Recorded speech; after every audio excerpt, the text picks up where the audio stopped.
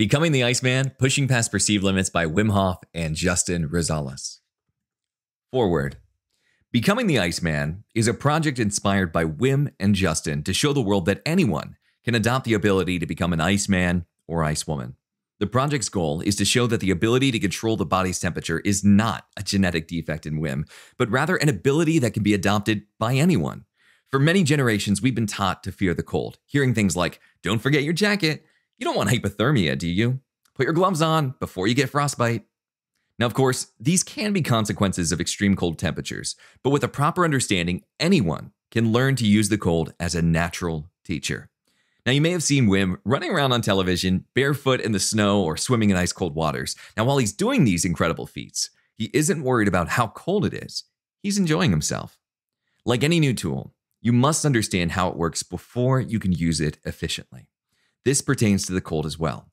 Wim is the epitome of what can happen if someone uses the cold to train the body. Now, you might ask, how can you prove that anyone can learn this ability? Well, we're glad you asked. As of fall 2009, Justin Rosales had no experience with the cold whatsoever. He was a college student attending Penn State University, and after Justin's friend Jarrett showed him one of Wim's videos on YouTube, they became exceedingly interested in understanding this ability. They wanted to see if it was possible for anyone to learn, and so they thought, why not test it on ourselves? Now, in spring 2010, after speaking to Wim for several months via email, Wim invited Justin to attend a workshop in Poland for 10 days. After many days of working as a dishwasher, Justin was able to pay for his trip to Poland and learn the technique of the Iceman. With more training and countless experiences with the cold, Justin began to slowly adapt. The length of time he could remain exposed to the cold increased dramatically. He quickly realized that the technique to withstand the cold was, indeed, an ability that could be harnessed by anyone. This book tells the tale of Wim and Justin's journey to becoming the Iceman. Chapter 1, Breaking the Ice by Wim Hof. Just do it. Right on. Go for it. That's what I always say. I've come to a point in my journey where I can finally say, I did it. Now's the time to write about my experiences. I've been a pioneer all my life, and I think it's best to finally share my wisdom with the rest of the world. Fear and trust are the components of the human psyche. Though the path may be to ascend up steep mountains, I use no auxiliary tools, only my mind. Many years ago, I lived in the Spanish Pyrenees, making money by working as a canyoning instructor. The beautiful canyons that surrounded me were made when water excavated natural doorways into the massive mountains of the Spanish Pyrenees. To go canyoning safely, you need ropes, wetsuits, watertight buckets, backpacks, and a lust for adventure. These are the essential things needed to safely guide people through the labyrinths of rocks and steep walls. The feeling is always good after a strenuous day in the canyons, simply because you have to comply with whatever nature dictates. The aching muscles are signs of a hard day's work. When traveling through the canyons, it's important to stay centered and focused within. Don't worry about the fear, embrace it. Centering, instead of thinking too much, creates a physiological process that affects both the body and the mind. If you're centered, vertigo is controlled, and every descent teaches you to trust the equipment and yourself. There comes a point when the vertigo is nothing but a mathematical problem within the mind. Once you know the proof, you can reach the solution with practice. Doing this gives control over the mind and an understanding of your limits. Using that serene point of view, anyone can begin to enjoy the grandeur of their surroundings during their descent. This is the moment that most people enjoy when they come to the Pyrenees. I know the paths through the mountains like a child knows the shortest and nicest way to his favorite spot. During our expeditions, I would point out the flora, which are also known as plants, the fauna, which is also known as animal life, and the geological structures of the Pyrenees. In a way, it soothed the people that I led because it gave them an understanding of my experience and hopefully gave them more of a reason to trust me. When we would finally reach the upper part of a canyon by focus and concentration and strength, my followers would begin to feel the fear inside of them. It is at that time that I would explain to them that the journey was about overcoming that fear and becoming stronger. Overlooking the mountains, there are many beautiful monoliths standing alone, as if an enormous artist sculpted them. In my mind, one monolith stands out among the rest, El Huso, also known as the Spindle. To me, it looks like one of the stone heads on Easter Island. It is the mysteriousness that catches my attention. Like a magnet, it draws me in.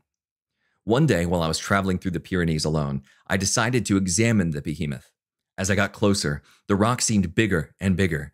Touching it from all sides, I calculated her height and the possible climbing routes.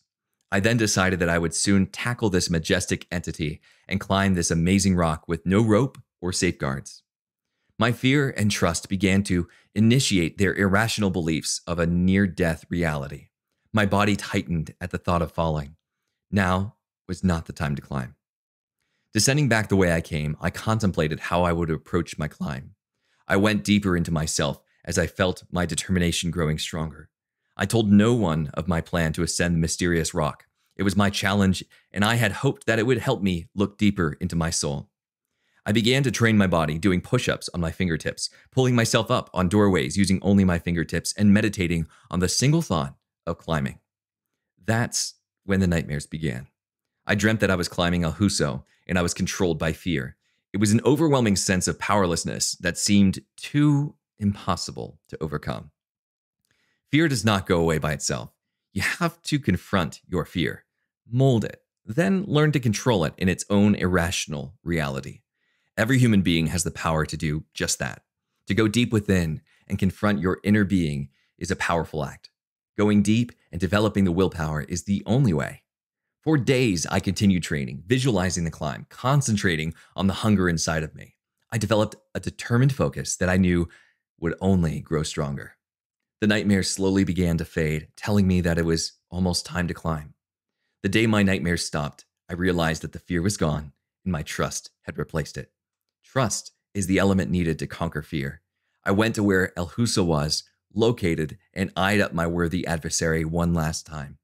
It was at that point that I realized I forgot my climbing shoes, but there was no turning back now. I emptied my mind and just let go. It's important to be mentally prepared before beginning. Being badly prepared or not confident in something this dangerous could lead to serious injury. As I started to climb, I realized a light feeling of being inside of me. I had a powerful grip in my hands, and there were no anxious thoughts holding me back. Just do it, I thought. Silence and emptiness aided my conquering of fear. These elements are also present in meditation.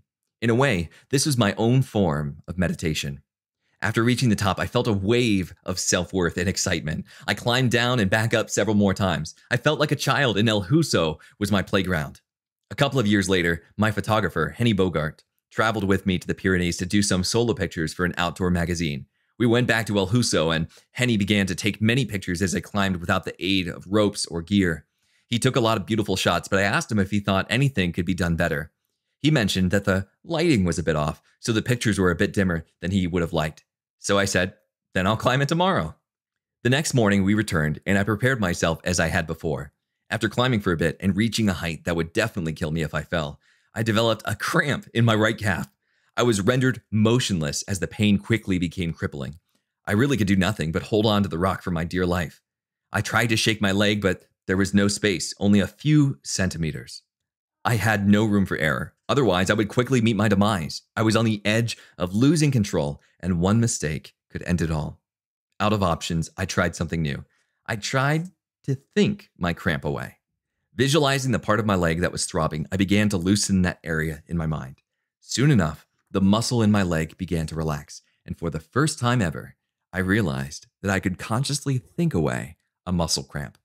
I believe it was a direct result of knowing the body with my mind. That experience made me realize that overcoming fear by trusting the body and the mind can increase the potential for success as long as you just do it. Chapter 2, Philosophy, The Love for Knowledge by Wim Hof. When I was 13, I spent my autumn holiday reading a book about psychology. It was a book with mysterious concepts that I hoped I would soon understand. I knew the text held value, so I committed my time and separated myself from the world to gain a better understanding.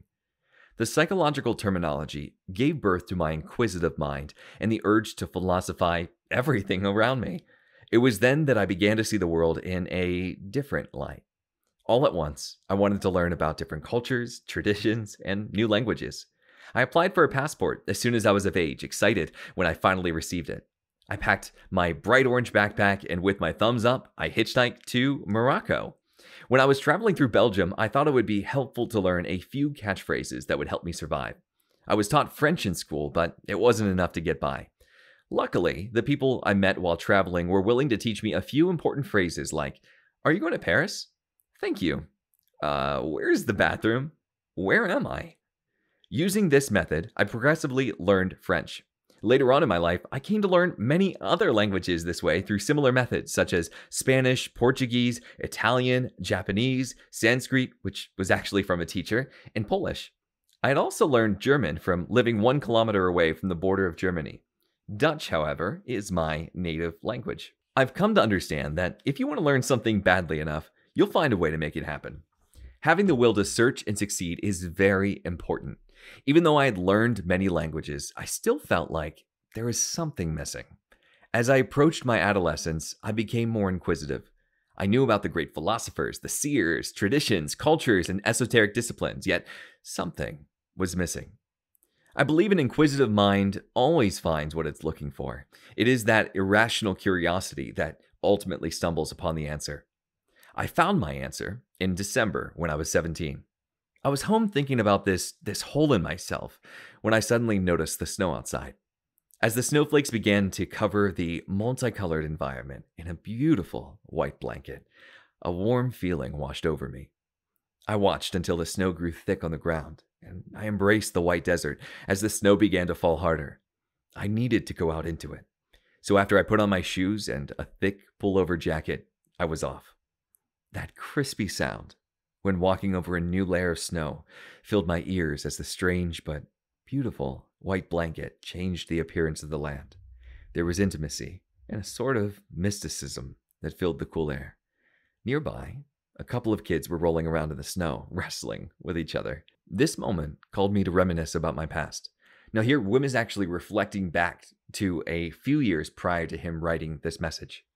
And he says, "When the first snow fell 3 years prior to this moment, I had a similar urgency to go out into it.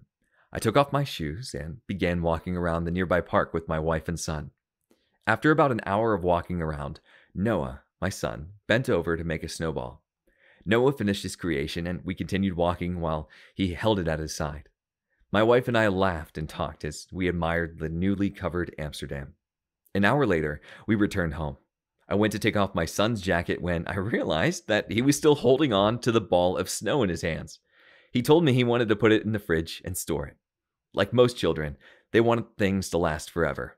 So we let him cherish the memory by storing the snowball in the freezer. I grew curious as to how he was able to hold on to that chilled ball for so long and not complain about the pain. I asked Noah to show me his hands so that I could see if there was any damage. And to my surprise, his hands weren't even cold at all. In fact, they were incredibly warm. I'll never forget my son's first experience with the cold. Anyway, there I was in the snow-covered pasture, when I felt an irrational urge to take off my socks and shoes. Barefooted, I became strangely aware that it was not cold, just soft. There was an absence of pain. Instead, I felt a great feeling of joy and power. My conceptual being was flabbergasted. I wandered around in the snow for hours, taking in the vast whiteness. It inspired me. Whenever something touches me in a way that makes me reflect, I don't feel like quitting. I don't feel limits, just a greater sense of being. That is the essence of meditation, where thoughts are no longer consciously driven. That moment made a monumental impact in my life. The experience changed the way that I thought about the cold. At the time, I couldn't understand how, but it changed the way I perceived it. It was my new friend. To me, expanding consciousness is the path to true knowledge. The material you learn from books ultimately leads to an expanding consciousness, and that experience finally quenched my thirst for knowledge. I now felt peace within, and my mind was still. Everyone will experience these moments at some point in his or her life. I'm convinced that it's these moments that are meant to show us that there is more to life than satisfying our desires. Sometime after this experience, I traveled 200 kilometers up north to Amsterdam, the cosmopolitan city. I wanted to meet fresh, new minds. I had hoped to meet poets, writers, painters, Holland's best yoga teachers, karate experts, and more. The thirst for knowledge continued to grow inside of me, and Amsterdam, I realized, couldn't fix it. I was clueless as to how to quench that thirst, and I quickly became lethargic. That's when I began to think about challenges. I wanted to conquer something that would make me feel more productive. And that's when the idea came to me. I would travel from Amsterdam to Dakar, Senegal on bicycle with my brother Andre. The idea had potential to break the pattern, yet it was powerful enough to get me back on my feet. I had found some hope. Chapter 3: The Road to Dakar by Wim Hof. Amsterdam is a city with a lot of channels. The city was built on a marsh 700 years ago, 25 kilometers from the North Sea. Since Amsterdam is adjacent to many bodies of water, we have a lot of rainy days here. Our people are known for their tolerance to the near constant rainfall. Although Amsterdam is a nice and colorful city, it was just too crowded for me. The center of Amsterdam was always clustered with cars, and everything just seemed so busy. After a while, I became fed up with it all. The idea of traveling to Dakar, Senegal quickly shifted from just an idea to a reality. Andre and I threw our old newspaper delivery bags onto the back of our bikes and set forth on an adventure. In October, you can expect a lot of rainfall here in the Netherlands. The first few days of our travel were no different. When we arrived in Ardennes, Belgium, the air turned cold and the atmosphere had a chilling effect. We found shelter under a small overhang on the side of the road. As cars passed by, they splashed water onto our bikes parked against the wall. We were extremely fatigued from pedaling through the hilly regions, and our stomachs were growling. I remember sitting there with Andre in the darkness, drenched and starving. The only food we had to eat was dry corn flakes. We brought the food to our mouths and ate in silence. Usually, we're very talkative and enjoy conversing over a good meal. However, due to our immense exertion, we simply looked at the road and concentrated on savoring every bite of our food. It was a cold night, but we traveled a bit more until we found shelter at a bus stop. With a full stomach and the comfort of each other's presence, we fell asleep. Our bodies may have been cold and wet, but we slept like rocks. We went hard that day. The meal and the sleep were well deserved. Moments like those put my mind at ease. It's a resting place for my mind, so that I may feel accomplished yet relaxed. When we woke up, we shrugged off the fatigue, hopped on our bikes, and took off at the break of dawn. It was a new day, and the rain had finally stopped. We picked up a lot of distance while we biked over the hilly countryside. The northern part of France was also chilly when we arrived, but luckily, there was no rain. We biked through the northern part of France in 2 days and arrived in Lyon. There was a noticeable change in the atmosphere. The houses were no longer made of bricks, but instead replaced with stones and wooden beams. The landscapes changed even more as we continued. There were different varieties of trees and flowers. We could tell that we were getting farther and farther into the southern part of Europe by the vastness of the Mediterranean Sea. There was an overabundance of colors as we passed by palm trees, fig trees, bright sunshine, and good food. As a Dutch guy who hadn't seen much of the outside world, cycling by the Mediterranean Sea opened my eyes. I was enjoying the breeze blowing through my hair, the rush of not knowing what would happen next, and embracing the differences of the new, but wonderful world outside of my home. I felt a change coming. You know, a lot of the world may view me as the one and only Wim Hof, but that's not entirely true. Andre is my identical twin brother. We are genetically the same and look exactly alike. And because of the genetic similarities, we know each other extremely well. This drives our sharing for the love of plants, trees, rocks, the sun, and the beautiful landscapes. And on our adventure, Andre and I spoke of a lot of things. One of the topics that we spoke of was a change that we felt inside. We discussed the changes of mind, the mind itself, and enlightenment.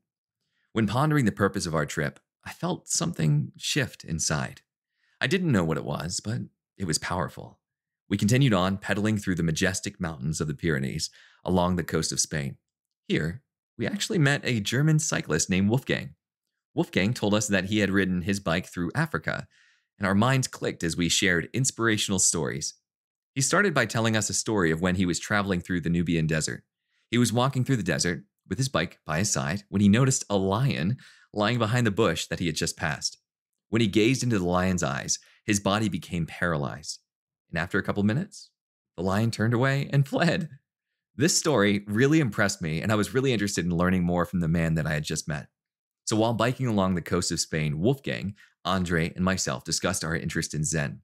Specifically, we spoke of a spirit behind it and the different religions, cultures, and traditions it relates to. The discussion gave us understanding of what contemplation was all about. Contemplation is the state of mind where your focus resides in the mind, moving your focus as you talk. It is a state of mind that exercises the real understanding of the self. If you exercise the mind by making sense of what is said, while contemplating your own thoughts, the mind becomes lighter and understanding is possible. A good point to get to is when the thinking process stops and energy dissipates consciously. This is known as samadhi in yoga. We talked for days and contemplated even more. We tried to understand the meaning of life and the purpose of all of us traveling together. We had no books, no seers, and no references. Luckily, I believe that true wisdom lies inside oneself. That evening, we slept in a melon field near Valencia. Consciousness is a physical state of being that is aware of oneself and one's own surroundings. If this state of mind is exercised, it becomes simpler to navigate, like a child gaining motor skill experience by tinkering around with different ways of movement. If you believe in an omnipresence, this is the way to make an ethereal connection. Similar to the way a GPS navigates the direct route to our destination, your mind can find the best way for you to connect with that omnipresence. To get to that point, one needs to go within and gather the energy to just do it. There is no false mysticism needed to explain what it's all about. If it's inside you, just do it. If you want conviction, dig within yourself. If you want clarity, strive for understanding. If you want understanding, get wisdom and gain experience by just doing it. You cannot bring yourself to understanding while you constantly worry. It happens when you are able to consciously let go. Don't think your goal is untouchable, something that has to be understood by science. It is very simple for those who want to make it a reality because once they find their path, they will stay on it at all costs. I came to this realization during one of the days we were riding through the Spanish countryside. By the time I had woken, Andre and Wolfgang had already left to get a cup of coffee from a local cafe. I lay there for a while, exploring the epiphany that I had just discovered the day before. It was the first time in my life that I realized I was aware of everything. Pure awareness is something to strive for. You will understand the meaning of the altered state if you choose to go for it. It is literally an eye-opening experience. For those who adopt pure awareness, they believe it is the best experience able to be gained during this life. It is a simple but unique experience. We're all unique. Don't think it's difficult. It's just a different state of mind. Anyone is able to get it, like the fruit from a tree once it's ripe. This true nature of perception is simple and has never left us. Just look within, understand, contemplate, and exercise the state of the mind until it makes sense. Once the resource is tapped into, the wonders of life begin to appear to you. Try it. We went our separate ways when Wolfgang caught a boat transfer from Valencia to Tanzania. Andre and I continued traveling south through Spain and into Elche, which is the largest population of palm trees in Europe. We then decided to cycle to Almeria through the Sierra Nevada. When we were on the coast about 50 kilometers from Almeria, we stopped for a day to enjoy the beach. Andre the Practical, as I called him, made an oven from stones so we could bake our own bread. A Danish man saw us baking our bread on the beach and sat down to talk with us for a while. He told us that he had bought a place up the coast and that they were cheap properties nearby. Splendid, I thought. Andre and I decided to purchase a property and live in the area for a bit. The place was ruined, but there were large amounts of banana trees, figs, grapes, and cacti surrounding us. It was like our own botanical paradise. We never did make it to Dakar, but we both found our true paths, the way to the self and a botanical paradise. Chapter 4, A State of Mind by Wim Hof. Once you know the way to your spiritual destiny, you can change. Once you realize there are no limits in your mind, you can change. Once you realize there are no boundaries to what is possible, you can change. Moving toward change is important. It will become evident once you begin to work for it. Achieving success is the result of the right practice, no matter what that may be, and the right discipline and the right road. Era mi solo recordar los caminos que tienen corazón que alcanzar la iluminación. This roughly translates to, the path my heart chooses will lead me to enlightenment. It all depends on the path you choose and the decisions you make. In the end, it will all make sense. And until then, the heart is your guide. I trust this wisdom as truth in nature. It pushed me through every challenge, fear, and obstacle.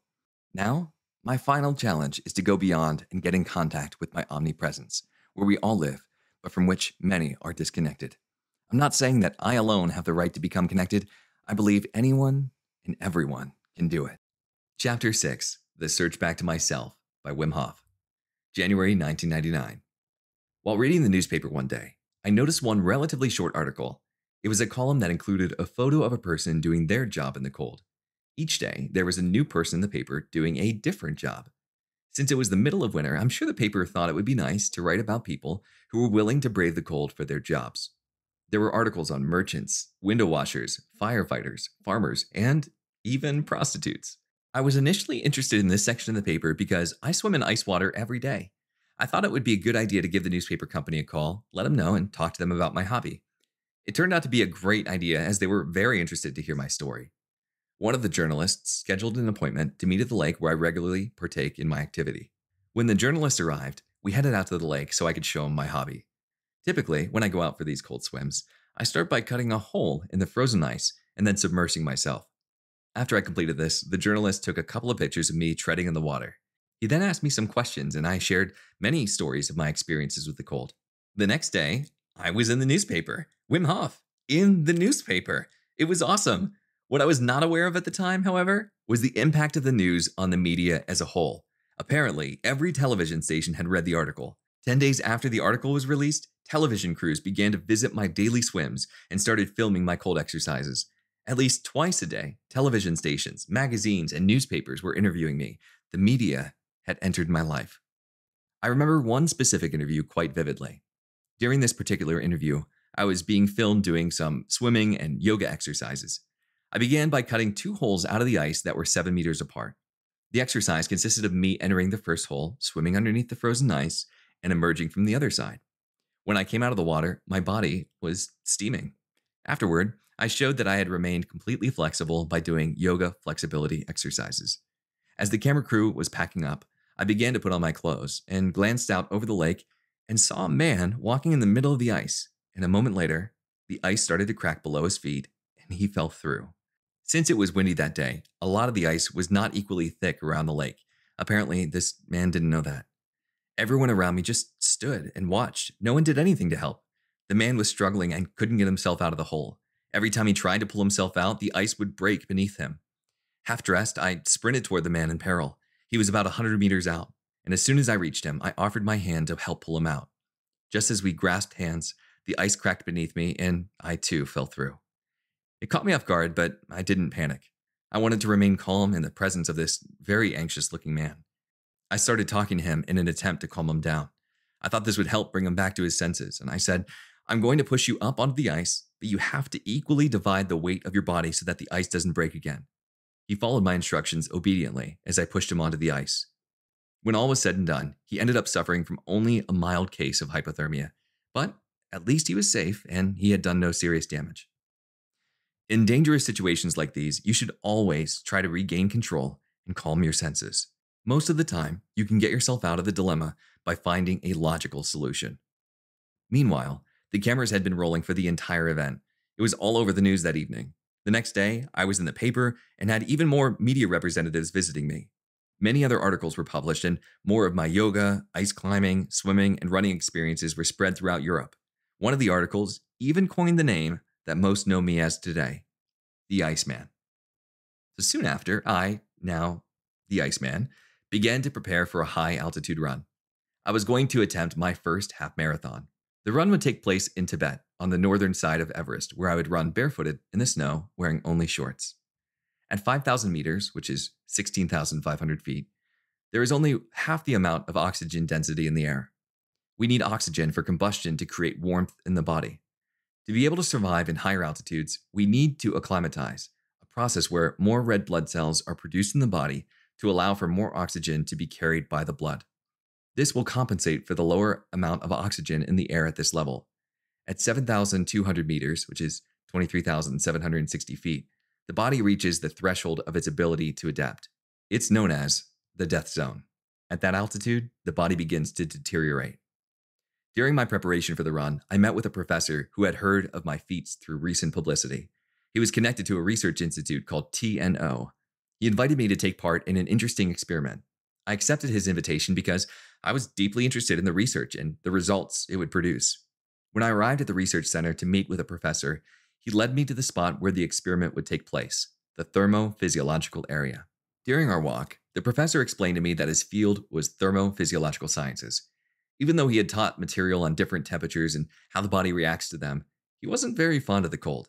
For the professor, like most other humans, the warmth is a comfort zone that he had problems stepping out of, somewhat of a primordial nature. I told him that I liked the cold simply because it awakens all kinds of powerful feelings within me. He then began to explain what would happen in his experiment. The name of it was cold-induced vasodilation, also known as CIV. As I was listening, I became more attentive and began to prepare myself to perform the best I could in the coming experiment. Preparing oneself to perform well is typically a mental challenge that one must craft. You must make sure the body is focused 100% of the time. Where each limb moves, your mind must be there. Where your mind moves, your body must follow. He then proceeded to show me the experiment itself. I was astonished at how intricate the layout looked. What was so interesting was that the experiment would only consist of the upper part of my index and middle fingers. I would need to place the two fingers inside of a little Perspex box with ice water. He told me that the people who work regularly in the cold, like fishermen who need to work with their hands cleaning fish at sea, have incredible vasodilation in their hands. Vasodilation has to do with the opening of veins and arteries to help increase blood flow to certain areas of the body. When exposed to the cold, there is a natural constriction of the veins in the extremities. It kicks in to protect and maintain the heat of the inner core temperature. The blood that circulates around the core is very important because it helps maintain functioning in the liver, heart, lungs, and brain. Therefore, the core must remain around 37 degrees Celsius, which is 98.6 degrees Fahrenheit, for the body to function properly. If the core temperature raises or drops even 2 degrees, the body begins to malfunction. When exposed to the cold, the blood's temperature can drop below 10 degrees Celsius, which is 50 degrees Fahrenheit, and the veins in the hands constrict. When the hand warms up again, the veins open back up. Usually, it's an automatic physiological mechanism of the body that we are unable to influence. By training through regular exposure, we are able to influence that mechanism dramatically. At first, that was merely my opinion. Later on, I would be backed up by several cold physiological experiments at Radboud University Hospital, but I'll speak more about that later. The professor that told me that the veins in the extremities of a person well conditioned to the cold, like those found in the hands of a fisherman, will open up after 2 minutes on average.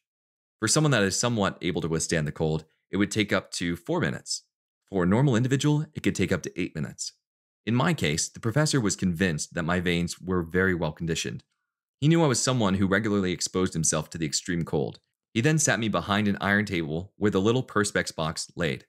I saw the ice water inside and a few ice cubes sitting on the top of the box. He connected my index and middle finger to a couple of iron receptors that would be able to gauge the temperature of my fingers as they were exposed to the ice water. He would be able to monitor the data on a nearby screen. As soon as I placed my fingers into the ice water inside of the tiny Perspex box, the experiment began. The temperature in my fingers soon dropped to 10 degrees Celsius, which is 50 degrees Fahrenheit, and we waited. After 2 minutes, my veins didn't open. Not even after 4, 8, or even 10 minutes. The temperature continued to drop and there was no movement in my veins whatsoever. After 16 minutes, with my veins closed, I fainted and fell to the ground. The experiment was over. What happened? Results like this implied that the conditioning of my veins was not very good at all. After explaining my intention to run half a marathon barefooted through the snow at an altitude of 5,000 meters, which is, again, 16,500 feet, the professor told me that I would have many difficulties with my veins not opening up. If I were to do my run with my veins in this condition, I would be susceptible to severe cold injuries, especially because I would be exposing my body to freezing temperatures and high altitudes simultaneously.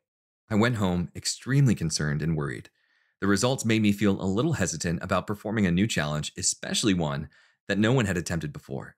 I was not sure whether or not I would be able to achieve success. But what I did know was that no matter what, I would always give my best until it is impossible for me to proceed.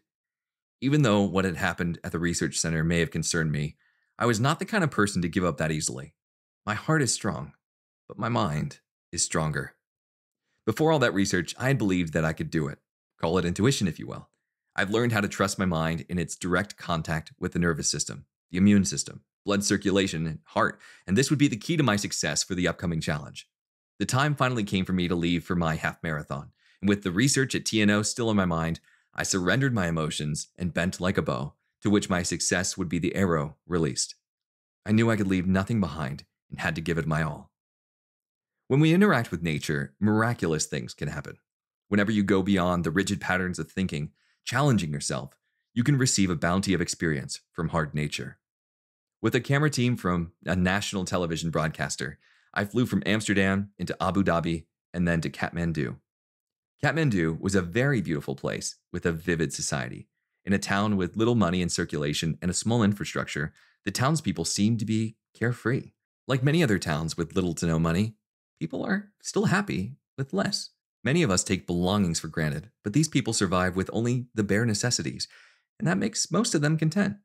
It's a remarkable experience to see their smiling faces in an environment where most of us would feel uncomfortable living without access to normal technology like television, cell phones, video games, and more.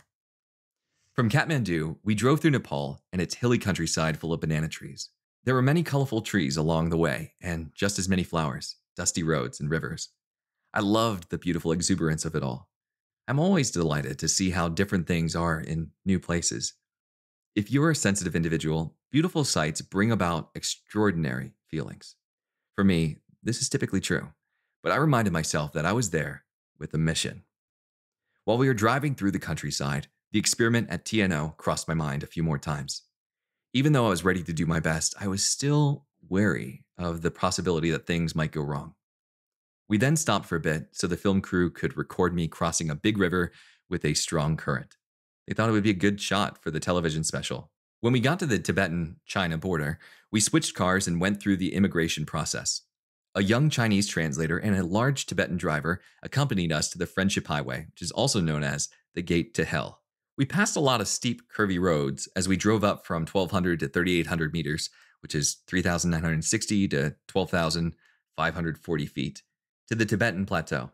As we drove into the largest village on the mountain, we were surrounded by a bunch of shacks, stony buildings, and chilly weather. The Himalaya Hotel, which is where we stayed that night, was nothing more than some dirty curtains, a few beds with blankets to keep out the cold, and warm tea. After eating dinner at a nearby restaurant, we returned to our beds and attempted to sleep. I'd never been at an altitude of such great heights before. I didn't know what to expect. I felt strange. My mouth was dry and tingling. I was lightheaded. Overall, I just felt off. The feeling only got worse as the night progressed. I had a splitting headache for the better portion of the evening. I cursed into the darkness, yelling, "What the hell have I gotten myself into?" Eventually, I drifted off into sleep and awoke the next morning feeling slightly better. My headache disappeared and I felt like I had found some newborn energy. It made me full of lust for the coming adventure. I ate my breakfast with vigor and joy. I was so excited that I couldn't keep my mouth shut. I spoke at breakfast about the challenge to come. Afterwards, we departed for Lolong La Pass at 5,060 meters, which is 16,698 feet. We needed to meet with the translator and the driver again. The rocky area of the Tibetan Plateau knows of little plants or trees. The higher the altitude, the more the vegetation diminishes. When you reach 5,000 meters, which is 16,500 feet, there's no longer any vegetation. The only thing that remains are rocks, dirt, and you. While driving up the mountain, we occasionally passed Tibetan houses. Most of them were colored purple or gray. It was an interesting sight when we would pass a Tibetan's house because each time it would appear as if the wilderness had swallowed their homes. Climbing along the curves and turns of the mountain, it began to snow. This made me feel excited. I felt like I was grabbing the bull by the horns and holding tightly. We reached the top and a rush of adrenaline raced through me. I jumped out of the car, took off my clothing and sandals, and began to run through the snow. The snow felt good between my toes, and the running was relatively easy to do. I was now fully confident in my ability to run through the snow. I believed that whatever happened in the experiment must have been a mistake. I ran for an hour while the film crew recorded. The day was a success, but more important, I had finally shaken my uncertainty. Running at sea level is pretty easy, but when you're running at a high altitude, the rules are different, especially when you aren't completely acclimatized. Usually a person will get exhausted after running for just 5 minutes. I did surprisingly well and ran for a full hour and felt energetic the entire time. After the run, however, the headache kicked in again, and this time it would stay for days. It was absolutely terrible. I felt like my head was going to explode. Just before reaching 5,000 meters, which is 16,500 feet, we stopped at a little village to rest for the night. One of the crew members got sick from the high altitude, and the team decided that it would be best to take her back to Kathmandu. The only person that stayed from the team was Jasper, the cameraman. We stayed in the village for a couple more days to adjust. Each day, we would climb a little bit higher to get used to the altitude, and then return to the village. Climbing each day got me used to the lack of oxygen. Finally, I was able to function normally, and thankfully, headache-free, making me confident that the run would be a breeze. On a side note, I'd like to mention that something that struck me as bizarre, yet very interesting while I was in Tibet. I noticed a lot of Tibetan children collecting cow dung in the fields that surrounded the village. They usually had a calm expression on their face while performing this task and gave me a sense of tranquility unlike any other place. I've seen around the world, though the Tibetans lead a completely different lifestyle compared to people in the West. I had never before witnessed this kind of intrinsic peace that they were experiencing. It was the most impressive thing that I have ever witnessed in Tibet. It's something that I try to achieve myself each time I prepare for a challenge. Meanwhile, the day finally came when I would run my half marathon. We drove up past the 5,000 meter mark, which is 16,500 feet, over frozen dirt, snow, and ice. Eventually, we came to a point in the road where it was impossible for us to drive anymore. There was just too much snow. We stopped and began looking around for a starting point.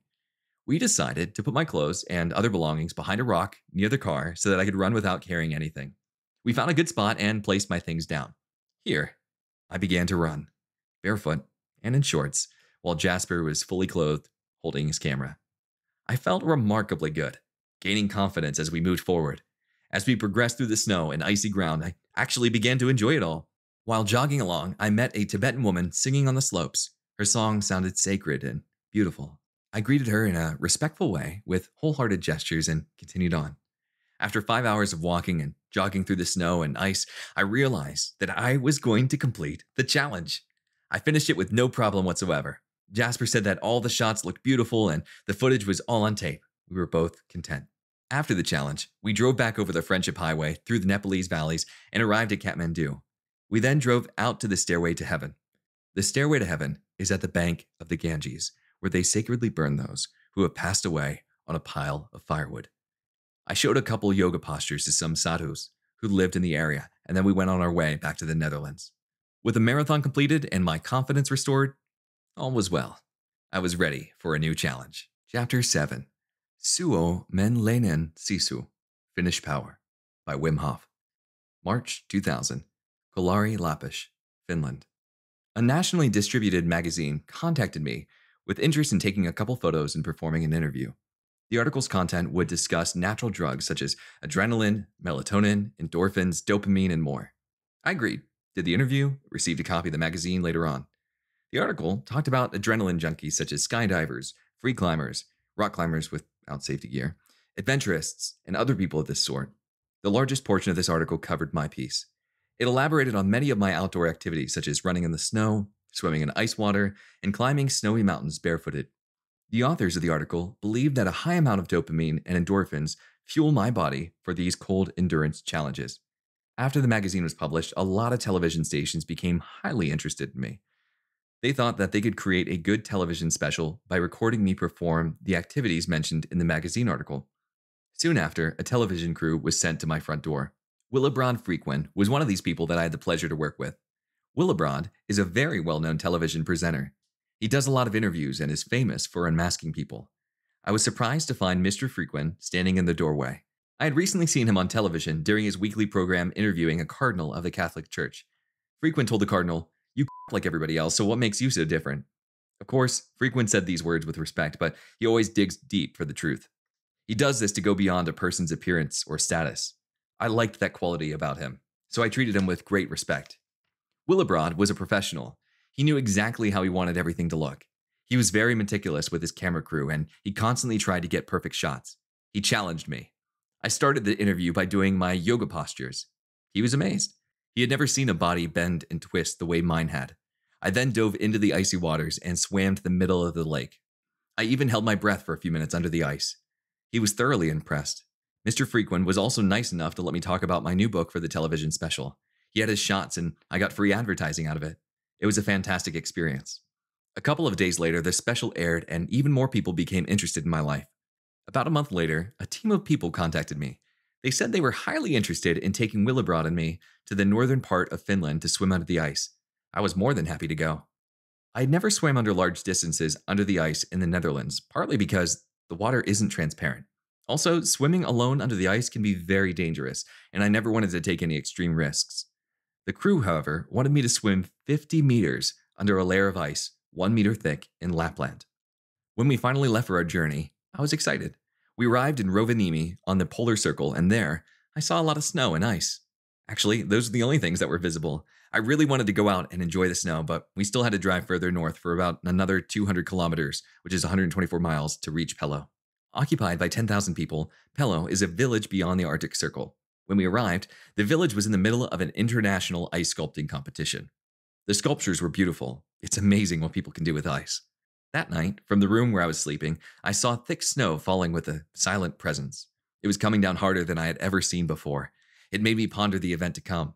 According to our records, no one had ever swam 50 meters under ice water before. Not even me. I would be the first to do it. Physically, I was prepared, but inside, there was tension and fear. The following day, we went to the lake to see where the event would take place. We found a nice spot next to the deserted mine. The layer of ice on top of the water was almost 1 meter thick. The local divers club happily dug us a 4x4 meter hole out of the ice. They then placed an old Russian tent over it to prevent the ice from freezing again. Inside the tent, the hole looked like a blue diamond. The water was so clear that you could easily see the bottom of the lake 13 meters down, which is 39.6 feet. Even though it was beautiful, I was scared. I attempted to rid my fears by going into the water for a few minutes. I undressed, climbed down the steps that the divers had carved out of ice, and submerged myself into the blue diamond. It was a powerful experience. The thick ice that surrounded me was intimidating, yet inspiring. I had never seen ice that thick before. In the Netherlands, the ice was usually about 20 centimeters thick, possibly reaching even 30 centimeters during the coldest winters. Even the water itself was somehow different than the water in Holland. I felt a sense of claustrophobia. It was an eerie feeling. So I just floated in the water and didn't dive under. For the next few days, I returned to the tent to better associate myself with the water. There was a void in the abyss that intimidated me. During one of those days, while I was sitting in the water, I decided to dip my head under and take a look around. The water was clear and beautiful. My stomach eased as I felt adrenaline pour through me. I felt alive. It's moments like these that one needs to face his fears. The best way to have such a moment is to gradually confront the fear and approach it in a way that is both exciting and inspiring. You have to be decisive and physically prepared to do your best. After that, little by little, you'll see progress. The progress I made each day in understanding the water made me feel more prepared for my dive. My nervous system had learned how to change things on a cellular level. Your nervous system has the potential to do the same.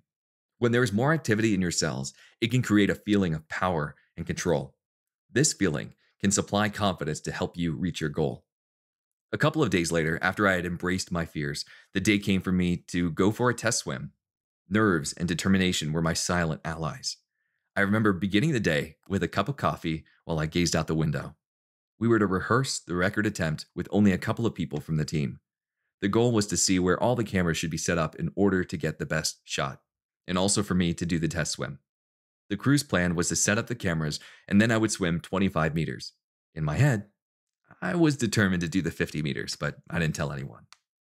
Spontaneous events are puzzles in the mind that you have to figure out on the go. It's a part of living in the present. You have to be at your best and be alert to potential mistakes, because in the moment, the mind and its thinking process are one. You have to be ready to mold yourself to whatever life gives you. To be ready, you must be alert within. When we arrived at the frozen lake, we discussed the way things were going to happen. Inside, remember, I was plotting how I was going to achieve 50 meters on the practice swim, not just the 25. Nobody noticed that my mind was elsewhere. I kept to myself. A few minutes later, everyone was at their posts. The cameras were ready, and it was almost time for me to attempt my dive. During my final moments of preparation, I went within. You cannot be more ready for your challenge than when you trust yourself and your actions. And I did. I began my breathing exercises and drew more oxygen into myself. More oxygen in the muscles create a form of insulation and an ability to exercise for longer periods of time. This would help in two ways. First, having more oxygen would allow me to be able to swim longer distances, and second, the insulation would be helpful for my swimming in ice-cold water. With the sharp and beautiful diamond in the ice inviting me, I finished the final steps of my preparation and slowly entered the water with determination. With my back against the ice wall, I took a few deep breaths to focus on my goal, 50 meters. I made sure to take careful breaths so I wouldn't disturb the oxygen saturating my body. With one last inhalation, I let go and dove under. I remember being glad that I had access to the ice water days before that rehearsal, because at that moment, I was completely comfortable and felt no cold whatsoever. The adrenaline had taken over my body, and with each stroke, I felt more confident in my ability to succeed. The water just was refreshing. The crystal clear lake offered a beautiful view. I started counting my strokes as I swam. 1, 2, 3. A few moments later, I passed the 25-meter hole and continued on like a torpedo. 28, 29. It was the 29th stroke where my vision began to get blurry. From my experience with swimming, I knew that each one of my strokes represented 1 meter and 20 centimeters of distance. This meant that I was about 35 meters when my vision became blurry. I didn't realize that the freezing water had the potential to damage my retina. Well, with my vision foggy, I couldn't see where I was going, but I kept moving. 47, 48. Wait a second. I realized that I had gone too far. 42 strokes represented 50 meters. I calculated that before my swim, but due to the unexpected blindedness, I had lost my focus and passed the 50-meter hole. Now I was at least 57 meters away from where I had started. There were only 3 holes cut out of the ice, which meant that there were only 3 ways to get out: the starting point, the 25-meter mark, and the 50-meter mark. I was trapped. I decided to make a 180-degree turn to put myself back in the direction of the 50-meter hole. I then swam 6 strokes in an attempt to get back to stroke 42. I felt all around the ice above me and I just couldn't find the hole. It was at that point that I realized just the magnitude of the situation, but oddly enough, I didn't feel any panic. I swam in different directions trying to find the hole, but all of my attempts were in vain. My body began to feel light and I felt myself slipping, my mind slipping. The energy in my body diminished little by little as I swam around helplessly. As strange as it sounded, there wasn't pain. I was swimming into unconsciousness, and that's when it happened. All of a sudden, I felt a hand grip me by the ankle and pull me backwards. Yari, a member of the team, had saved my life and was dragging me back to the 50-meter hole. I went limp, letting him take me, relaxed, and about 30 seconds later, we surfaced. Even though I was completely exhausted, I pulled myself out of the hole on my own. I sat there on the frozen lake for a while, just playing over what had just happened in my head. My body felt no pain, no cold, just exhaustion. After a few good breaths, I eventually came back to my senses and the exhaustion just faded away. And then an annoyance just built up inside of me and I yelled, "You people, where was the emergency diver? You had everything but my safety planned out." Even though I was annoyed, there was a place in my mind where I was just extremely happy. Not only did I swim the 50 meters that would break the record, I swam more than 80 meters trying to get out of that hole. I was now completely confident in my ability to perform the world record with ease. As I looked into the eyes of death, I had overcome my fear once again. I thought to myself, wow, what a powerful experience. We then packed our things into the car and made our way back home. The next morning, when I woke up, I was completely at ease. Due to the events that had happened the day before, I figured nothing else could go wrong. I had swam 80 meters before I began to pass out. 50 meters should be a piece of cake. Everyone's attention was focused on making beautiful footage for the event. When I arrived at the site, they had a heated tent set up for me. The tent was more than I needed, as I prefer to do things my own way, so I just sat on the ground and took notice of everyone else around me. The tension was high, like it usually is when there are expectations to fulfill. Everyone was working on something different. They were preparing the cameras, setting up the angles, and checking the water. They all were making preparations to make sure that the event ran smoothly, and so did I. I stayed there on the ground for a bit, meditating and focusing on the events to come. After some last-minute preparations by the crew, the time of action arrived. The divers, who'd be watching over my safety underwater, dove in. They opened the flap to the old Russian tent and told me that they were ready to go. During those last 5 minutes, as I walked over to the tent and prepared myself, I could feel the tension around me. Everyone was focused on the moment and what could go wrong. I was completely focused on reaching that 50-meter hole. When I reached the diamond-shaped hole, I began to undress. The cameras were already rolling at that point, so it was time to go. I joked with Will abroad once more as I walked down the steps and then brought my attention to the icy water. 50 meters would be no problem at all as I remained focused. I took a few more careful breaths and dove under. I was under the ice again with a conviction. This time, I felt no stress. There was no question as to whether or not it was possible. I swam freely, not really focusing much because I knew I could reach 50 meters with no problem. At about the 40-meter mark, I realized something had changed. The swim felt different somehow, different than the day before, and I was already tired. What had changed? I soon realized my focus was the problem. Focus is a delicate matter, and it is very important when provoking the mind to stay alert. My nervous system, immune system, and blood circulation need to all be working together in order to make my internal heating mechanism function properly. If I don't focus or give all my effort, everything will begin to unravel. And this is what happened to me under the icy depths. I finally made it to the 50-meter hole, but it was a lot harder compared to the 80 meters that I had completed the day before. As I emerged from the water, people on all sides congratulated me, and even though I ended up breaking the world record, I had learned an important lesson once again. Do your best at all times. Chapter 9, El Gloces, a canyon in the Spanish Pyrenees by Wim Hof. Our bus had just departed from Leiden, a city famous for its old university. All around me, filling the seats, were 16 and 17-year-old students. I was sitting in the back of the bus, speaking to one of the professors about the book that she had just published. I told her that I had also recently written and published a book of my own. It was a long drive full of conversation and laughter. We drove through the southern part of Holland, Belgium, and most of France. As the night approached, everyone fell into a deep, peaceful sleep. The following morning, when we had reached the southern part of France, we stopped at a rest stop for 15 minutes so that everyone could get out of their seats and use the restroom. And while everyone did their own thing, I walked to the other side of the parking lot just to stretch my legs. And as I began to walk back, I saw the bus leaving without me. I tried to get the attention of the bus driver by running and waving my hands violently, but my attempt failed. No one on the bus must have realized that I was gone because it just pulled away without me. I thought to myself, surely they'll notice that I am missing at some point and turn back for me. I waited and waited, but the bus didn't come back. It had left me behind. Apparently, the professor whom I had previously been speaking with had gone to a different seat on the bus to sleep. She never realized my seat was left vacant after our restroom break. As for everyone else, they too were just busy doing their own thing to realize my absence. It wasn't until they were about 400 kilometers from the rest stop when someone first recognized my absence. Once I acknowledged the fact that they just weren't coming back, I decided to hitchhike. Half an hour passed before a car finally stopped. My travels could finally continue. It went that way from one car to another until I finally reached the Pyrenees in Spain. It was a strange way to travel, but it worked for me.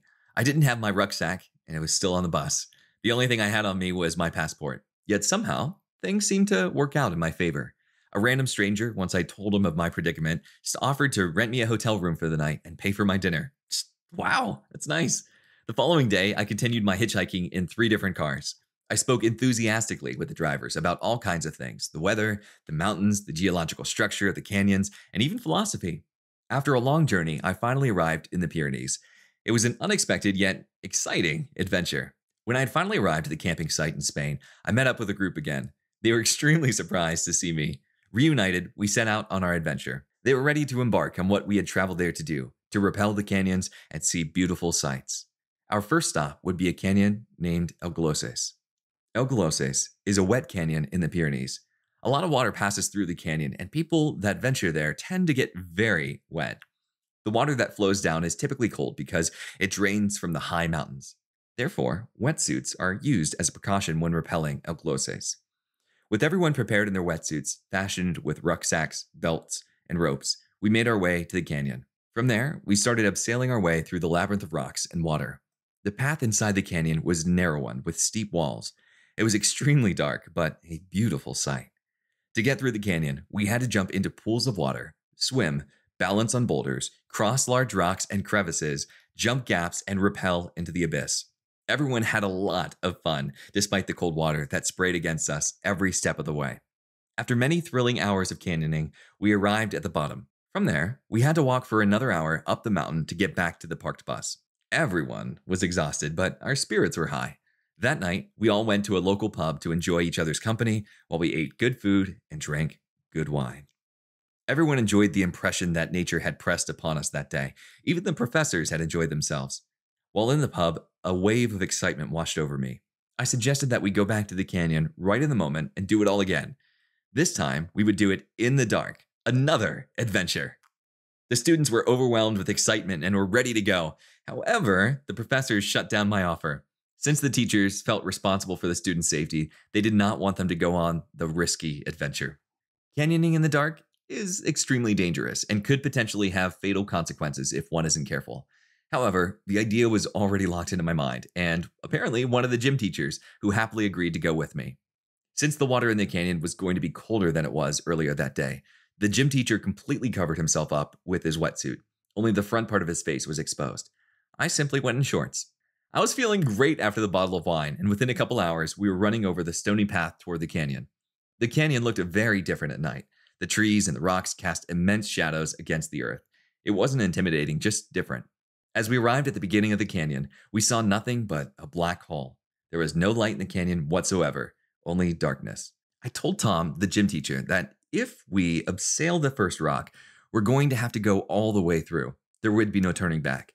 After a moment of hesitation, he replied, "Yeah, let's go." As we were descending into the black abyss, I felt different. It was a completely different experience than what we had encountered earlier that day. Specifically, my senses were very alert, and I was just aware of everything. Even though we were surrounded by darkness, I knew the canyon by heart and could visualize where each rock and crevice was on the path. Although we could not see, we listened very carefully to understand how the water stream was moving. We followed the current silently and only spoke to each other to detect the distance between our bodies. As our voices echoed against the rocks, we noted that it would be best to stay no more than 2 meters apart from each other. It was a great experience just being there in the dark with Tom. We as humans normally rely on our sight to guide us, but both Tom and I realized that instead, we could listen and feel our way through the canyon. We were tapping into and just relying on a different part of our brain. Due to our new enhanced state of mind, we were able to make alterations to help us continue to stay alert. It just was all natural. A conditioned mind can cause narrowed perception, especially when only focusing on one sense and rarely using the others. Also, it's not about simply using them, it's about forming your entire perception through those other senses. Subsequently, you can begin to see the world in a different light. Tom and I discovered this as we spoke during our progression through the canyon. Everything was going smoothly, and we were really enjoying ourselves. The water was no longer cold as I had adapted by now, and my senses were sharp. As Tom and I followed the current, our surroundings emitted a tranquil feeling. We had just arrived at a crucial spot in the canyon, and though we were in the dark, we weren't blind. We found ourselves on a rock that the only way for us to get down was to jump. Now, if we jumped too far, we would slam into boulders. Luckily, I knew exactly what to do. I made some calculations in my head and just was ready to jump. Tom, on the other hand, wasn't as familiar with the terrain, so I thought it would be best to give him explicit instructions. Listen very carefully to where I enter the water. That way, you know how far and how hard you have to push off the wall when you do it yourself. He nodded, with a little hesitation, but he told me he understood. Since there is no light, he would have to listen very carefully to the sound of my feet as they enter the water. His hearing would have to be sharp and model that of a submarine's radar. He would have to trust me if this was going to work. Without any further delay, I jumped. After a large splash and submerging a few feet under the water, I took 2 strokes to bring me up on the slippery surface.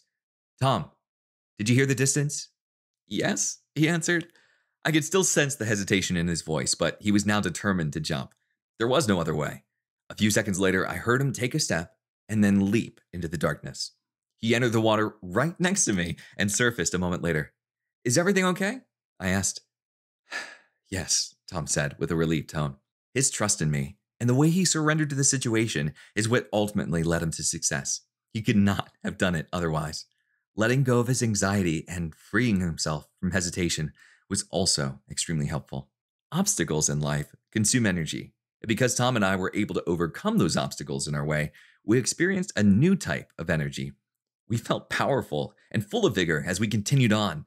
As we approached the final part of the canyon, moonlight began to peek through the rocky walls. It was a beautiful sight as we began to regain our vision and realize what we had just accomplished. A few minutes later, we were out of the canyon and stood motionless in the valley. Our minds were at peace and we felt immense joy. Tom and I embraced each other without saying a word. We had met a great challenge and conquered it.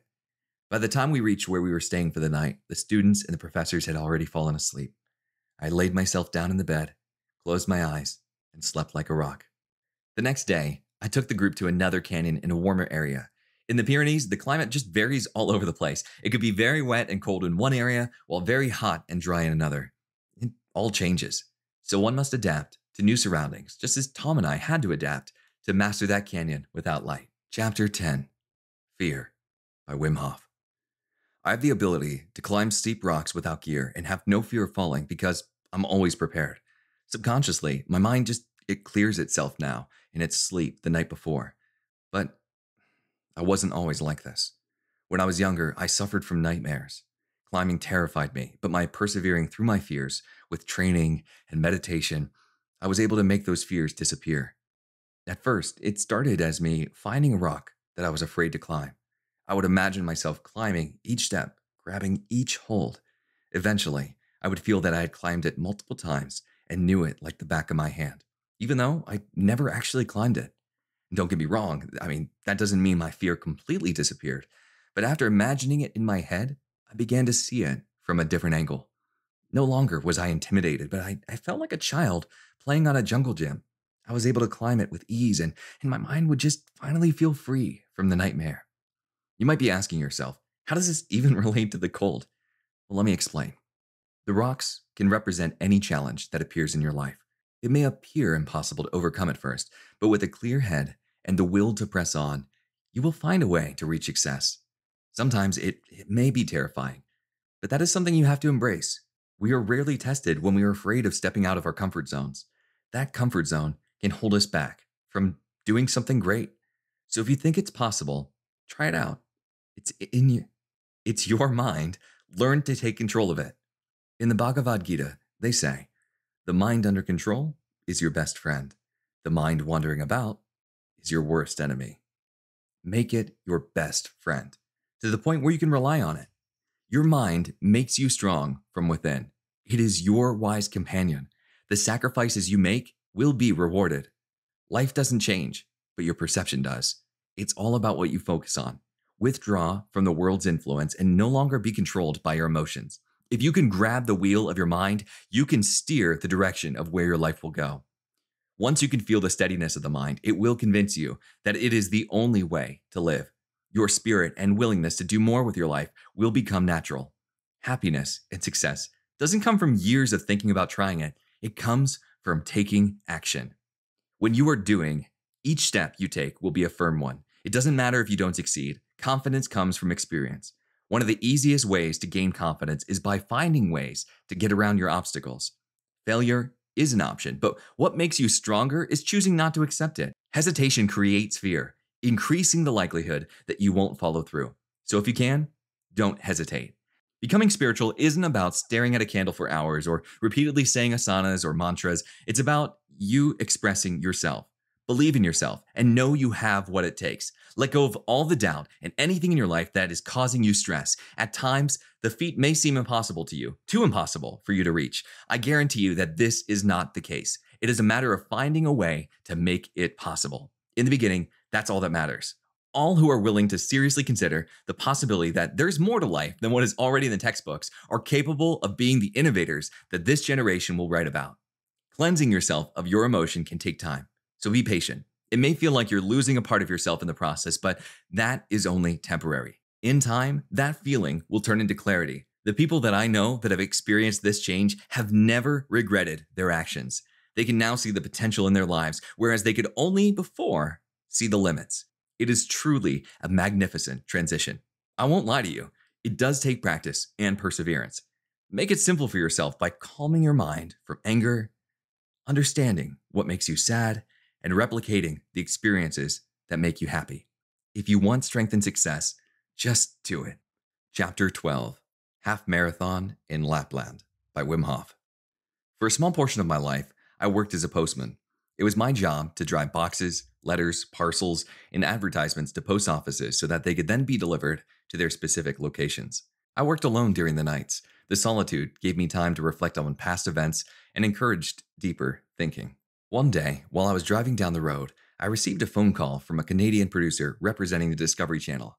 He asked if I was interested in doing a challenge in the cold. I listened very attentively as he explained his proposition. I held back my excitement and calmly told the gentleman, yes, I'd love to. He told me he would send me an email soon and that I should reply at my convenience.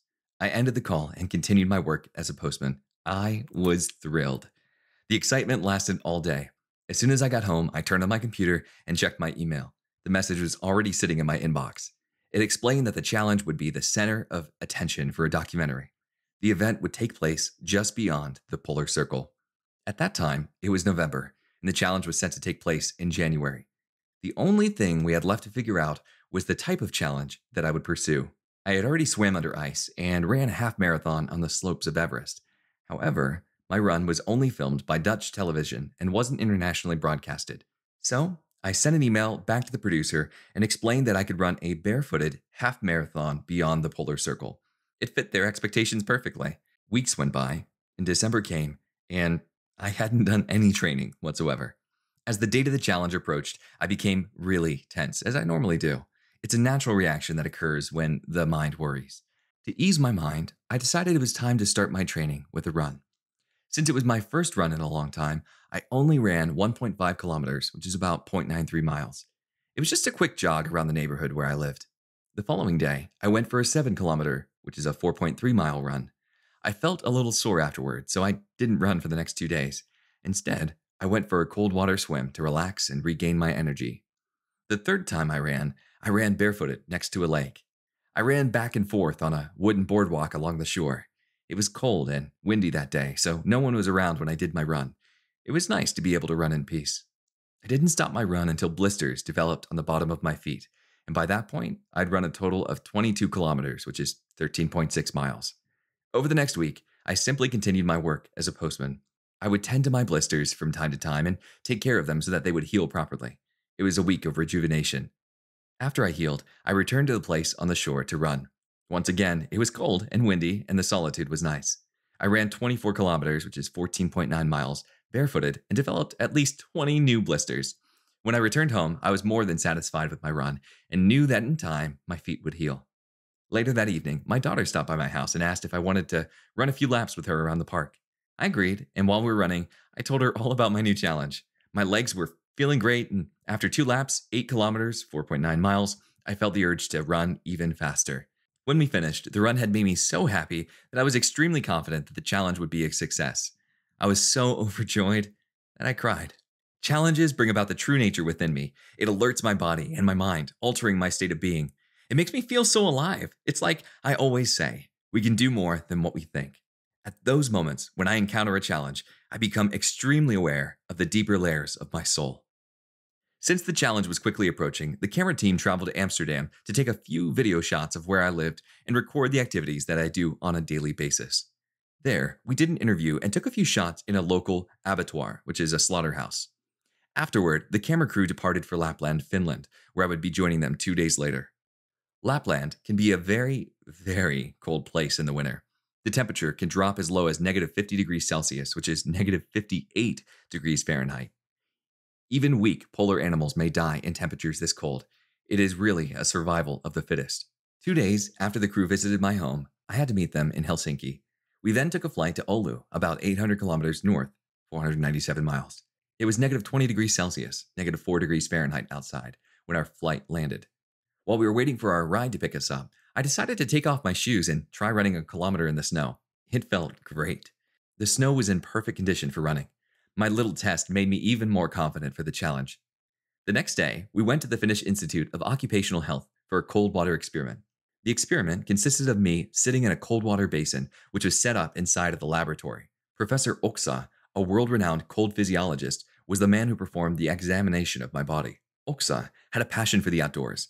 Though it was not as extreme as mine, it was a pleasure to meet him, and our discussions were rich and fulfilling.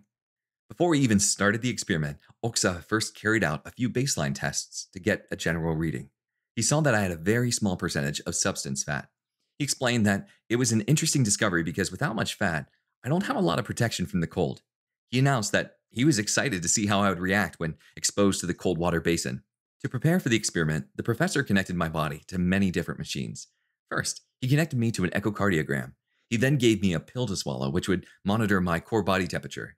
He also connected a blood pressure cuff to my arm and gave me a mask to measure the acidification of my exhaled breaths. When the cold begins to impact the body, The extremities receive less oxygen and acidification begins. The more conditioned the body is to the cold, the less the body will be affected. The vital organs need to have the body operating at 37 degrees Celsius, which is 98.6 degrees Fahrenheit, in order to function properly. If the temperature drops even a couple degrees below this, the body will begin to shiver and the blood will shunt from the extremities.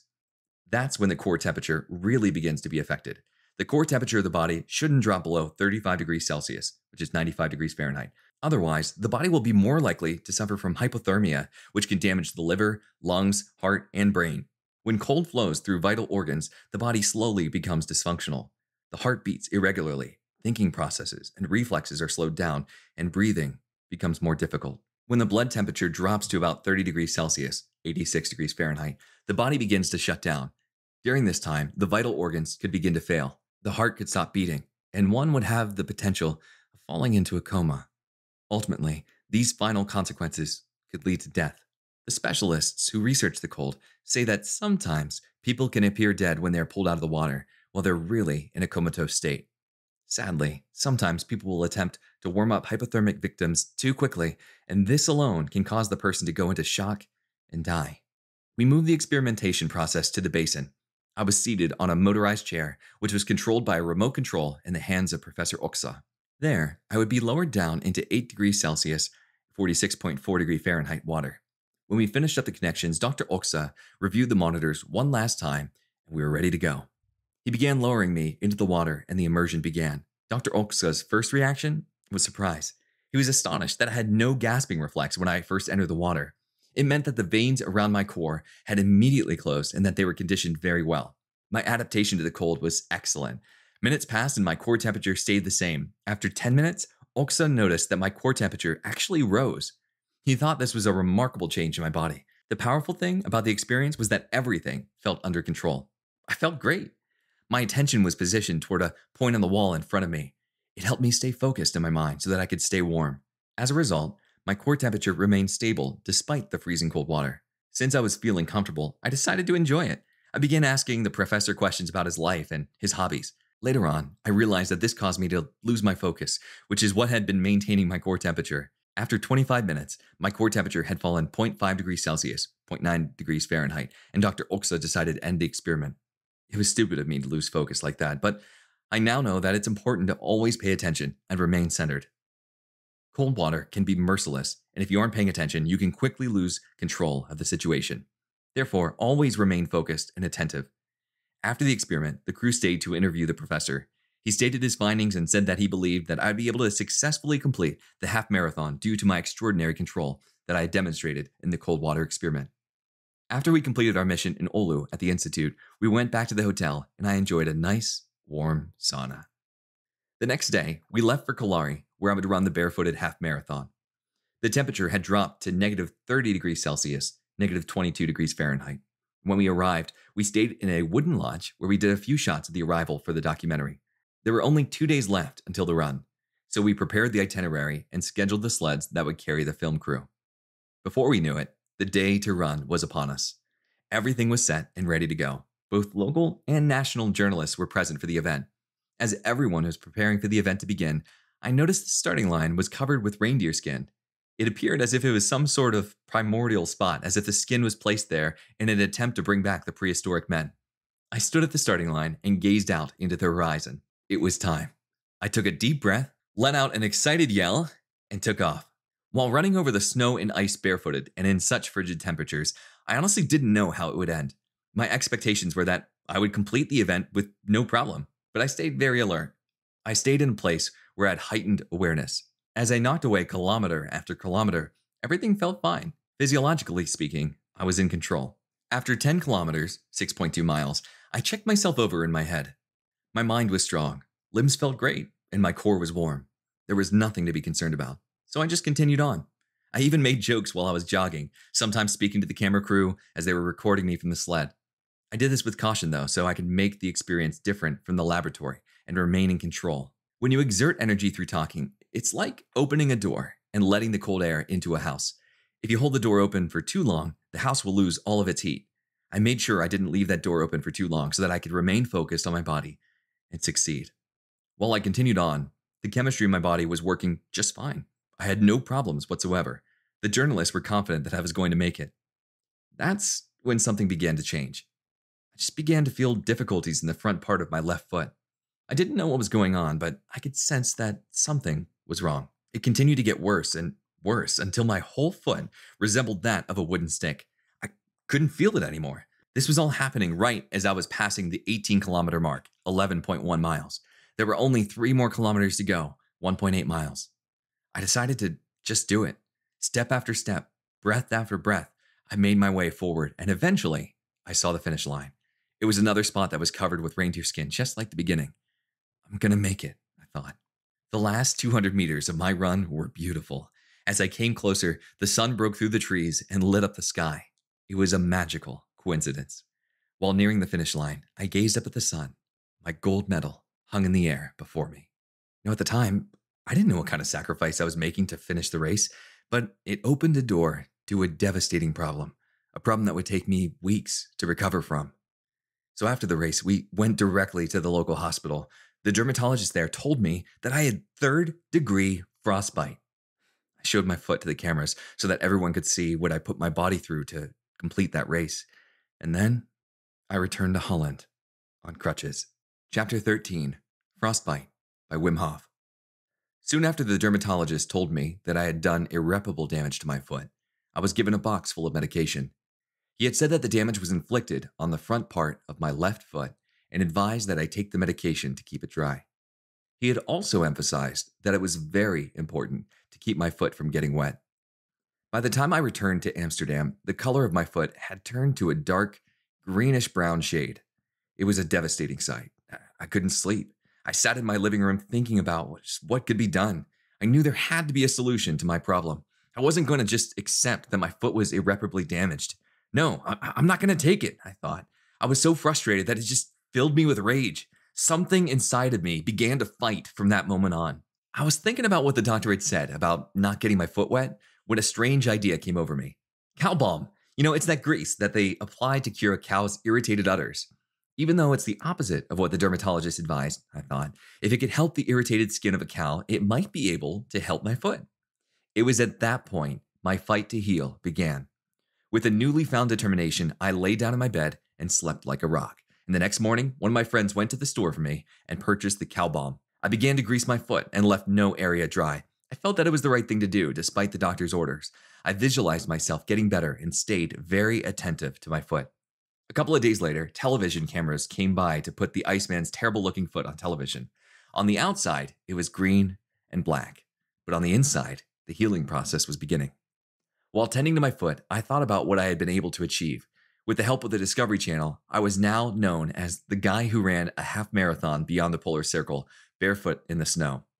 Looking back on my success that day, I am reminded of an old story I once heard, the story of 3 brothers.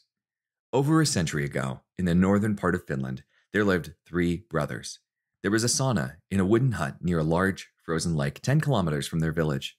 Every day, the 3 brothers would travel out to the sauna and enjoy its warmth. One day, a sudden rush of flames interrupted their relaxing sauna time. Something had caused a fire inside of the wooden hut. They looked around but couldn't find a way to extinguish the flames. The 3 brothers escaped from their wooden hut with only their lives. The fire had consumed their clothes and belongings. It was a large fire that could be seen from afar. It was beautiful and warm, yet, of course, tragic and unexpected. Naked, the 3 brothers were forced to run 10 kilometers through the snow in the freezing cold of the night to get home to their village. The story of these 3 brothers shows that my marathon was nothing spectacular. The barefoot run was just my way of showing the world that we're all capable of doing more than we had previously thought possible. It is a memorable story, and so's mine. News of my achievement spread all over the media. Despite my damaged foot, I was a real hero in the eyes of the public. I didn't care about the media attention. My focus was on healing my foot as fast as possible. Back in December, right before I started training for the half marathon, I received a phone call from a man who was preparing for an expedition on Mount Everest. He was the team leader and wanted to know if I was interested in the ascent. Their idea was for me to climb Mount Everest wearing only shorts and sandals. It was another opportunity to do a challenge that no one had ever done before. I was very interested and therefore had accepted the offer. What I didn't know at the time was that just a month later, I would have irreparable damage done to my foot. Initially, the sponsoring for the expedition just wasn't going well. Having just completed a world record and receiving a lot of media attention related to the Frostbite, the money started flooding in from all directions. 50,000 euro here, 50,000 euro there. It was flowing in and coming together. This, however, did not change the condition of my foot. I had 3 months to recover. The dermatologist told me that there was no chance that I would be able to make that climb, or even have slightly recovered by then. I decided to throw away all the medication and increase my fighting spirit to heal. I started to grease up my foot on a daily basis. I remained optimistic that it would help my foot get better. Now, despite everything the doctor said, 1 month later, my foot was healed. The dead, callous skin had vanished, and new, healthy skin turned my foot into a new one. It was like the injury had never happened. To help promote the Everest expedition and the sponsors for the event, I actually stood in a box full of ice as a publicity stunt. My event appeared in newspapers, in magazines, on television, and even in the marketplace, where huge banners hung to advertise the expedition. It was all part of the game, and I was just along for the ride. Eventually, the day to depart for Everest finally arrived. Chapter 15, Everest by Wim Hof. On April 1st, 2007, we left for Everest. We took a flight to Dubai and connected to Kathmandu. News of my approaching arrival was booming. Some guy from Holland is going to climb Everest in shorts. The news was everywhere. My philosophy was Hillary and Tenzin did it with clothes and oxygen. Messner did it without oxygen. I will try it without oxygen and without clothes. It was a very controversial matter, but it spread throughout the news all over the world. The journalists were waiting for us as we arrived at the airport in Kathmandu, Nepal. There I was, back in Nepal with the new team. As we drove through the crazy traffic in the streets, cars honked all around us. The expectations were high, and this affected me. But I didn't let my feelings show. Instead, I held it inside, which only made me think of all the things that could go wrong. I reminded myself that the only thing I could do was just be ready, and the rest would follow. My main concern was my body. I needed to focus my nervous system, immune system, blood circulation, heart, and mind, just to bring them all together. I also did a lot of my own personal research by speaking to the local Sherpas. They are very wise and know the mountain like the back of their hand. They told me, "We'll see how much you can do. Even though it will be a long hike, you seem fast and strong." After they witnessed me performing my technique during one of my training sessions, they approached me with questions. I decided to spend some time with the Sherpas until the day I left for Everest arrived. The Chinese authorities greeted us as we passed the border. We then drove down the Friendship Highway toward the Tibetan Plateau. From there, it was only a 4,000-meter drive, which is 2.5 miles. We planned to stay in the village for a couple days, so our bodies would be able to acclimatize. Along with buying large portions of food for the trip, we played football to help condition our bodies to the new climate. To further practice and prepare our bodies for the ascent, we also climbed nearby mountains. Before we knew it, the day was upon us when we would leave for the Everest base camp at 5,200 meters, which is 17,060 feet. We packed our jeeps and hit the road. Along the way, we passed all kinds of Tibetan villages and rocky pastures. After some time, we stopped at Rongbuk Monastery at 4,800 meters, which is 15,748 feet. We filmed there for a bit, but didn't stay too long because we didn't want to intrude on the people that lived there. After an hour or so, we returned to our jeeps and continued our drive to the base camp. Finally, we were there, the base camp of Mount Everest. Komolungma, Chinese for Everest. Sagarmatha, Hindi for Everest. Here, we would stay to acclimatize for days. Tents surrounded us.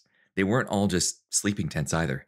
There was a huge kitchen tent where everyone cooked, a tent where people could purchase items and supplies, a showering tent, a tent to eat in, and an office tent where you could reserve your place on the grounds. After we had found our spot and settled in, I went exploring in the adjacent mountains. Everything went well, and I was excited for the things to come. When I got back to camp, I started playing the blues on a guitar. Many people heard it and came over to listen. Afterwards, we played football again. Though, with half as much as oxygen in the air, it was hard to run for extended periods of time, so we didn't play it for very long. It is important for one to relearn his body's limits in a new environment. When the team leader felt that the group was acclimatized enough, he decided it was time to go to the interim camp at 5,800 meters, 19,028 feet. I told the leader that we should look at the weather forecast before we left. I just had a feeling that it was going to snow in the early afternoon. Since I was climbing the mountain in shorts, I just wanted to make sure the weather conditions were perfect. This is where we hit our first snag. In my opinion, I think the leader's decision to leave when we did wasn't a very good one. As we departed from base camp, the clouds began to cover the sky. The team leader told us to keep going while the clouds only became denser. When we arrived at 5,400 meters, which is 17,716 feet, snow began to fall. I told the group that the overall pace was just too slow for me. I'm a lot faster when I'm in my rhythm, and I needed to follow what my body was telling me. So I continued on, in shorts, at my own pace, a fast pace. The head Sherpa tried to get a hold of me and slow me down, but I was ignited by my drive. Finding a good pace can be the key to continuing strong. It's also important to just watch how much oxygen you're consuming. You don't want to waste all of your energy and have to stop for breaths to recover.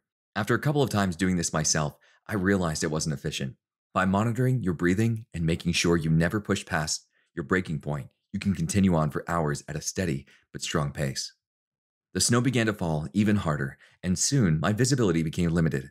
I couldn't see the path. It was my first time in shorts at an unknown height in an unknown place where blankets of snow covered the rocky terrain. Intuition and drive were my only companions. I felt surprisingly good despite the situation and continued my pace up the mountain trail. I was in the snow for hours.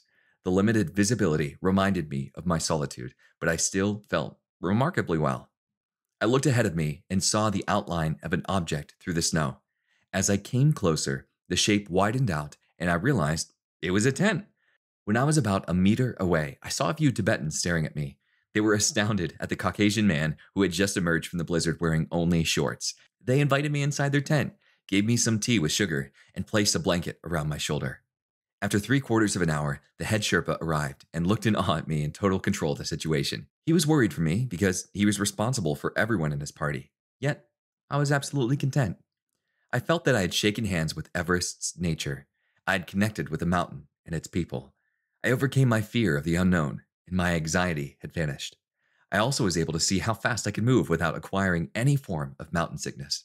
The confidence I gained in my inner nature made me feel that I was on the path to accomplishing a lot more on that mountain.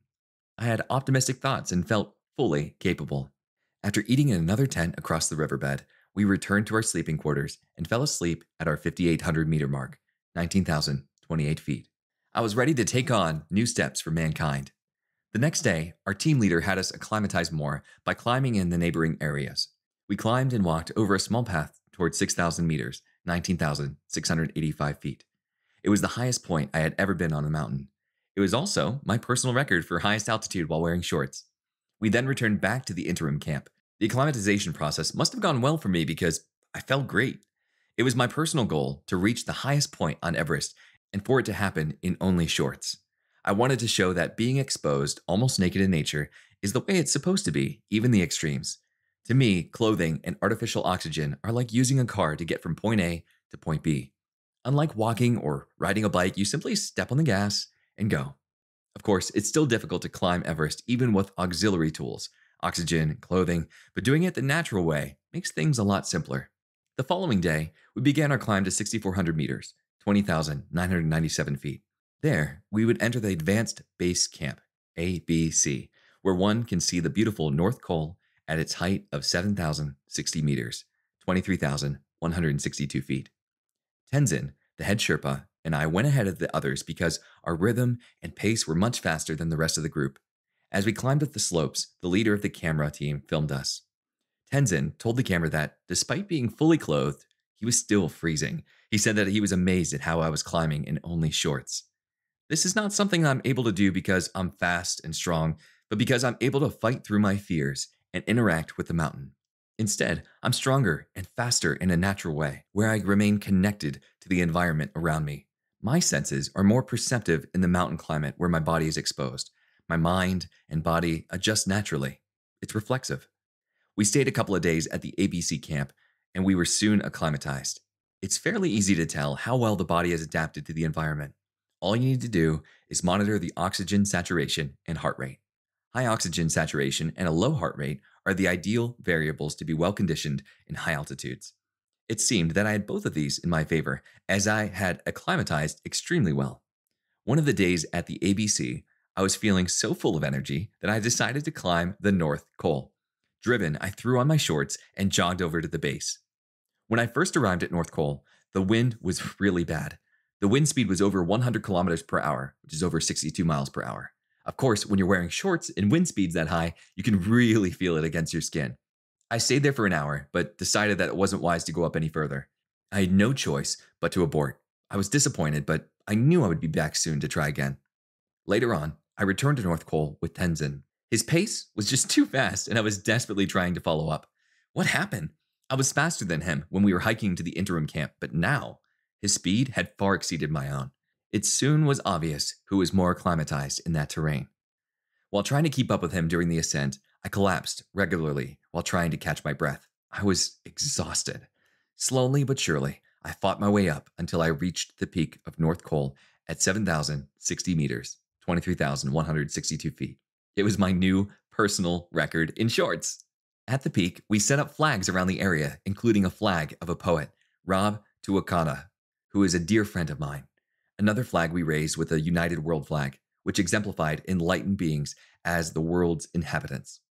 On the flag was a big sun with bright beams, symbolizing the equality of human beings. It was beautiful. Lastly, we took some pictures for our sponsors. After we got a few good shots of the necessary material, we were content and headed back down to ABC. We passed the news over satellite telephone to inform the world of our recent achievement. We found out the next day that we had made international news. The headlines read, "Iceman reaches North Col," and "Who can stop the Iceman?" All was going well. After several more ascents up North Col, I felt more acclimatized. Everyone was very impressed by my agility, speed, and endurance. Also, the frequent checkups with the medical team showed that my oxygen saturation was high and my heart rate stayed low, which is perfect. One day, after returning from North Col, the team leader decided to go down a little to recover before the final ascent of Everest. It was a strategic way to ascend. We were so used to the thin air of the higher altitudes that at 4,600 meters, 15,091 feet, that the air felt thick. We stayed there for 3 beautiful days, barely eating anything. When you're in high altitudes, your appetite is limited. The higher you climb, the more your body shuts down the non-essential functions to preserve energy for your vital organs. It's survival mode. When we were completely recovered and felt refreshed, we went back to the ABC and then began traveling up to the 7,060 meter mark, 23,162 feet, at the North Col. We spent the night there and then left for the next marker. We made it up to the 7,200 meter mark, again 23,622 feet, and it was here that I had again accomplished a new personal record in shorts. Finally, the day came for us to ascend up to the 7,800 and 8,300 meter marks, which is again respectively 25,590 and 27,230 feet. Here, the Sherpas had set up a few tents for us. There were also oxygen bottles waiting for us, which we were to use when summiting. That day, I felt great and went up the slope very fast. I ascended 200 meters in 1 hour with Tenzin. Then I realized that something was wrong. I felt something going on inside of my left foot. That frostbite injury that I had developed in Finland was healed, but apparently the veins were just not as conditioned as they used to be. The entire circulation system, as well as the veins, has to be able to constrict and dilate to be able to adjust to the cold and altitude. Whenever there is less oxygen in the air, the veins in the extremity naturally close to conserve heat and redirect blood flow to the core to preserve the essential organs. Then, after adaptation, the veins open up again and the extremities are filled with warm blood. However, due to my recent cold injury, the veins in my left foot weren't opening. There was a tight pressure and I began to feel pain. I could feel that the veins in my foot weren't going to open back up again, so I was forced to turn around. There wasn't a doubt in my mind that if I didn't turn back at that moment, I would lose my foot forever. I was not going to make that same mistake twice. Even though the expedition cost us €250,000, which at the time was about $340,000 to $350,000, and completing this challenge would have brought me everlasting honor, being the only man to ever climb Everest in shorts, it was not worth losing my foot over. I decided to think rationally and listen to what my body was telling me. I looked around on the roof of the world and felt satisfied with what I had accomplished. I had fought through my fears and set a new record height of 7,450 meters, 24,442 feet, in only shorts. The press brought the story and the pictures of the expedition to the entire world. I returned to Holland and prepared for my next attempt. In a month's time, I was going to attempt a Guinness World Record in a polar bear compound. By the time I got home, I felt completely rejuvenated and healthy in both body and mind. My foot thanked me for being able to take some time to heal altogether. Remember, we can do more than we think, but only when we break through the inhibitions of fear and other obstacles. Rationality keeps us alive. Chapter 17, USA by Wim Hof. I first met Eric Mazer in Los Angeles when I was invited by a Guinness World Record show to break the existing ice endurance record by half an hour. Eric was an independent documentary producer who did a lot of specials that aired on television. We had spoken a lot through email prior to meeting in person because he was interested in releasing a story on some exciting footage for Ripley's Believe It or Not. The emails were always warm and friendly, and when I arrived in LA, he offered to show me around the city. While I was in LA, I broke the record by half an hour, as I said I would, which brought the new world record to 1 hour and 34 seconds. Feeling great about my accomplishment, Eric took me out to sea to show me some great views. We saw Beverly Hills and talked about possibly working together in the future for one of his documentaries. Years later, Eric hadn't forgotten about me.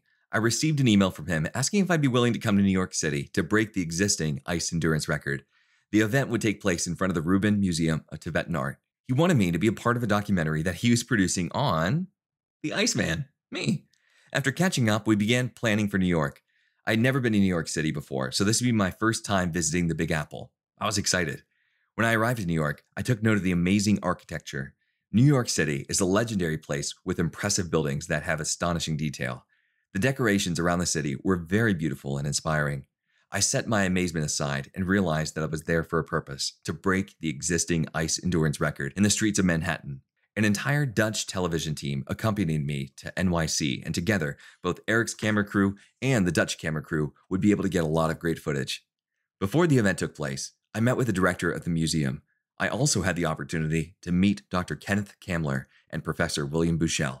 The Rubin Museum of Art and the Today Show hired both individuals for special interviews. Together, they were going to enlighten the audience on my ability to withstand the extreme cold. Ken Kamler, who had recently published a book entitled Surviving the Extremes, was the main speaker during the world record attempt and would be helping to monitor my vitals. He would also be narrating the event to the people watching in the streets and at home in front of their televisions. William Buchel, or Bill as I call him, is a well-established professor who received his PhD in anthropology. Through a lot of research, he remains connected to the Tibet House. He is most well known for his research on how esoteric Eastern disciplines can affect the Western society. He's attempting to differentiate between the two societies with hopes to find insights that will benefit humanity. Very soon after meeting William, he gave me an extensive booklet exemplifying scientific data related to his research. I really felt honored. Bill, hey, if you're reading this, thank you. 2 days after my arrival, I was asked to do a demonstration for the Today Show. Everything was set up in front of the studio, and it was a cold morning in New York, and there was quite a lot of wind in the streets. Before stepping into the Perspex box, I did an interview in my shorts.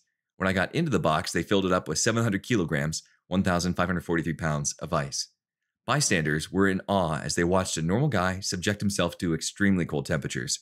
After 40 minutes passed, they opened the box and frozen chunks of ice fell to the ground. I did one last interview with a man who claimed that I was a human popsicle, and then I went into a nearby building to take a nice, warm shower. Later that day, we did more filming in Madison Square. After we finished filming, we all went for a drink to warm ourselves up in a nearby Havana bar.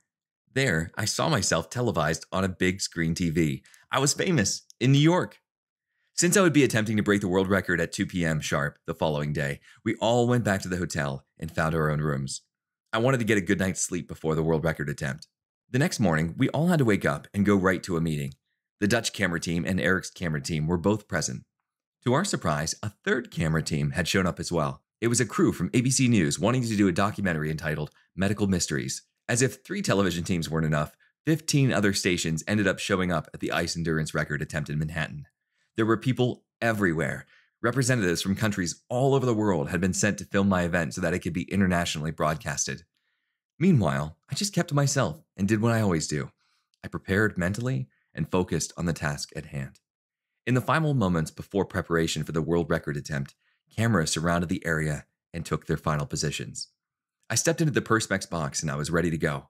Dr. Kenneth Kamler's future girlfriend, Granna Stewart, hooked me up with some sensors, which would be monitoring my vitals.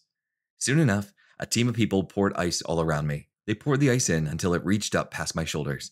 It was at this point that they started the large digital clock, which would display the elapsed time. Dr. Kamler and his assistant Grannis checked my blood pressure every 5 minutes to monitor my vitals. They also checked my core temperature and my heartbeat.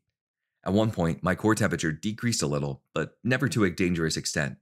Things were under control. I didn't need the monitors to tell me how my body was doing. I could feel and understand everything that was happening. I know the dangers of hypothermia, and I can control my body so it doesn't get to that point. The bystanders witnessed a man in control. The director of the museum explained, this Westerner is controlling his inner core temperature by using a Tibetan technique called tumo. This is also known as inner fire. To maintain control over the core temperature, you must influence the body by steering the hypothalamus. You can think of the hypothalamus as the thermostat in our brain. The veins around the core need to remain perfectly closed in order to maintain a 37 degrees Celsius, 98.6 degree Fahrenheit body temperature. The blood needs to stay at that temperature to prevent hypothermia and to keep the liver, lungs, heart, and brain from shutting down. While the skin temperature may fall to 0 degrees Celsius, 32 degrees Fahrenheit, the core can maintain the proper blood temperature to stay alive. At this point, the body can generate heat 3 times as much as it does when in stasis. Researchers have suggested that because of my cold training, I'm able to control the autonomic nervous system to a certain degree. Normally, people are unable to directly influence the autonomic nervous system, but with proper training, it becomes possible. I am convinced that anyone can learn to do it. This is exactly what I did throughout the record attempt. I remained in control. At the 50-minute mark, I briefly sensed something strange going on in one of my kidneys. It felt cold. Focusing on that spot, I redirected the blood flow to provide heat to my kidney. Within minutes, the sensors in that area detected a remarkable increase of 10 degrees Celsius, 50 degrees Fahrenheit. Needless to say, it was warm again. After that, Kamler watched a steady line as my core temperature stayed the same. He also watched as my heart rate went up a little. In order to maintain the blood's temperature, the heart rate must go up to warm the body. With that being said, the heart rate is something that should be carefully monitored to make sure that the situation doesn't become life-threatening. If my heart rate had exceeded 200 beats per minute, we would have immediately stopped the record attempt. Luckily, my heart rate never rose above 130 beats per minute. Even at 130 beats per minute, I was still able to generate enough heat and energy to circulate around my body to keep it warm. I looked at the large digital clock to see how much time had elapsed. There was only 1 minute left until I would set the new record. As the last 10 seconds approached, the crowd yelled in unison, 10, 9, 8, 7, 6, 5, 4, 3, 2, 1. I broke out of the box and threw my arms up in the air in triumph. I did it! After a nice, warm bath, I did an interview with Ken Kamler in front of the audience. It was quite the presentation. The news of my new world record traveled quickly throughout the media and all around the world. That evening, people even recognized me as I was walking down the streets in New York. It was a surreal feeling, being a celebrity. I'd seen a lot of television programs in my life, but now I felt like I was a part of it. I dared again and didn't meet failure. My confidence took a step forward and I was ready for more. After my successful record, someone arranged a meeting for me to meet with Dr. Kevin Tracy of Feinstein Institute of Manhasset, New York. Apparently, Dr. Tracy was extremely interested in performing research to see if I could influence the immune system. I didn't know what to expect, but before I knew it, we were in a subway on our way to Manhasset. It was about 35 kilometers, 27.9 miles away. On the ride over, I had a very interesting discussion with Professor Bushell, a modest gentleman who's extremely dedicated to science. Bill and I spoke of the potential benefits of cold exposure and how it could help individuals of the Western society. Many diseases are caused by bad circulation, which can be extremely uncomfortable. We discussed many ways that the cold exposure could possibly help alleviate the problem. Bill and I shared many similar beliefs and ways of thinking. It was a good conversation for the ride to Manhasset. After getting off the subway, we jumped on a bus, and before long, we arrived at the front gates of the Feinstein Institute. As we were entering the institute, the employees informed us that it was prohibited to record anything during our visit. We said we understood, and they led us to a large conference room where 12 individuals were seated around a large table. After all the introductions, I began telling the group about my vision of how using the cold correctly could greatly benefit humanity. They were all interested in what I had to say, so they listened attentively. From the conference room, we all went down to the testing room, where I sat in a cozy chair connected to a lung monitor and cardiogram. During the test, they actually had to switch out the lung monitor twice because they thought it wasn't working properly. When a lung monitor doesn't sense any air or breaths at all, it reads the person connected as dead, and I went without breath for longer than 2.5 minutes. After switching to the third monitor, I figured it'd be best to stop my breathing exercises. Dr. Tracy's team was also interested in watching my body work at the cellular level, so they extracted blood before, during, and after my experiment. The biochemical specialists planned to identify and compare 310 different blood values from the 3 samples. After we finished the testing, we thanked Kevin Tracy and his team of specialists for the invitation. We made our way back to the entrance where the bus was waiting for us. We said goodbye and returned to New York City. Just as soon as we had returned to New York City, we had to leave again. We flew from JFK Airport in Queens to St. Paul, Minnesota. As I mentioned a while ago, ABC News was shooting a documentary entitled Medical Mysteries, and this was where the filming would be taking place. When we touched down in St. Paul, you could see how cold it was outside by looking through the plane's windows. Everything looked icy and there was snow everywhere. The temperature read negative 30 degrees Celsius, 22 degrees Fahrenheit. It was like I was in Lapland again. It was so cold that the local elementary and high schools were canceled because of the weather. My hotel room was on the 26th floor, surrounded by skyscrapers. It's what you'd expect from a popular city. I got some sleep, and the next morning, the camera crew knocked on my door and asked if I would mind if they did some filming. I told them, of course not, that's why we're here, isn't it? The camera team started their filming by having me do some meditative postures. I also did some breathing exercises and some physical exercises. They got some good footage, and it also helped me prepare for the rest of the day. And out of nowhere, Joe Anger, who was leading the team, sporadically had me go outside. He wanted me to mingle with the public out in the snowy weather, in my shorts, so that he could record me asking people questions about the cold just to gather their opinions. We recorded and interviewed with people all day long at the university, in the streets, and in the parks. At the end of the day, we took a car to Duluth, Minnesota. There, we met up with two world-renowned medical professors. They wanted to perform a cold experiment to measure the physiological changes in my body. When we arrived in Duluth, we checked in to a cozy hotel and found our rooms. At the hotel, we were greeted by one of the professors who would be performing the experiment. He seemed like a nice guy, and I was excited for the experiment to come. After a good night's rest, we traveled to the medical school where the professor taught. We met in a laboratory that specifically studied the cold's effects on the body. In the lab, the camera crew poured some ice into a basin full of cold water. They hoped the ice would exaggerate how cold the water was so that people at home would see that the water was truly freezing. Filming can be a challenge sometimes. It really can test your patience with the amount of time that it takes to set up the equipment, to get the proper shots, and take down the equipment. Well, that's television. Finally, the cold experiment was ready. They hooked me up to all kinds of wires in order to monitor my vitals in the cold water. Once again, while getting into the freezing water, I had no gasping reflex. As time progressed, my core temperature and my heart rate stayed the same. It looked like it would be another successful experiment. When we finished the experiment, the researchers were more than happy with the results and indeed declared the experiment a success. We then flew back to New York, pleased with our accomplishment. After arriving, we went to the frozen shore off of the Hudson River to do a little more filming. We were happy with the footage we captured there, so we were able to relax for a bit. A strenuous week had gone by, and we had all done extremely well. When I got back from Minnesota, I was anxious to receive a call from Ken Kamler with the results from Dr. Kevin Tracy's experiments. Kamler finally called and informed me that even though Dr. Tracy was typically a very docile and calm man, he literally jumped in the air when he saw the results. The results showed that I had suppressed the inflammatory marked bodies in the nervus vagus. This meant that I had consciously influenced my immune system, something widely seen as impossible. If one's able to influence the immune system by will, it could potentially have an enormous impact on humanity for the fight against disease. So from that point on, my new mission in life was to help people fight disease. Half an hour later, after receiving the good news, I received a phone call from my wife with some very heartbreaking news. She informed me that my mother had just passed away. And with this news, it took me back to the story of my birth.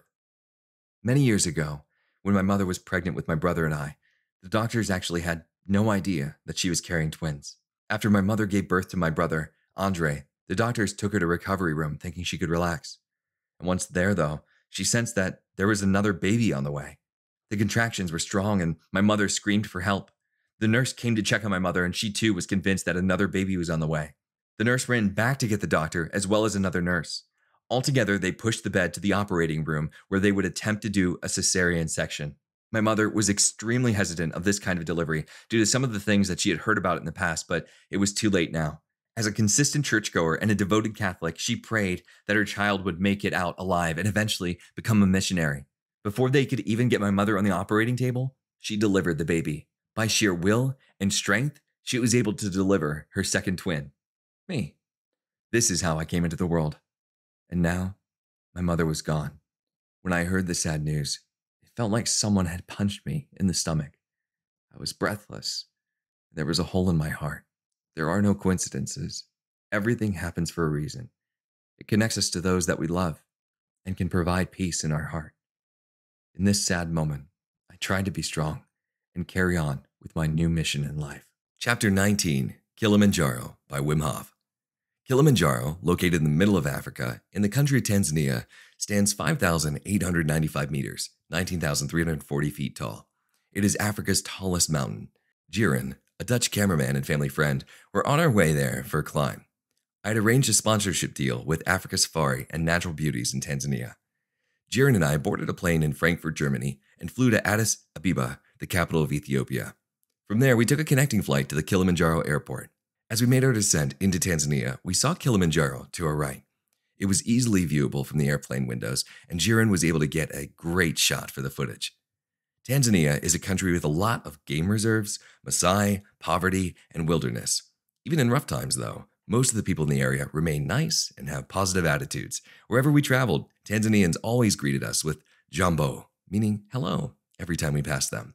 This made me feel very welcomed. My mission in Tanzania was to climb Kilimanjaro, the world's tallest volcano. It would be a lot different from any other mountain that I had climbed before because Kilimanjaro is not a part of a mountain range. It is a freestanding, massive volcano that is almost 6 kilometers, 3.7 miles high.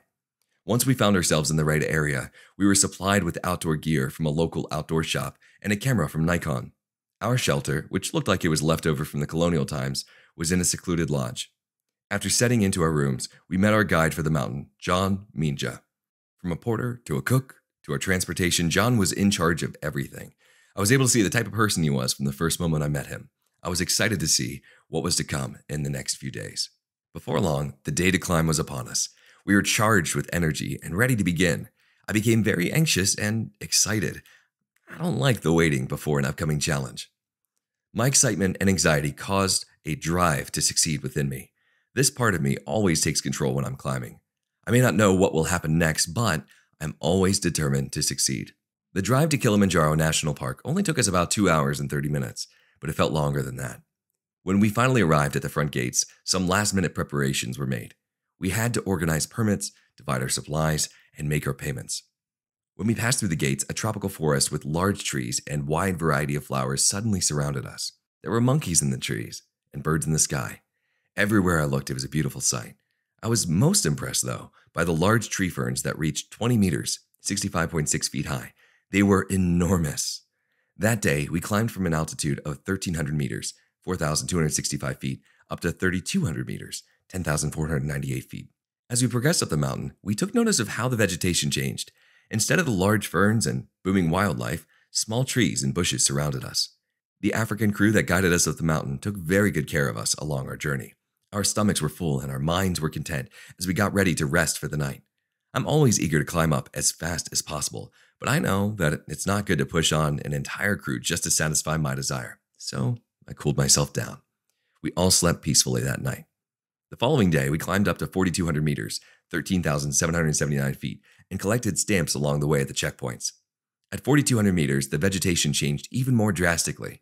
Smaller bushes, different flowers, and strange succulents surrounded us. As we traveled, John, our guide, made our journey extremely interesting along the way. He knew all the plants and trees by name in English, Latin, and Swahili. He was also very intelligent about the wildlife he saw as well.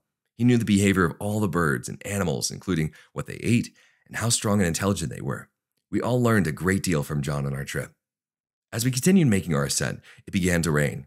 The rocks and ground quickly became slippery.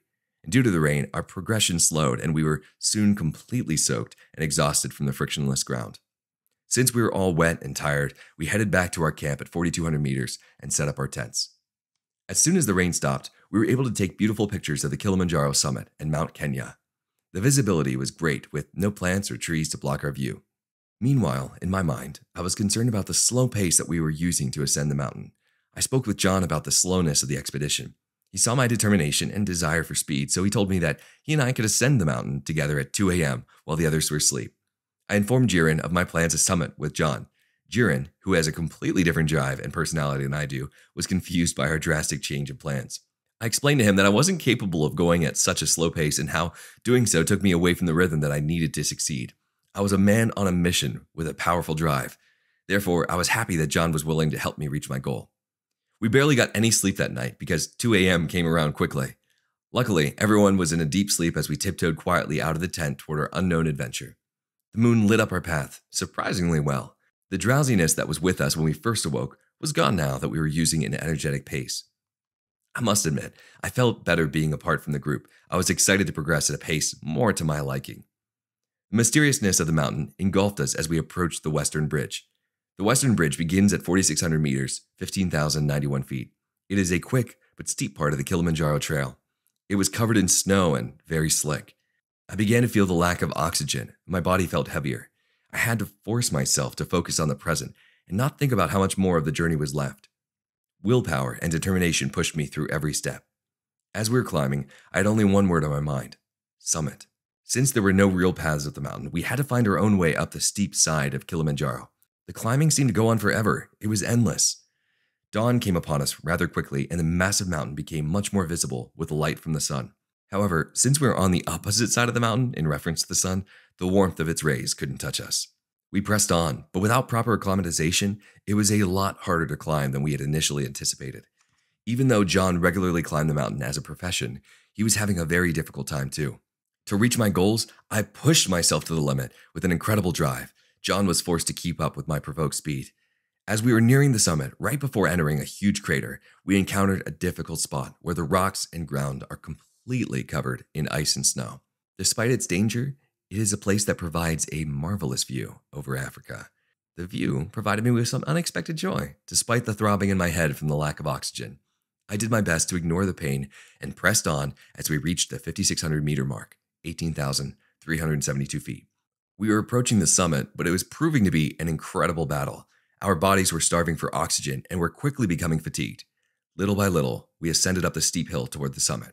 Finally, through many breaths and streams of sweat, we reached the Uruhu Peak. We had won the fight. Somehow we generated enough energy to push up to the top despite our deprivation of oxygen.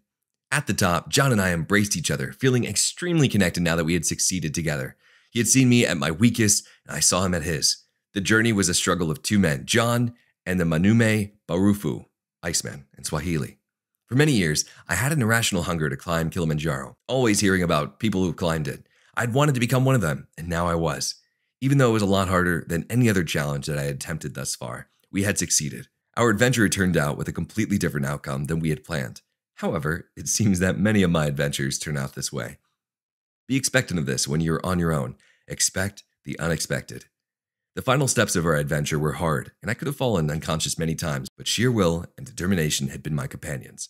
Due to this, I received a great respect from many porters on the path along the way. Together they sang, "Iceman, Iceman," as well as many other songs.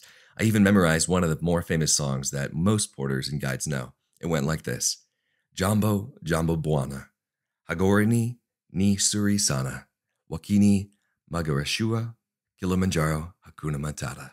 This song tells a story of a stranger who's welcomed. It tells the stranger to do their very best and take life as it comes on the strange Kilimanjaro. I enjoyed the meaning of this song, and it made me think about all that I had accomplished. After we took some pictures on the peak, John and I went down the trail to the other side, passing an enormous glacier on the way. Tired and relieved, we continued our way down. I could feel the oxygen in the air increasing more and more as we descended the mountain. I had finally won the battle to get back that oxygen, and I could breathe comfortably again. Since we'd been out all day, I got some pretty bad sunburn on my face. As we arrived back in the camp, Jiren was really shocked seeing me in that shape. He seemed really worried. After explaining our adventures to the others, we gathered up all the rest of our things and descended the mountain together. The next day, we arrived at the south gate of Kilimanjaro National Park. When we got there, a Tanzanian film crew was waiting for us. They had heard that the Iceman climbed Kilimanjaro in shorts in only 2 days and wanted to hear more about it. When I got back to the Netherlands, there were a lot of television appearances waiting for me. News of the Iceman doing something extraordinary had spread quickly, and my story was on high demand. Soon after my return, the BBC called me, asking if I was interested in doing a challenge in the cold. I suggested a full marathon in shorts in Lapland, Finland. This adventure on Kilimanjaro had given me a lot of confidence, and though I'd never attempted a full marathon in shorts before, I was ready to challenge myself again. It would all be mind over matter. Chapter 21, Marathon Beyond the Polar Circle by Wim Hof. 2 weeks after Kilimanjaro, I was on my way to Lapland, Finland. After coordinating with an English production company, we came up with the idea to drive from Amsterdam to Lapland for a marathon. Along the way, we drove through Germany, Denmark, Sweden, Finland, and then finally landed in Lapland. Each country became colder as we traveled farther north. When we reached the southern part of Sweden, the snow began to fall. Slippery roads and very cold temperatures greeted us, yet we still had another 1,500 kilometers 932 miles, to travel before reaching the polar circle. Eventually, we reached our final destination. It was a very small resort in Lapland. The place was made out of wood, but it kept us very warm. Outside, wild reindeer frolicked in the thick snow that surrounded us. It felt like a scene right out of A Christmas Tale. When the temperature dropped down to negative 20 degrees Celsius, negative 4 degrees Fahrenheit, the condensed air froze, making the snow look like beautiful, sharp diamonds. Shortly after our arrival, we met a local fixer. A fixer, as most television personnel call it, is a person who arranges and plans out many different camera angles at the location of the shoot. While the fixer was attending to the angles, the rest of the crew needed to find a way to make a track for the marathon in the nearby hills. They had to figure out what exactly had to happen and where it would all take place, so it was good that they were very keen on the details. As I watched everyone working, I began to feel very anxious and alert. This is how I always feel before a challenge. It's a natural way to prepare the mind. The next day, we went to a reindeer farm and spoke with the herder. He was dressed in reindeer skin and lived in a typical Lappish nomad tent. It looked very similar to that of a teepee, very Indian-like. The Lappish nomads are also very similar to the North American Indians. The herder told us stories about their traditions, fire rituals, as well as their life and respect for nature and reindeer. The nomads in the area were diminishing quickly as snow scooters removed the necessity of transport by reindeer, leaving them with no income. I honestly feel that it is a pity to see modern times take over regions like this. One of the stories the herder told us explained how the Lappish people, also known as the Sami, had developed telepathy to speak to the faraway neighbors. However, once the telephones were invented, the telepathy disappeared with time. Another pitiful loss. The next day before the run, we went to the track and did some pickup shots. Pickup shots are the shots that you can't actually shoot when the run is live because the angle is too difficult. So, I took the opportunity to get a good workout in and ran for a bit through the snow, just in my shorts. The snow was neither hard nor soft. It was a different texture than what I had been used to, but I ran for a while through the white, covered wilderness. As I was running, the snow covered the ground in a way that made it hard to see what kind of surface I was stepping on. Everything seemed fine when all of a sudden I stepped on some uneven ground and heard a crick. My right ankle twisted and it began throbbing with pain. The next day was the day that I was supposed to run my first full marathon ever, and I had just severely sprained my ankle. My confidence was shattered. Would I even be able to do this marathon? I thought. I was overwhelmed with insecurities and doubts, but the only thing that I could do was continue on with determination, mind over matter. I told the crew that we had to change the track on which I would be performing my run. I explained to them that I had sprained my ankle because the snow was too deep and it would be impossible to run through. They agreed to survey the surroundings and look at some different trails with hardened snow layers.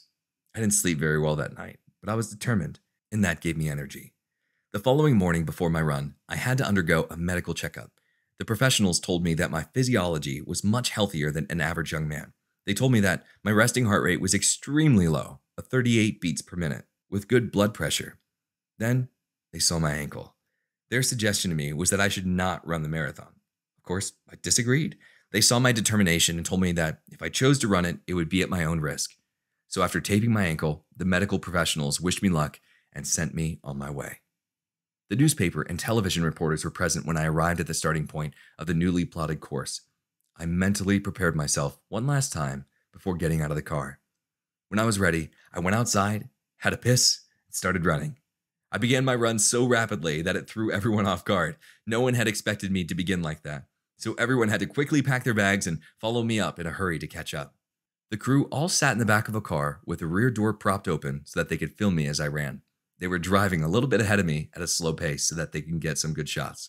They filmed my feet from close up, far away, from the side, with wide angles and close angles. Everything was going extremely well. Kilometers passed and there were still no problems whatsoever, so I kept running. With everything going so well, my worrying had stopped and I was able to enjoy the environment. My regained confidence helped me relax and enjoy the nature that was in front of me.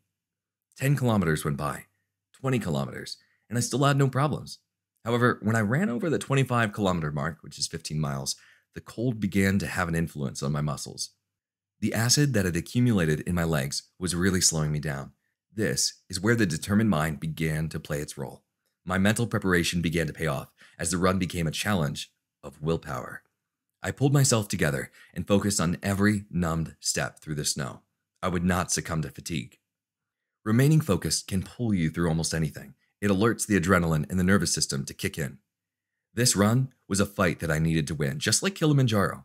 On Kilimanjaro, my fight was with the lack of air, but there in Lapland, it was the cold and my unprepared physical state. Months before this run, I had prepared myself by sitting on a horse stance with my knees bent over for a half hour to practice getting rid of acid buildup. It took focus, but it worked. This is the kind of focus I had to attain during my run.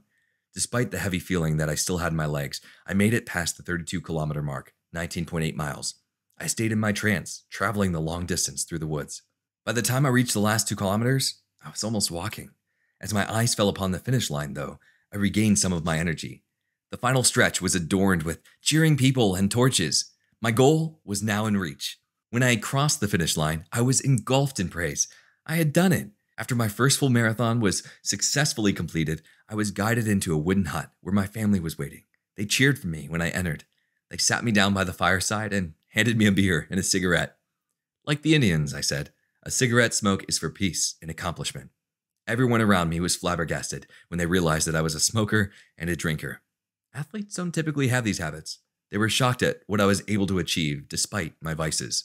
The reporters continued to ask me questions while the film crew reviewed their footage. The run was complete, and I was more than satisfied.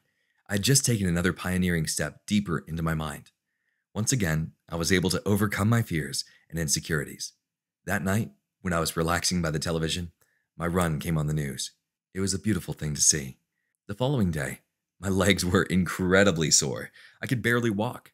The following 3-day car ride was enough time for my legs to completely recover.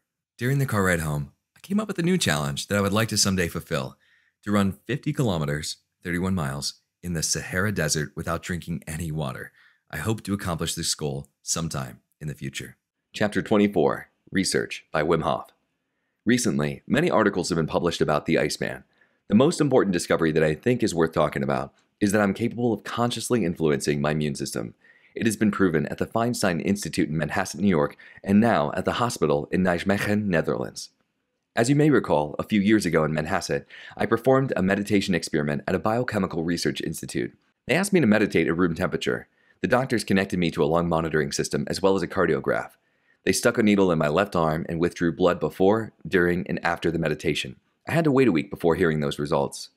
When I received that call from Dr. Kenneth Kamler, I was ecstatic. They found that I was able to suppress the inflammatory bodies influencing the vagus nerve. This means that they found proof that I could directly influence the autonomic nervous system. With this great news, a new fire had started within me. This means that my technique can be a viable way to help cure diseases. The immune system is a powerful source that deals with what makes us sick. If I can do it, so can everyone else. It's just training.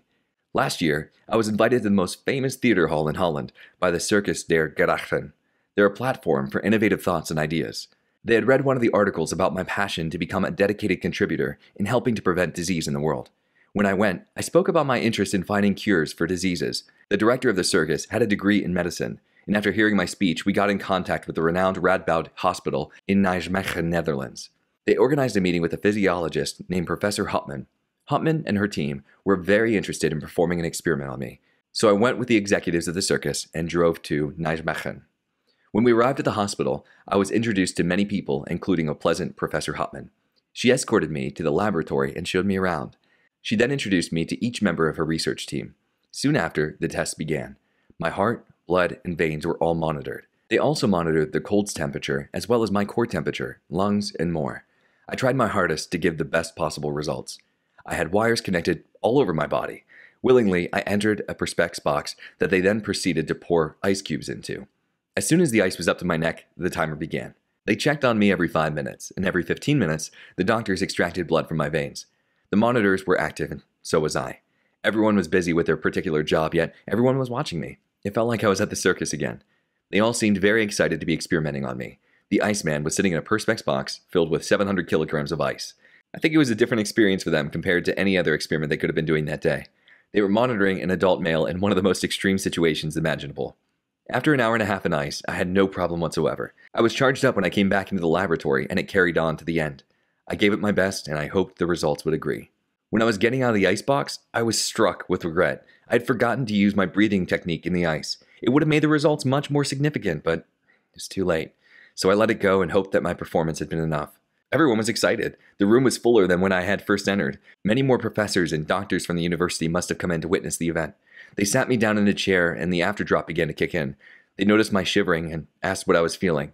I then told them that I'm like everyone else. I can sense both the cold and the heat. The only difference between myself and everyone else is that when I focus, I can withstand a cold much more than the average person. After warming up, they let me return to my home to await the results. A week later, we were back at Radboud sitting in Professor Hopman's office. Seated around a large table, we were given sheets that explained the results. Hopman sounded excited. "It seems," she said, "that you can influence the autonomic nervous system. You were able to maintain your core body temperature at 37.1 degrees Celsius, 98.78 degrees Fahrenheit. You were able to do this while immersed in the ice for an hour and a half. This has never been done before." She continued while pointing at the large collection of books behind her. "We can rewrite all of these books in my office and tell that the autonomic nervous system can be influenced by human will." After catching my breath at hearing the astounding results, I told them that I had always believed it was possible. Despite the disbelief of others, I had always known. There was no longer any speculation. The results were sitting in my hand. I then proceeded to look over the results in full detail. The first thing that I noticed was that my blood pressure remained normal the entire time. Normally, when someone is exposed to extremely cold temperatures, the blood pressure dramatically increases to warm up the body. You can call it the survival mode. My pulse also stayed relatively the same. When exposed to the cold, the pulse has been known to double or even triple the normal resting rate. Then while I was submerged in ice, I was able to triple the oxygen density in my body by 300%. By simply standing there without shivering, I was producing 3 times more oxygen to warm up the exposed parts of my body. This is not a typical physiological reaction.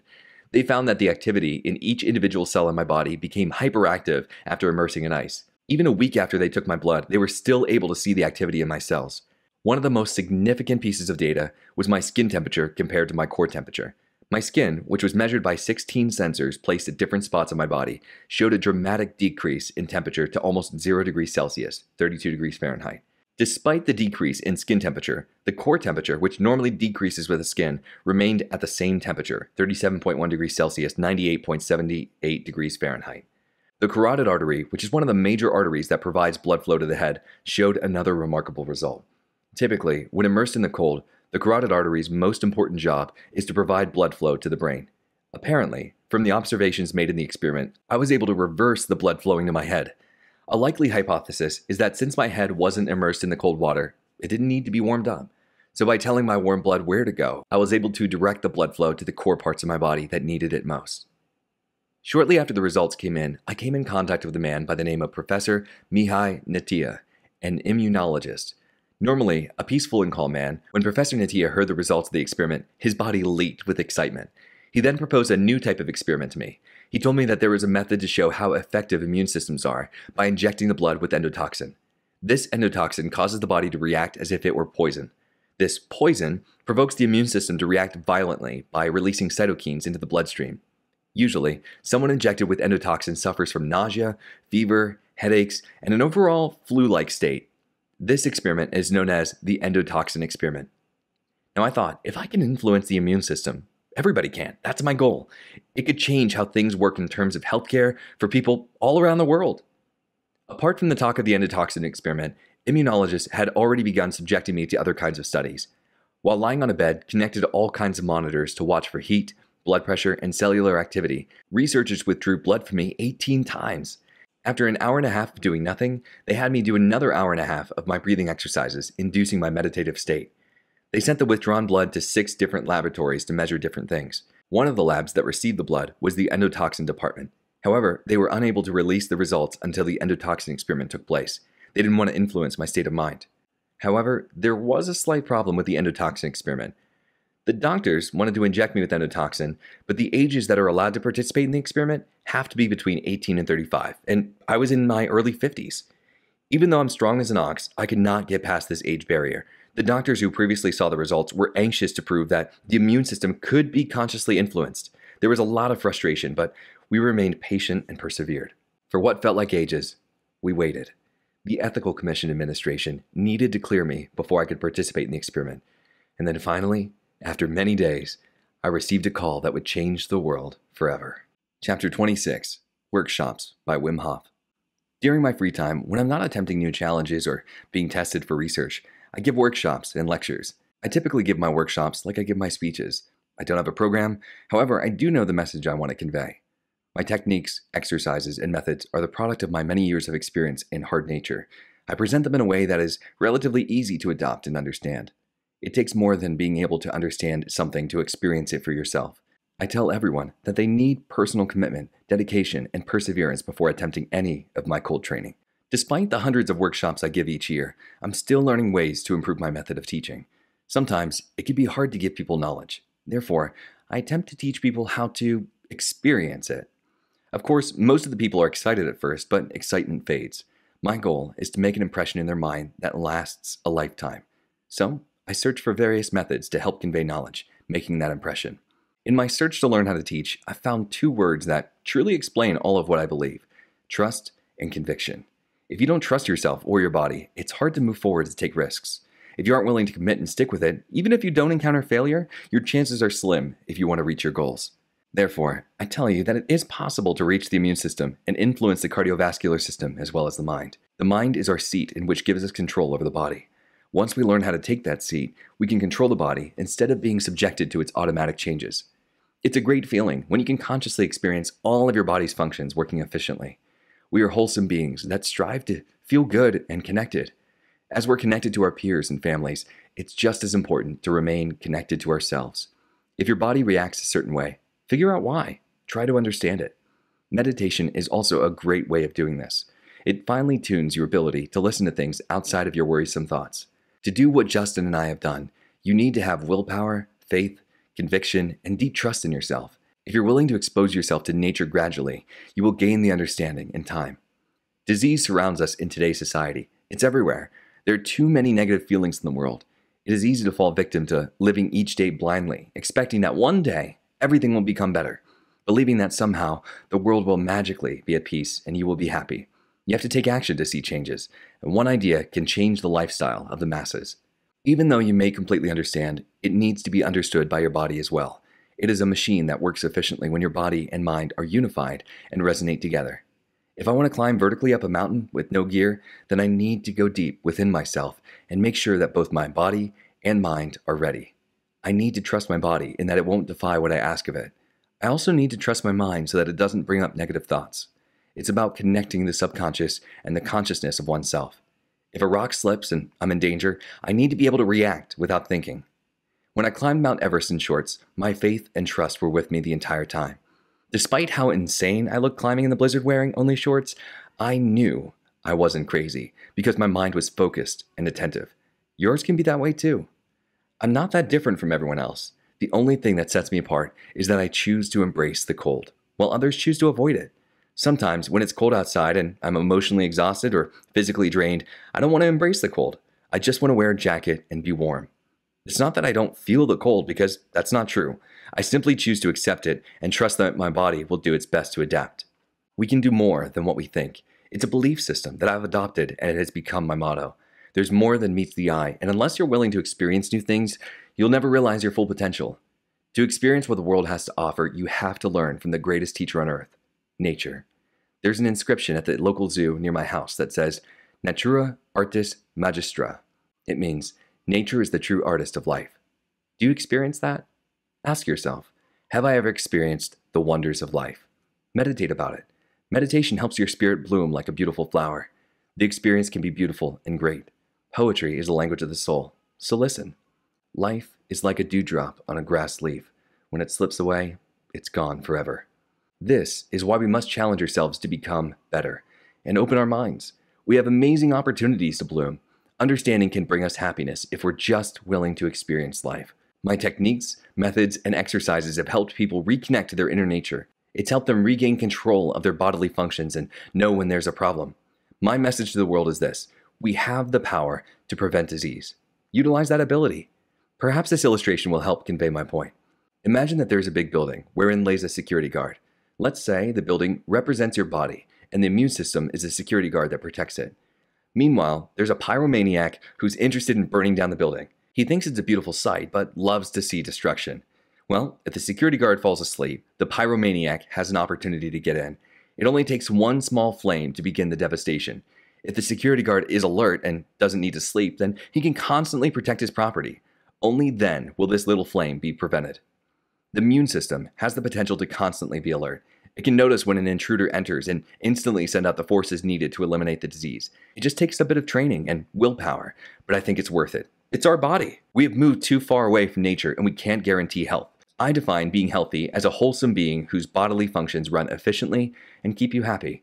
To reach this potential, we must be like a hardworking electrician who notices when the power goes out and instantly knows what to do to fix it. My workshops are about challenging your beliefs and building foundations that will help you take care of your body. The cold can do amazing things if you're willing to trust yourself, show conviction, and have faith. When you can reach the point where you're stronger than the cold, you will realize an internal peace behind you because you will understand the power of nature. One more point that I would like to make is this: do not overthink things. It's good to use our mind when we need it, but it needs to rest too. We can get sick when we don't rest our minds. Psychosomatic things can happen. One of the amazing things about the cold training is that in the moment when you're exposed, you are forced to only think about the present. All of your worrying, all of your stress, all of your problems disappear. If you try to think about other things, the cold brings you back and says, "Hey, I'm still here." Letting go of your mind, like you have to do in the cold, is a technique that I try to teach. Your happiness resides in a quiet mind. Sometimes during my workshops, a rush of energy courses through my body. I've been told that people can visibly see when I'm excited because I become very open. I want to help people experience that energy that is in all of us. It is the source of a free mind, courage, willpower, and faith. The truth is not shallow. The truth goes deep and can penetrate the heart and mind and calm it. Like a pond where the ripples have ceased and the water is still, only then will you see the beautiful treasures below. Like a hint of daylight in a cave, it can generate hope. To be happy, the method and exercise doesn't matter because it's never the same for anyone. For wood carpenters, mechanics, parents, or teachers, they find the love in what they do, and it makes them happy. However you find clarity, as long as it makes you happy, do it. Therefore, do everything with conviction. Believe and trust in yourself, and most of all, be happy. Chapter 28, Texel by Wim Hof. I woke this morning to the sound of whistling birds outside my window, singing a beautiful sonnet comprised of their own chirps and tweets. The time was 4 a.m. It was a windy day in March, but the skies remained clear. I started the day off with my normal breathing exercises, followed by a period of meditation. As I went through my normal routine, I became filled with vigor. Life is wonderful, I thought, when you are disconnected from stress and emotion. On this day, Manelli, Marnix, one of his cameramen, and myself took a ferry to the island of Texel. I was in Texel the prior year to do a workshop, and they asked me to return to do a follow-up. Texel is an island just north of Den Helder. It's a marine base that's located at the shore's end of Holland. The workshop took place in a non-heated stable. The location was empty, save for the participants, and the sheep as our witnesses. Jap, the organizer of the workshop, opened the session by welcoming everyone. After a short speech, he passed the torch off to me. It was my turn. The cold has the potential to boost your energy levels, I said. It can give you a certain type of energy that can fill your body and make you whole. The group formed a circle around me, and I became the center of attention. I then explained my breathing exercises and the possibilities that they can open up. You are an open book. Begin to experience the content of the story and try to understand where your life is and where it's going. Each day is a new chapter with new opportunities awaiting you. The stable was really chilly. I could tell that the 15 people surrounding me would begin to suffer if we did not do something soon.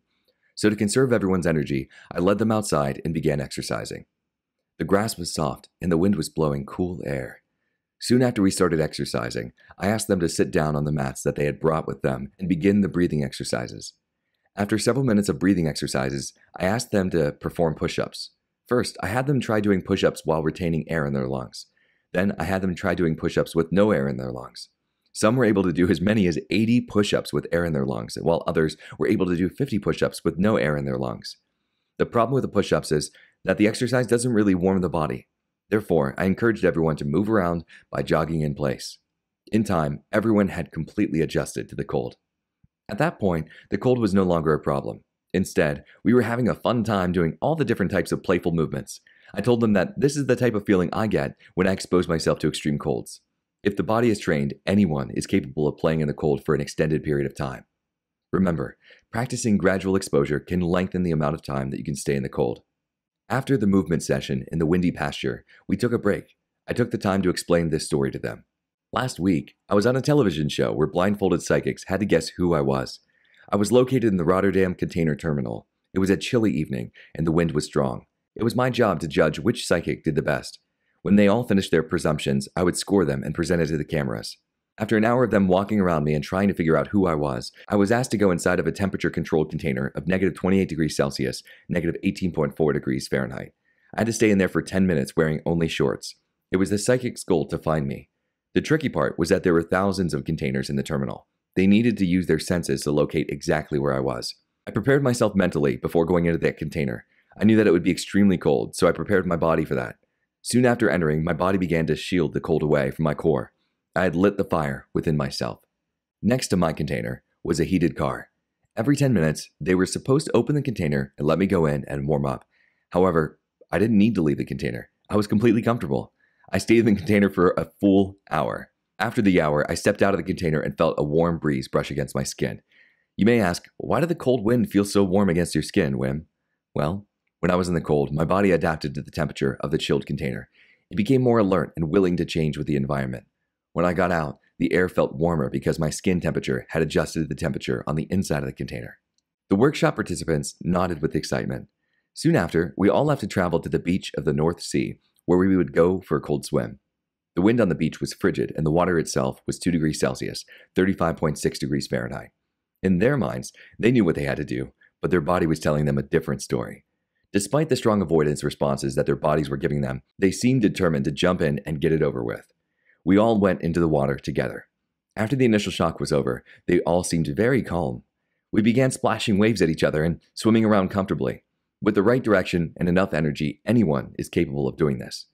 After a few minutes, we all left the water and returned to the beach to get dressed in our clothing. But before anyone could begin changing, I shouted, "That exercise was just the beginning." Before anyone could figure out what I was talking about, I took off running. Although they were dazed at first, within seconds they had begun to chase after me. Each was running in their bathing suit, barefooted through the cold sand. With each step, the sand sucked the heat away from their feet. After 5 minutes of running, I saw 5 people become red with an explosion of warm blood flowing through them. This was my goal. I wanted their bodies to readapt to the new cold environment. For those 5 people, it was a success. With this type of adaptation, you can last much longer in the cold. It's a natural reaction. We're all capable of it.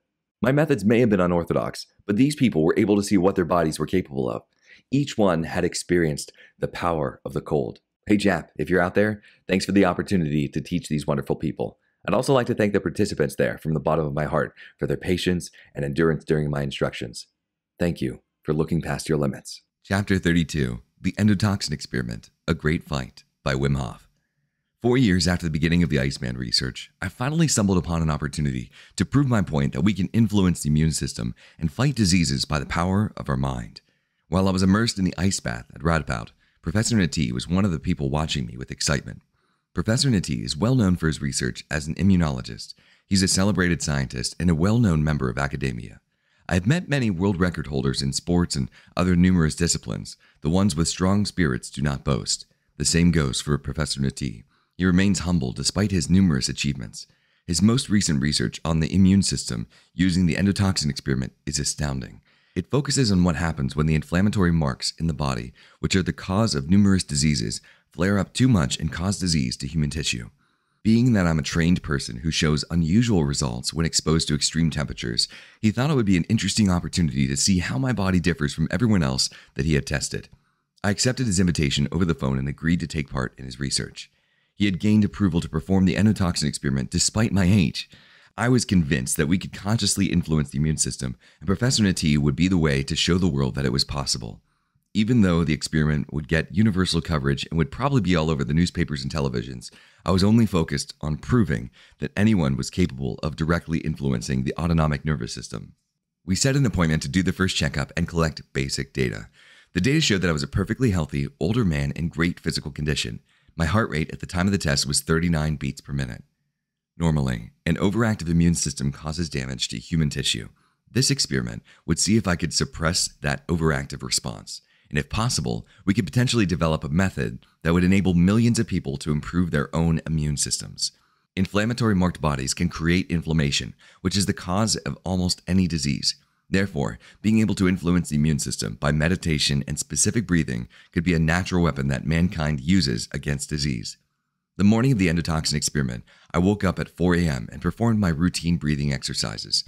I was in full spirits and ready to give my all at a hospital in Nijmegen. I was excited to show my stuff to the doctors, professors, medical team, and TV crew who would be there to watch me. I was anxious and nervous, yet I was fully aware of the challenge that I had to overcome. Suppressing a disease by sheer will without any external means would be nothing short of a gigantic breakthrough.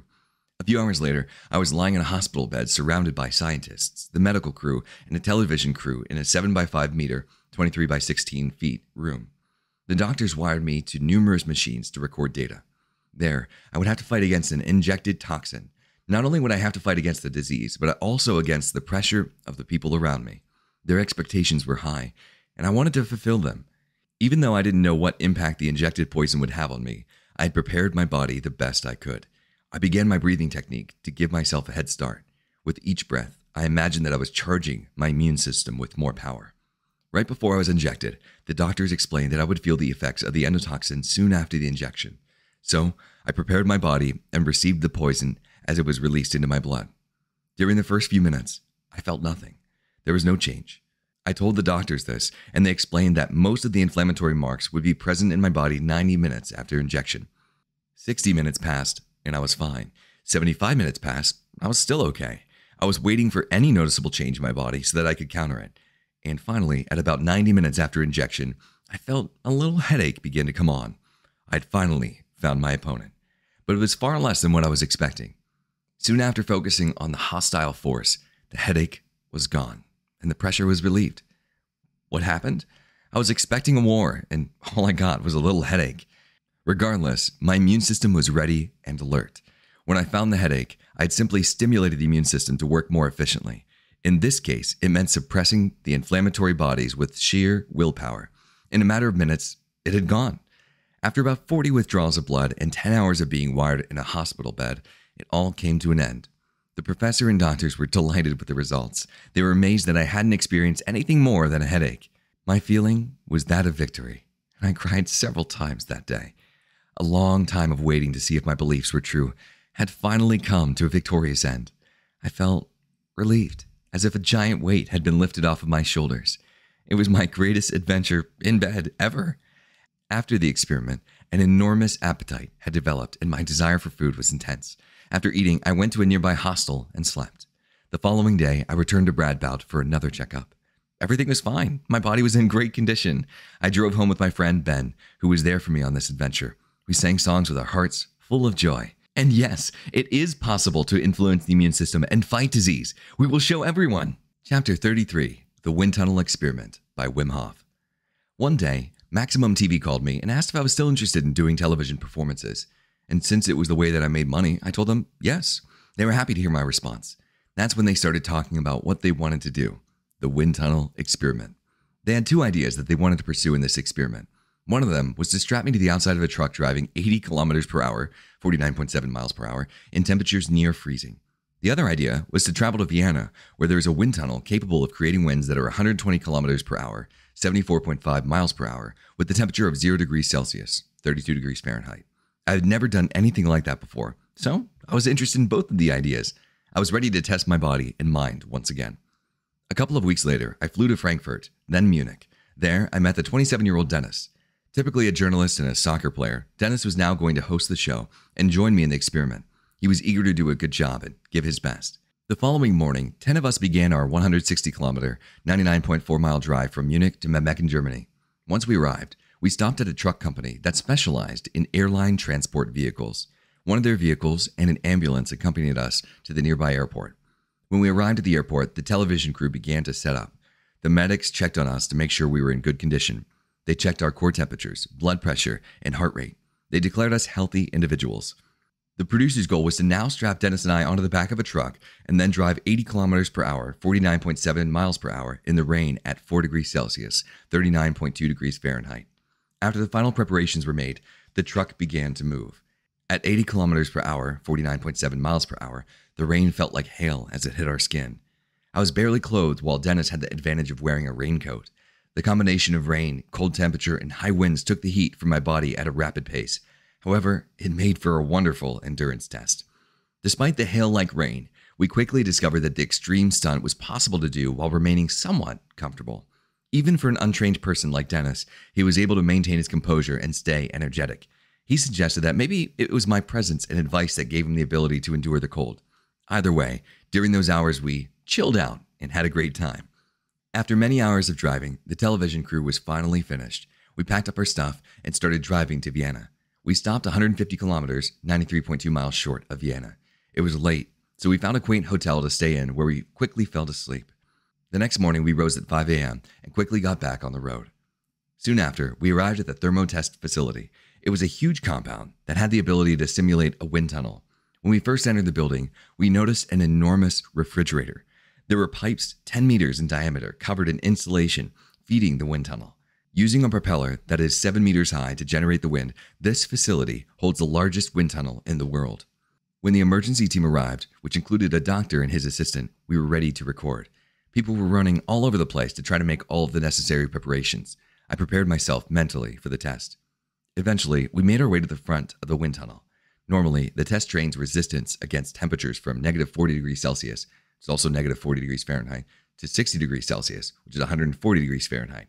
They were also able to simulate rain and snow during these tests to mock the outside environment. They told us that we would be doing the shot with the wind tunnel running at 100 kilometers per hour, 62 miles per hour, at 0 degrees Celsius, 32 degrees Fahrenheit. Dennis and I got our final checkups from the medics. My heart rate was at 68 beats per minute, while Dennis was at 122 beats per minute. Being that I'm more experienced when it comes to these situations, my heart rate stays relatively low while I'm preparing for the event. Soon enough, the cameras were ready and it was time for the shot.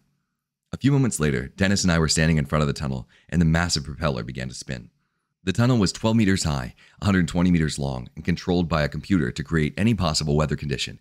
It was a beautiful sight. Dennis was wearing a jacket, but not me.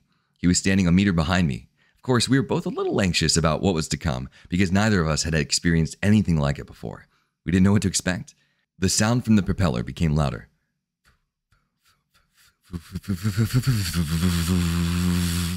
The wind strengthened, and we had to position our feet in a way to prevent us from being knocked over. At 0 degrees Celsius, 32 degrees Fahrenheit, and 100 kilometers per hour, 62 mile per hour winds, it felt like a storm. It wasn't comfortable, but we were able to hold our ground, despite the wind stinging our face and sucking the heat from our hands. After 10 minutes into the storm, Dennis had endured all that he could handle. He raised his hand to signal to the crew that he was done. I was running in place and I had become extremely comfortable prior to turning off the propeller, but the first attempt was over and it was time to relax. We went back into a heated room to drink some tea and warm up. After an hour had passed, we were ready to go again.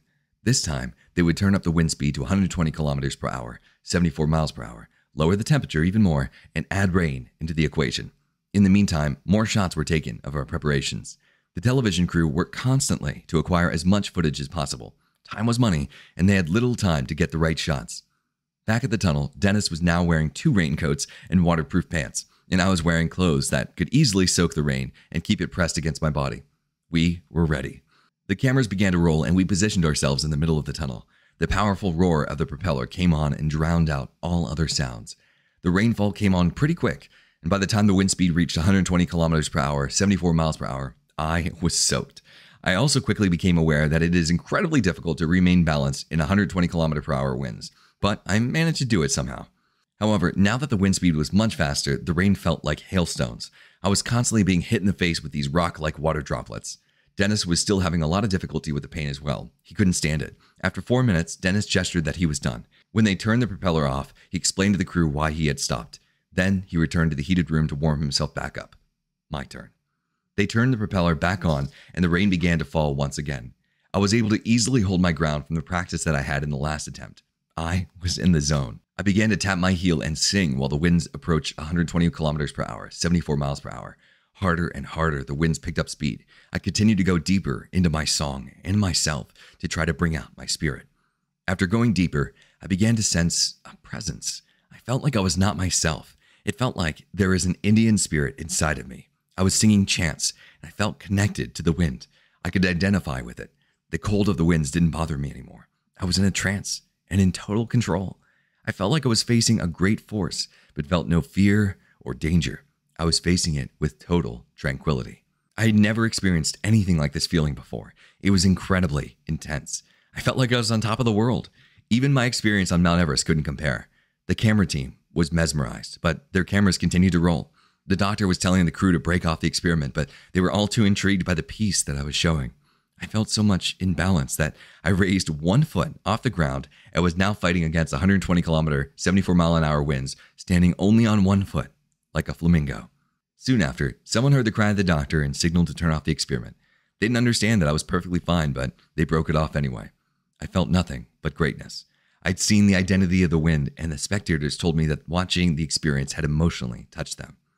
Deep down, we all have a part of us that has the ability to connect with the elements of nature. We have the potential to connect with it fully and have our bodies adapt. Indians, who were close to nature, understood this very well and had the wisdom of the land. In civilization, we've lost that ability. Nature has the ability to make us whole, to fulfill us. Therefore, we must strive to become holy. Chapter 36, The Spanish Pyrenees by Wim Hof. Our drive from the Netherlands took us through Belgium, France, and finally Spain. Justin slept a lot because he was still very jet-lagged from the traveling. But in that time, Dennis and I conversed in Dutch and got to know each other on a deeper level. He expressed that he came on the trip because he wanted to learn more about the Iceman from the intellectual side. When we passed through the south of France, the atmosphere changed. The architecture of the buildings looked older and much more unique. Eventually, we crossed the France border and entered the Biesla Tunnel, leading us into Spain. As we drove through the Sierra de Guara, which is a desert-like area just south of the Spanish Pyrenees, I had a strange feeling. It had been 10 years since I was last in the Spanish Pyrenees. I felt like I was finally coming home. We arrived at 2 a.m. and found Einem sleeping in a hammock at the campsite. He had arrived a day earlier and set up the tent so that we could crash as soon as we got there. It was a long day of driving, so we left the introductions for the following day. Sunshine greeted us in the morning. It was a typical day in the Spanish Pyrenees. When I opened my eyes, I noticed a Bacara bigunoides tree to my side. They are well known for providing a lot of shade as well as large beans.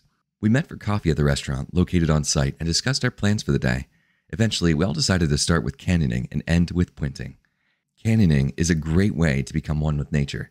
It's very playful and an exciting experience. Water channels that eroded away at the space between the mountains produced the canyons in the Pyrenees. We now use ropes and other safety equipment to rappel down it. We left our car on site, and we all drove together in Einem's van. Einem is a 28-year-old who loves spending his time canyoning. He's a tall guy with a very contagious smile. He loves the outdoors and is a very enthusiastic gentleman. His most recent goal has been to set up a canyoning business. He wants me to join him because I have a lot of experience. I worked for 9 years as a guide through the Spanish Pyrenees. Spain is like my second home. Einem drives like a racer. We had to hold our bodies against the force of every turn he made. We drove through the desert-like region until we had reached our first canyon, the Barranco del Rio. The Barranco del Rio is what we call a water canyon. This means that inside the canyon, there are many holes and paths filled with water. We had a lot of fun enjoying our stay in Sierra de Guara. After a quick picnic and a good bath, we threw our rucksacks back on, wrapped our ropes, and began hiking our way back up the mountain to where we had parked the van. The heat of the Spanish summer soon had us sweating, but the panorama was beautiful and the lake was enthralling. After hiking through the densely covered mountains with many trees and bushes, we finally found our way back to the parked van where we had started hours before. We placed our equipment in the back of the van and continued to our next activity, puenting. The drive was bumpy again as Einem kept his foot on the pedal. After several minutes, we had arrived at our puenting bridge. The bridge was raised at about 60 meters, 200 feet over the water. I knew what to expect because I had puented hundreds of times before with many other people, but the last time that I did it was just over 10 years ago. I fell silent with excitement. Puenting is an activity where one person has one end of 2 ropes tied to their harness, while the other end is tied to the bridge. Before putting the ropes on the individual, they are pulled underneath the bridge and tied to the opposite side of the railing. Then, the person fastens the rope to their harness using carabiners and jumps off. The ropes that are tied to the other end of the bridge cause the person to fall straight down until the rope catches them, and at that point, the person swings back and forth from side to side until they lose the momentum. You could think of it as like a gigantic swing. During those first few seconds of freefall, it is very common to feel like there is an imminent danger of falling to your death. The tension of the abyss is enormous and sometimes will prevent people from taking the plunge. However, with little encouragement, most are willing to try. I decided to go first to make sure that the ropes were connected properly. Not knowing is always a scary feeling, but I had experience and was ready to complete my first jump in 10 years. I took a few careful breaths and began concentrating. One of the most important things to remember when puenting is that you must jump straight off the bridge. Any other angle can prove dangerous because you will enter the possibility of swinging into the bridge. I jumped. The first few seconds of freefall are the best part of puenting. I continually picked up speed until the ropes caught me and swung me to the other side. Knowing that you are capable of overcoming hesitation can be a powerful tool. It's an amazing feeling that gives you the boost of adrenaline and a rush of endorphins. After my ride ended, I connected myself to another wire that they had thrown down. I then lowered myself into the water below. After 20 minutes of preparation, it was Dennis's turn. Dennis is a powerful, analytic thinker. He knows the mind well. All he needed to jump off the bridge was a decision that he was going to be stronger than the fear, which he was. After saying mental power, Dennis jumped backward into the abyss. After another 20 minutes, it was Justin's turn to jump. Regardless of seeming nervous and tense, he jumped backward off the bridge without any hesitation whatsoever. Although, after a few minutes of swinging back and forth, Justin's motion sickness had kicked in and he began to throw up. He was successful, but a slave to his genetic disposition. After Justin had detached himself and swam to shore, it was Einam's turn. But no one knew he was going. He jumped off the side of the bridge while no one was looking. The experience of adventure is what Einam lives for. After Einam disconnected himself and returned to the top of the bridge, we disconnected the ropes and returned to our van. We all felt different, accomplished. On the way home, we stopped by a river where there was a bridge 9 meters, 29.5 feet high. Justin still felt a little sick, so he stayed in the car while the rest of us went to leap off the bridge. From the bridge, Einam backflipped, I dove, and Dennis jumped. When we returned to the campsite, we made pasta with a nice mixture of vegetables and wine. Einam and I played guitar together and sang a beautiful tune. The next day, we traveled to a canyon 50 kilometers, 31 miles away, called Lapland.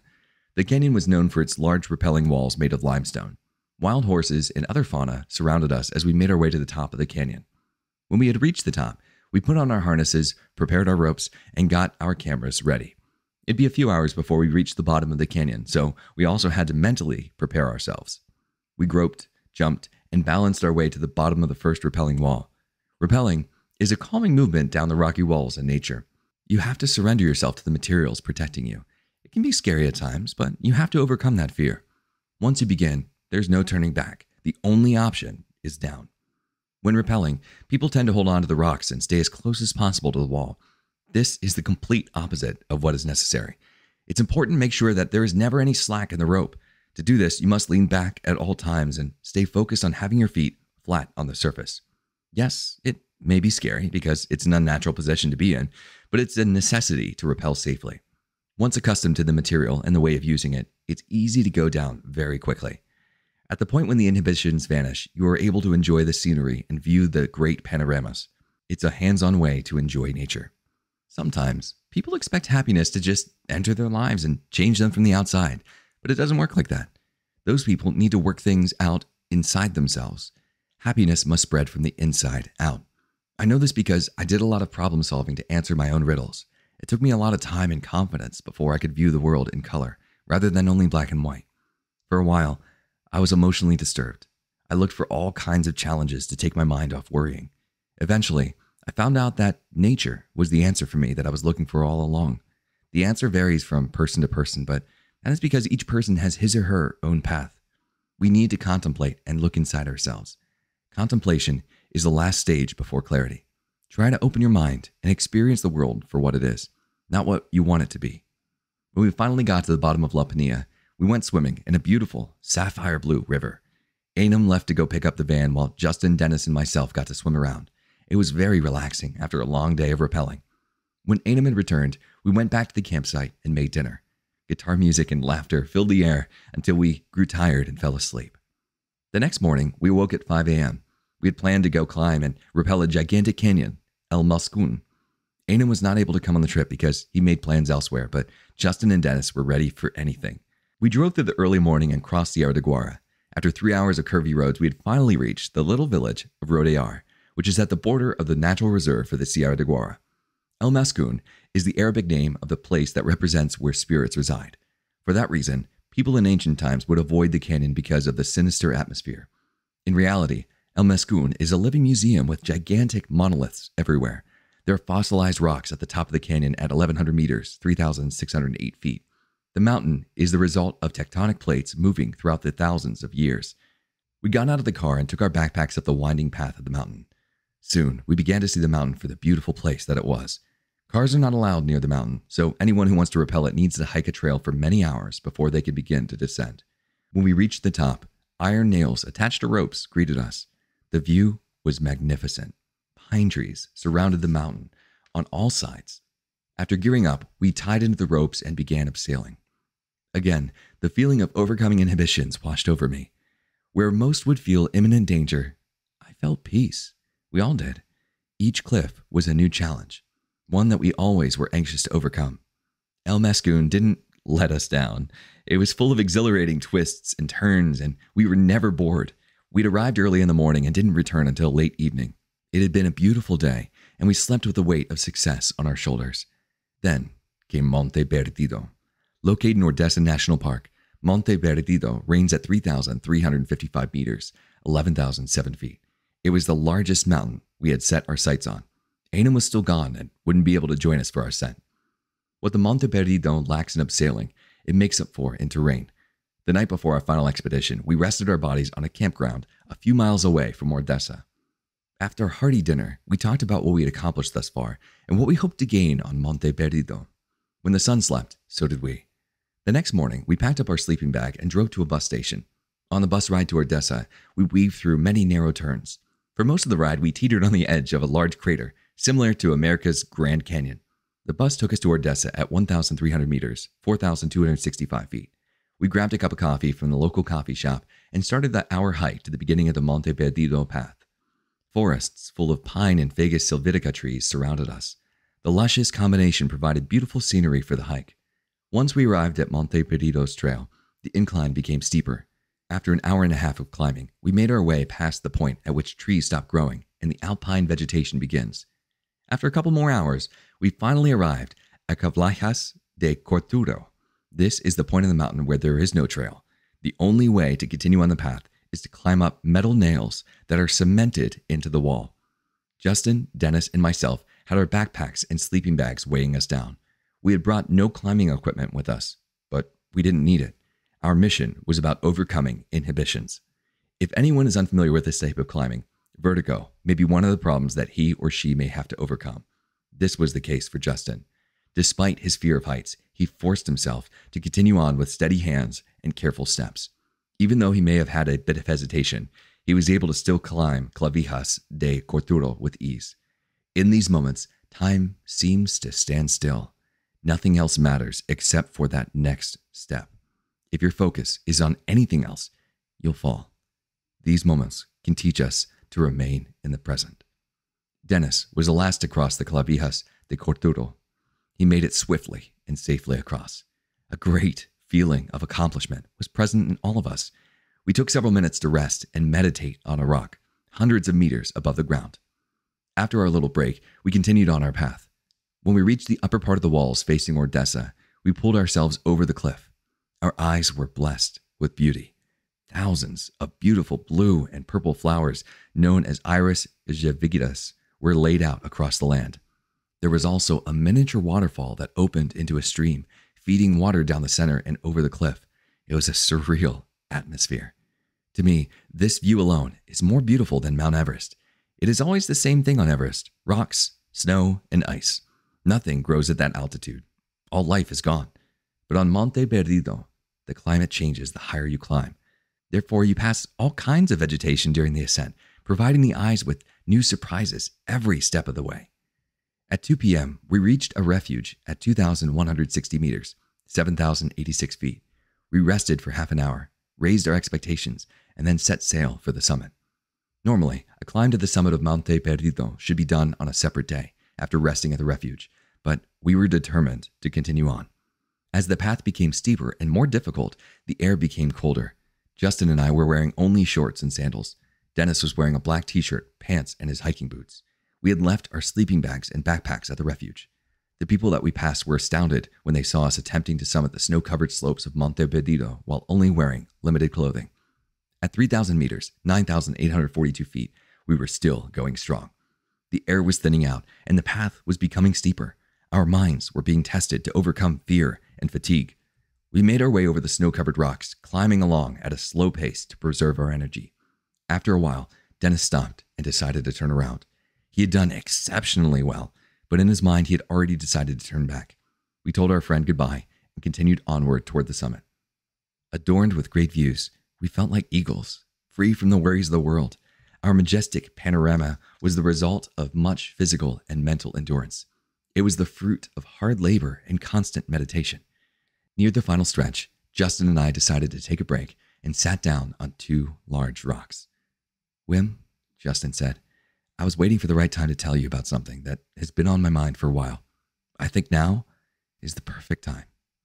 My ears listened attentively to Justin's every word. Curiosity consumed me. "I was thinking about writing a book entitled Becoming the Iceman. I've been keeping track of all the stuff that we've been doing over the past year, and I think it would make for an incredible book. Ideally, it wouldn't include only the things that I've learned, but your experiences as well. In it," he continued, "I think it'd be great to have stories leading up to what made you the Iceman. If we combine both of our experiences and include the challenges we had to overcome to become Icemen, it may have the potential to inspire others. We could give people the opportunity to become Icemen and Icewomen, especially if the book contained the method and technique." My mind was eager, and my body language began to show it. Yes, this is what I wanted as a book. I didn't just want a book comprised of methods and techniques. I wanted a book full of experiences that would inspire people to become better and give them the knowledge they needed to succeed. This book needs to happen, I thought. "One more thing," Justin said. "I think it would be important to show that it's possible for anyone to do what you have done, to show that we all have the potential inside of us, a skill that just needs to be trained.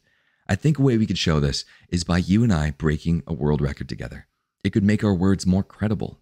What do you think?" "Yes," I told him, "we need to break a world record together. It will be like I passing the torch on to you. It will be a lovely way to end the book. This time, I'll come to you. Let's do it in America." It was a marvelous idea and a great concept. Out of excitement and appreciation, we embraced each other. We never finished the climb to the summit, but we came back down in higher spirits than the summit could have ever given us. The idea was reward enough. There was no need to continue on. With a great feeling of success, Justin and I continued our way back down to the refuge. Our stomachs were tightly clenched, telling us to eat immediately. We ate very little that day and climbed more than 3,000 meters, 9,842 feet in height. There were climbers from many different backgrounds at the refuge. At dinner, many languages were spoken around the table: French, Dutch, English, Spanish, German, and even Basque. It's really great to know multiple languages. It helps me communicate and empathize with the random people that I meet on a daily basis. Finishing with wine and food was the perfect way to end our day. There was a lovely sunset outside. Instead of purchasing a room to sleep in that night, we decided to save the little money that we had to purchase breakfast in the morning. That night, we slept in our sleeping bags on a grassy hill outside of the refuge. I counted many stars in the vast night sky as I lay there trying to fall asleep. My mind was too excited to rest. Eventually, my thoughts died down, and then quiet, clear sky helped me doze off into a deep slumber. The next day, we continued down the mountain. Justin was a little more timid because his legs were sore and we had very dangerous slopes to climb down without gear. But because he trusted me, we made it down safely. He got rid of his inhibitions and descended successfully. During our long drive back, Justin and I discussed the possible records we could attempt together.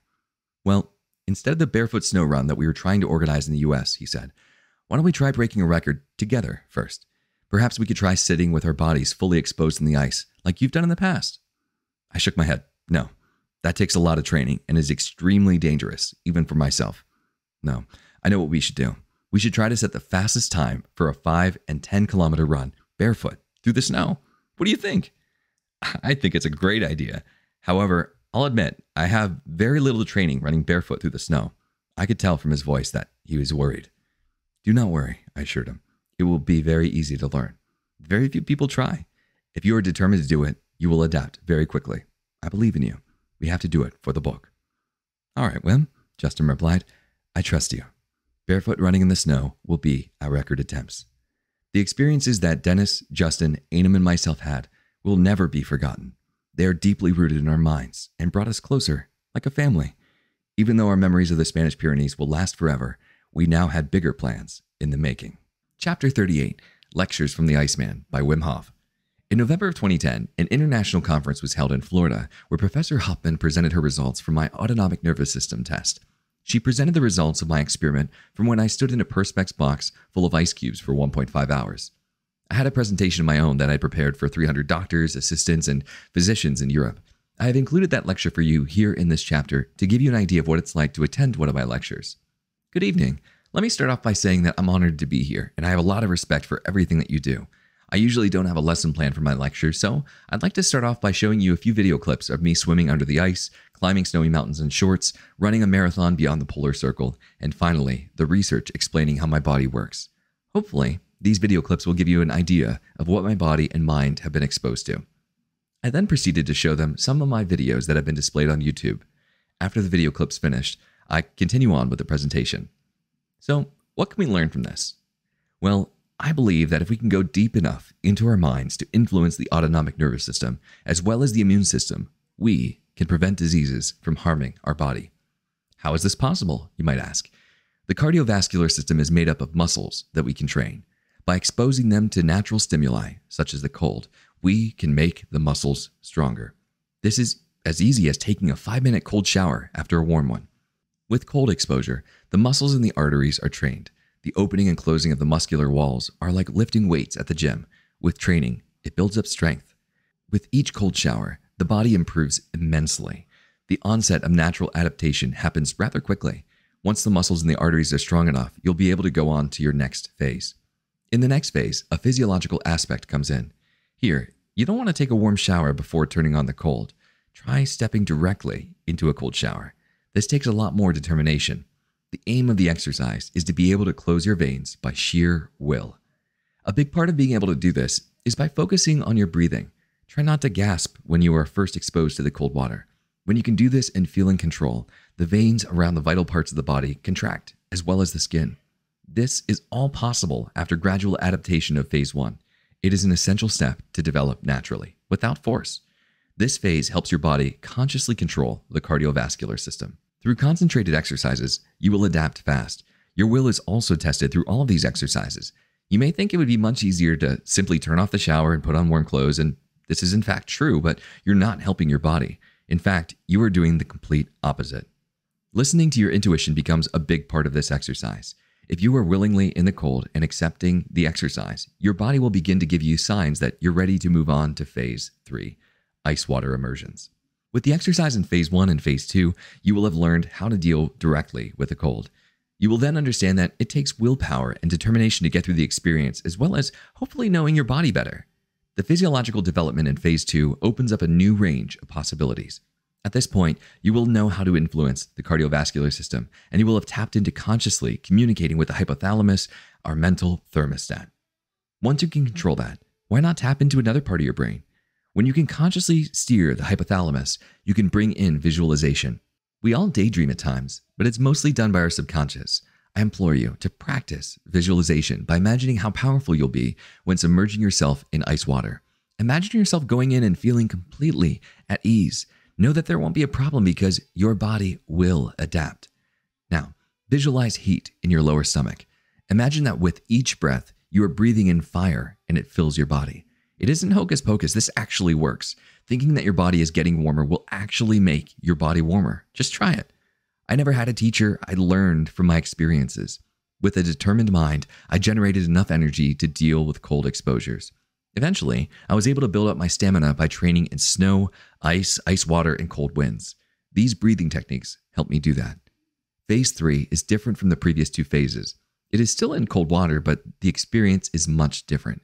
Your mindset is crucial to develop absolute control over your body. The ice water immersions take determination and visualization. Controlled breaths are essential. When you first slide into ice water, take controlled, conscious breaths. Do not gasp. Try to relax and let the body adapt naturally.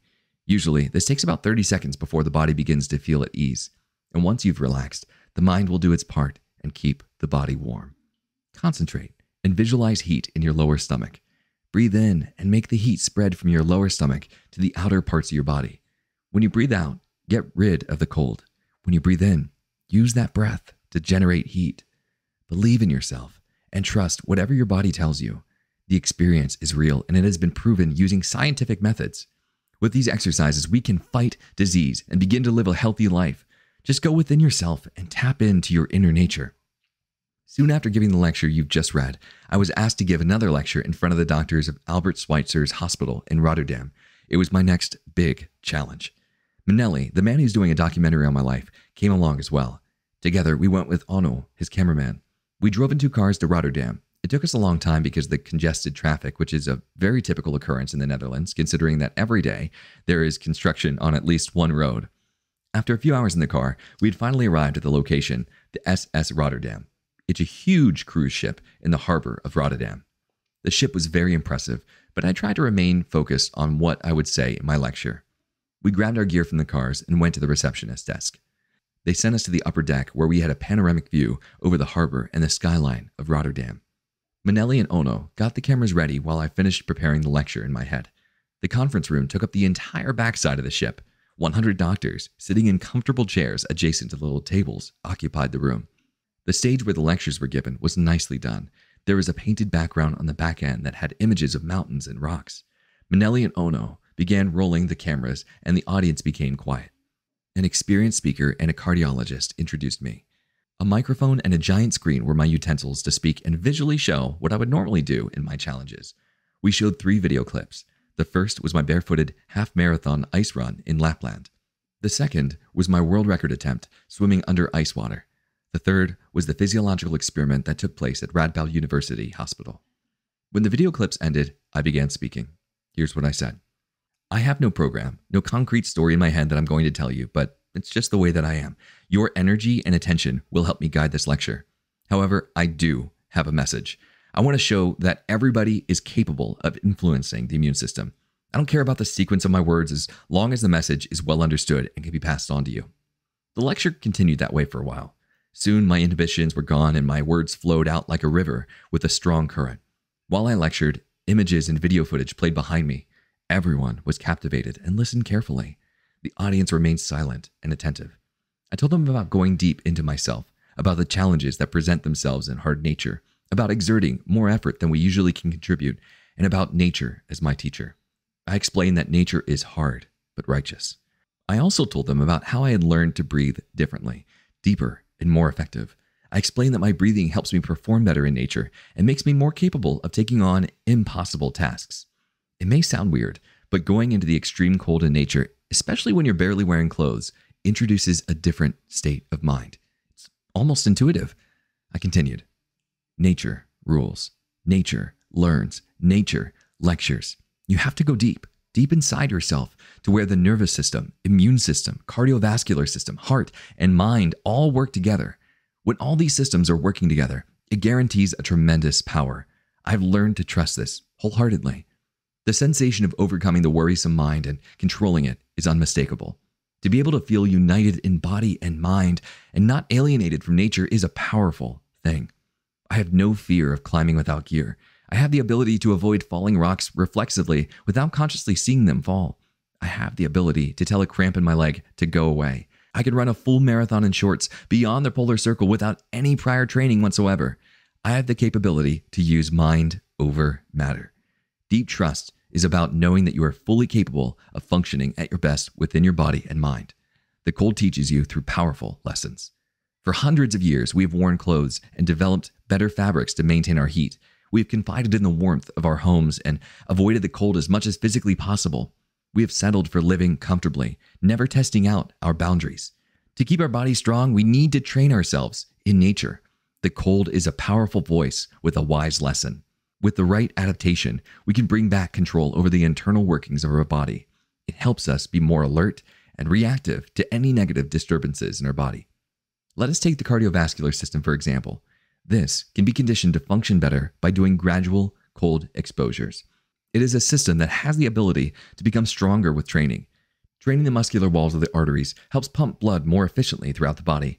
I found that it even lowers 20 to 25 beats off of the resting heart rate. Overall, this aids in making your thoughts more peaceful and coherent. We are capable of building extraordinary structures, flying into space, and programming computers, yet we continually avoid the opportunity to explore our bodies and push their limits. Keep this in mind, young doctors, that we are at the forefront of new discoveries within the human mind and body. My message is that everyone is capable of influencing the immune system, and that the cold is a noble, natural force that can help teach us how to regain that ability. Our health is important. Why avoid this useful tool any longer? In medieval times, we thought the earth was flat and we wouldn't dare venture toward the horizon for fear of falling to our deaths. Imagine the fear that must have caused. to be eternally trapped. Yet, we changed our mindsets and discovered new worlds because we were driven to challenge our perceptions. Our perception shapes the way that we live. A lot of the time, it can prevent us from reaching our potential. The cold is a force that must be taken seriously, as we do with the heat. When you're sitting in front of a fireplace, you think it's comfortable and nice. You don't stick your hand in the flames. And the same is true for the cold. You don't just dive into ice water, stay there for hours, and expect to live. You must gradually expose yourself. The best way to start is through cold showers. You don't need to be a professional football player to enjoy the health benefits of playing football. Just as well, you don't need to expose yourself to the extreme temperatures that I do to reach the immune system. All I'm suggesting is that we start fitting in a few cold showers into our weekly schedules. Feeling that my message was well understood, I thanked the audience for their time. Afterward, Manelli and Ono packed their cameras, we ate some dinner, and began our long drive back to Holland. We'd done well. It felt like I had taken a giant step in the right direction. Chapter 39, The New Year by Wim Hof, December 2010. After a heavy period of snow here in Holland, daily cold baths, and running barefoot through the snow, I had one thing in mind: Hong Kong. Another opportunity had presented itself where I could travel to Hong Kong to attempt my world record again, encased in ice. The plane tickets were arranged for me to fly out over Russia, Siberia, most of China, and then eventually land on an island near a giant statue of Buddha. When I arrived, a 54-year-old Japanese man greeted me. His name was Sano. The temperature was warm compared to Holland. In Hong Kong, the temperature was 19 degrees Celsius, 66.2 degrees Fahrenheit, while in Holland it was negative 10 degrees Celsius, 14 degrees Fahrenheit. Despite the warmer weather, a lot of people were heavily clothed. They seemed like they had a natural disposition to feeling cold and were in desperate need of staying warm. I was walking around in a t-shirt and felt completely comfortable. As Sano guided me through the river floating through the city, he pointed out huge buildings with mesmerizing architecture. He escorted me to the giant entrance of a 5-star hotel. My room was relatively small, but the view was magnificent. I felt like a king. I saw many statues of Bruce Lee around the city. There were many photos that showed great respect for him as a martial artist. I feel that he died too young. His statues gave me inspiration to perform well in the beautiful city full of exotic palm trees and subtropical botany. 2 days after my arrival, the city was blessed with the heat of a warm summer day. It was a heat that could touch the solemnness of the soul. It helped me take my mind off the upcoming challenge. Sano took me all kinds of places. He was a very nice man who was a pleasure to be around. He was also extremely busy because he was helping to organize the events surrounding the countdown to 2011. Sano arranged a press conference focusing on global warming awareness, and I was his protagonist promoting the message. I didn't know much about global warming, but I tried my best to represent the issue. There were 15 microphones, 30 journalists, and 10 video cameras while I did my lecture on global warming. Here's what I said. I have no knowledge in politics, nor am I someone against the love of the world. I think that the children are our future and that the coming generations who will inhabit this world need to be raised in a world that is balanced. We as humans can protect ourselves against the changing weather conditions, but animals and plant life cannot. In the end, we won't be able to turn our back on the world and avoid the consequences of our actions. Exploiting our ecosystem to receive financial gain is just not worth it. I'm here to break a world record in the ice and therefore take the opportunity to raise attention worldwide. I would like to help broaden the vision concerning this delicate matter of global warming. The nature outside of ourselves directly influences the nature within us. We've become strangers to nature over the years because we're no longer living directly in nature. We are always spending money on clothes and surrounding ourselves with technological luxuries. We've lost our touch with nature. We've become blind in a way. Therefore, I'm thankful for the opportunity to express my thoughts with you and show you what can be done when you are connected to nature. Then it was time to immerse myself in a cold ice bath inside of a transparent container. Click, click, click. A photo shoot was happening outside of the container. My exposed body was being imprinted on the cameras of those around me. 2 days after that, the record attempt was imminent. The plan was for me to begin the full-body ice endurance record at precisely 10:20 p.m. When I would get out 1 hour and 50 minutes later, it would be 10 minutes into the new year, 2011. A little before the event, I sat down in the audience and tried to relax. The crowd was enthusiastic and many gave me admirable looks. After some dancers performed on stage, the announcer mentioned that the world record was about to begin. I walked up beside the announcer and he asked a few questions like, "How are you feeling? Are you confident that you will be able to break the world record?" My mind was only set on one thing: just do it. A few of the people lifted the Perspex box and I walked in. They set the box upright and began filling it with the ice. It usually takes between 5 to 10 minutes to fill it completely. The ice poured over my shoulders and I checked how my body was reacting to it. And this is what was happening inside of me. Full of determination, I charged myself up with adrenaline and dopamine. The adrenaline made me feel strong against the cold impact, and the dopamine was my pain reliever. When I was completely covered in ice, the walls of my cardiovascular system contracted and began their search to find a way to work as efficiently as possible without releasing heat. The veins around my vital organs contracted, and I steered the blood to circulate around them to keep warm. This keeps my core temperature stable. When all these conditions were met, the time to endure began. The better I was at keeping my core temperature stabilized, the longer I'd be able to stay in the ice.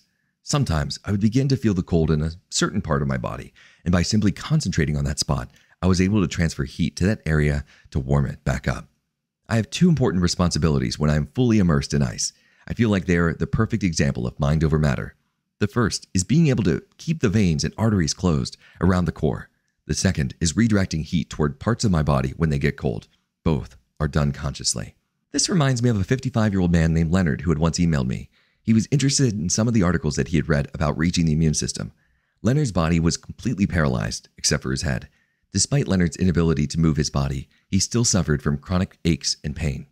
I visited Leonard and told him that there is power in man that can alleviate the pain. Simply direct energy to the aches and imagine them going away. It only took him 20 minutes to figure out how to do it, and ever since then, he's been able to relieve his pain using only his mind. The influence of the mind is powerful. When you are completely fed up with a situation, you are more willing to break through the conditioned mind. Leonard just needed a little push to get him going. Now, back to the story. So there I was, standing on a stage in front of thousands of people, all cheering me on. I was completely in control and winning the fight against the cold. Groups of performers danced beside me. Sometimes, the steps that they would take on the stage would shift the ice inside of the box, making it harder for me to stay warm. Every performance in the ice is a different one. I can't ever go in unprepared because if something unexpected happens, there's a huge chance that I will get hypothermia. I know a perfect example of this. The last time I attempted the record, I was in Tokyo. They had stuck a temperature probe in my mouth to monitor my body heat. It made it extremely difficult for me to breathe. My oxygen saturation felt dangerously low, and after an hour of this, I had enough. I made them take the probe out. Immediately, everything felt much better. By the time I'd reached the new record time, my oxygen saturation was back to 100%. I had another problem with this particular ice record when I did it in Austria. The temperature outside was freezing, and when I broke the world record and they tried to get me out, they failed. The air had completely frozen all of the ice cubes together, and I had become part of an ice sculpture. After they pulled the Perspex box off of me, they needed to chop away at the ice with axes. So, like those times, I had to deal with something unexpected. I needed to battle against the ice as it massaged my skin from the dancers. I was determined to break the world record, so I pressed on. 1 hour and 50 minutes after being immersed, I had finally set the new world record. Big cheers from the audience came as I was freed from my icy tomb. It was finally time for a nice, warm bath. I went back to my hotel room, jumped in the hot tub, and fell asleep. Hours must have passed by because when I woke up, everyone who was partying in my hotel room was gone, and the wine that was given to me as a gift was empty. In its place, someone had left a basket of fruit. How kind. Regardless, I had succeeded once again. The following day, Sano took me to the Chinese Sea, and we spent the day walking along the water. When we got back to the city of Hong Kong, there was a surprise waiting for me. There was the Chinese wedding taking place, and they wanted me to be the guest of honor. It was a beautiful ceremony. But sadly, I wasn't able to attend the reception because my plane left at 11 p.m. We took the subway back to the airport where we had cheap but tasty sushi before we separated. Sano was really nice company, and he made the experience feel like a movie. We embraced each other and said our final goodbyes. Chapter 40, Strength and Honor by Wim Hof. Minnelli, a talented film director and a good friend of mine, is making a documentary that relates to this book and helps illustrate the point that we can all reach and influence the immune system. This finding could have huge repercussions in the world and shift the perception of the general population. As I continually show people the health benefits of gradually training in the cold, I hope it leads to a total prevention of diseases. A few days ago, from the time of writing this chapter, I visited Minnelli and brought some DVDs of my former documentaries over to him. While he reviewed the DVDs, one particular clip caught my attention. The Superhumans and the Quest of the Fantastic Four is a series that claims that I'm a superhuman. This is the video footage that shows me running a half marathon barefoot in the snow. Specifically, this is the run that resulted in Frostbite. I can't say that my decision to keep running was only based off of intuition. I had let my emotions get the best of me. I had a situation at home that had left me emotionally distraught. I wasn't thinking properly, and sadly, I let it affect my decision. I took the challenge offered by the Discovery Channel because it was a quick way to escape from the emotional stress at home. Normally, I don't make rash decisions like that because I know the limits of my body extremely well, but this time, I decided to press on, despite the imminent damage and signals that my body was sending me. I was really determined to finish the race, but after pressing on, that's when the medic forced me to stop. She had told me that I was at risk of losing my toes. She also mentioned that it'd be foolish if I continued, but it was my decision. As you know, I ignored her. I desperately wanted to cross that finish line. So I pressed on, regardless of the potential consequences. I know it may sound ridiculous, but I think it was what I was supposed to do. It taught me something about myself that I would have never learned otherwise. No matter what anyone tells you, you can do anything. Nothing is impossible. The doctors told me that I had done irreversible damage to my foot and that I'd never be the same again. Well, they were wrong. I'm still doing my challenges. I'm still breaking world records, and I'm still telling you that I'm capable of doing anything because so are you. There is nothing superhuman about me.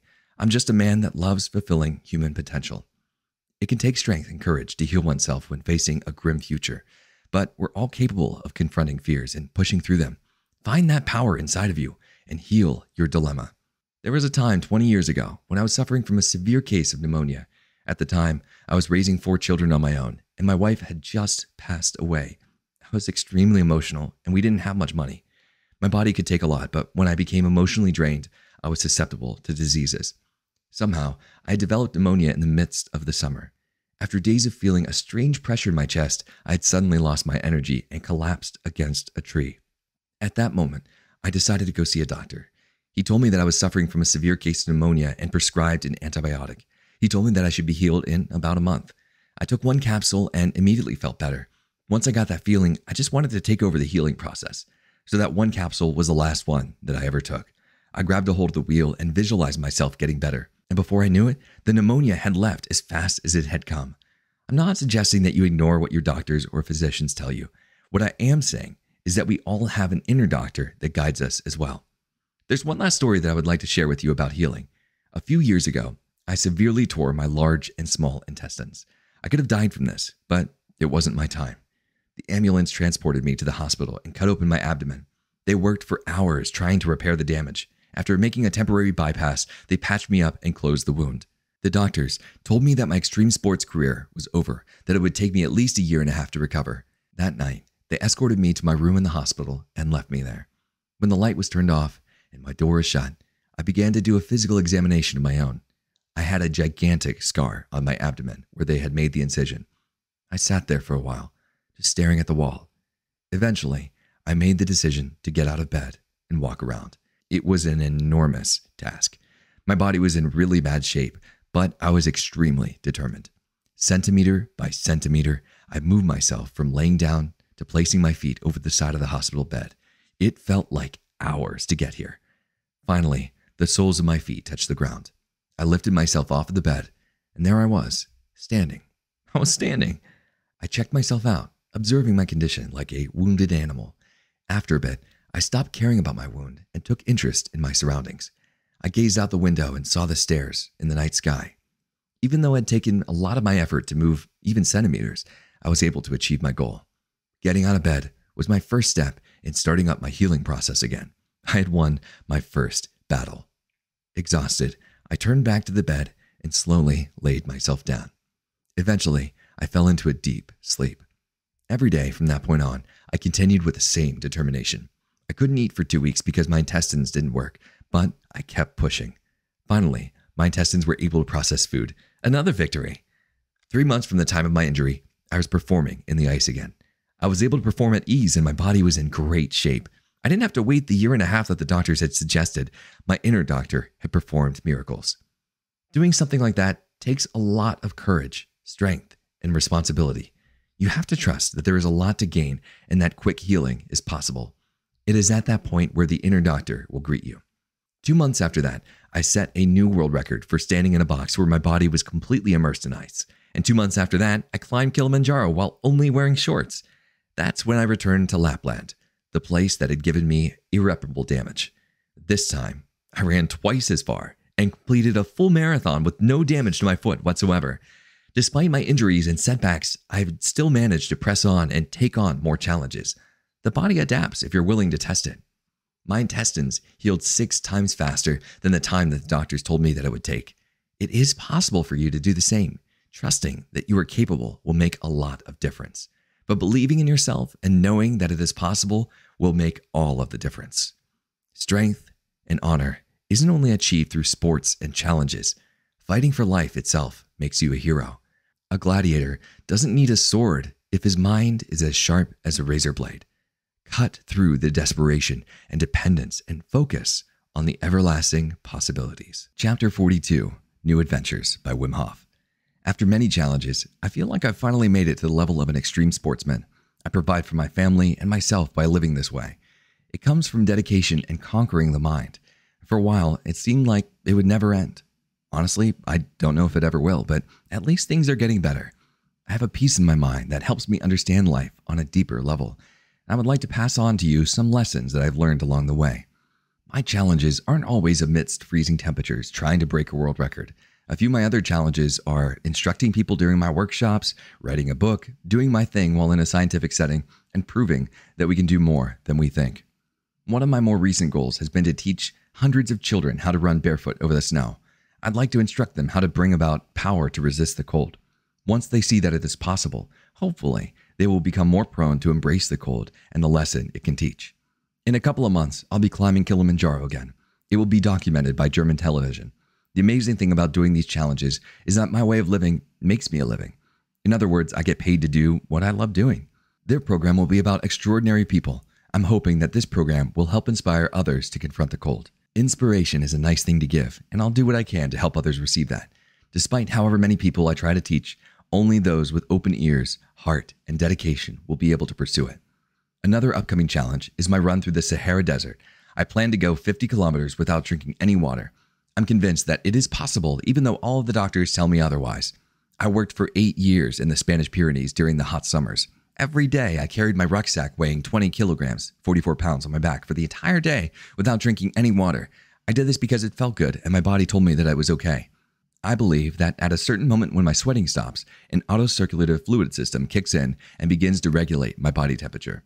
At this point, I think my body stops sweating to conserve the fluids and keep the body functioning. When this process would happen to me in the Spanish Pyrenees, I would feel a sort of high off of natural drugs, comparable to the feeling that one would get when experiencing a runner's high. The same happens when I am exposed to the cold. When Justin and I decided to try breaking 2 world records together, we had no training. What I mean is, we didn't train specifically for that run. Justin hadn't run much in the snow because there wasn't any snow to run in. Personally, I hadn't done much running either. I'd been focused on all the research and workshops that I couldn't find time to do any endurance workouts. The thing is, we had faith that it was possible. We knew that we would be prepared when the time came, and we were willing to work hard to get there. Justin began using his experiments to simulate running in the snow, while I began running slowly. With time, I increased my distance and speed as my body became more accustomed. For any challenge that comes up, we will find the tools to overcome it. The most challenging thing in life is the mind. Let opening your mind to new opportunities, just let that be your next goal. When you get there, teach others how to do it. It's a useful technique that all of mankind can benefit from. It's not some spiritual nonsense, it's just a technique to deal with worrisome thoughts. When you go deep enough, natural drugs like endorphins and adrenaline can help your body deal with usually intolerable situations. We can do more than we think, and there is still so much terrain to discover. In many people, the veins and arteries in their bodies are unconditioned. They aren't used to pumping blood efficiently because they're untrained. It causes numerous problems like heart attacks and arthritis. Diseases that deal with blood circulation cause many deaths each year. Millions suffer from bad circulation of the blood. This can all be prevented. You can easily train your cardiovascular system by taking cold showers. The walls of the vessels transporting blood contract and then dilate because of the cold impact. Start slowly and gradually increase your training as the time it takes for your ability to adapt decreases. It's like any other sort of training that you do for your cardiovascular system, like running, swimming, etc. By training the cardiovascular system, the heart is able to pump blood to the vital parts of your body more efficiently. By taking stress off of your heart, it is quite possible to lower your resting heart rate. I would like to share with you a short story from my childhood. When I was 7 years old, I was playing in a pasture near my house, covered from the thick snow of winter. My friends and I built the best igloo a group of 7-year-olds could possibly build. It took us all day to build it, and by the end of the day, it was majestic. One by one, my friends went home to eat, to sleep, or because they were tired. I, however, stayed because I felt attached to the igloo. I felt like it was my home, my beautiful home. I continued adding snow to it over the next few hours. I molded the walls, built the chairs, and even a bed. I then went into the igloo because it was ready to be lived in. A warm feeling of accomplishment washed over me. I lay myself down on the bed and stretched out. I felt the coolness leak through my layered clothing. It felt nice. Despite a couple of holes in the ceiling, the igloo was perfect. A few rays of sunshine shone through, made the experience all the more beautiful. After watching the rays dance off the walls for a few minutes, I fell asleep. Hours passed before someone shook me. I felt something bringing me back from my slumber. They were tearing at my jacket. Wim, wake up. Wim, wake up. The sound felt like it was coming from far away. I couldn't consciously conceive what was going on. And finally, my eyes opened and I became aware of my older brother's presence. Get up. We have to go home. Mama and Papa are looking everywhere for you, he said. My feeling was that of a drunken man. Being that I was 7 years old, I had no idea what was going on in my body. I had never experienced anything like that. I felt very heavy and my movements were slow. I had no control over my limbs. I couldn't even get up. Eventually, I realized that these are the symptoms of hypothermia.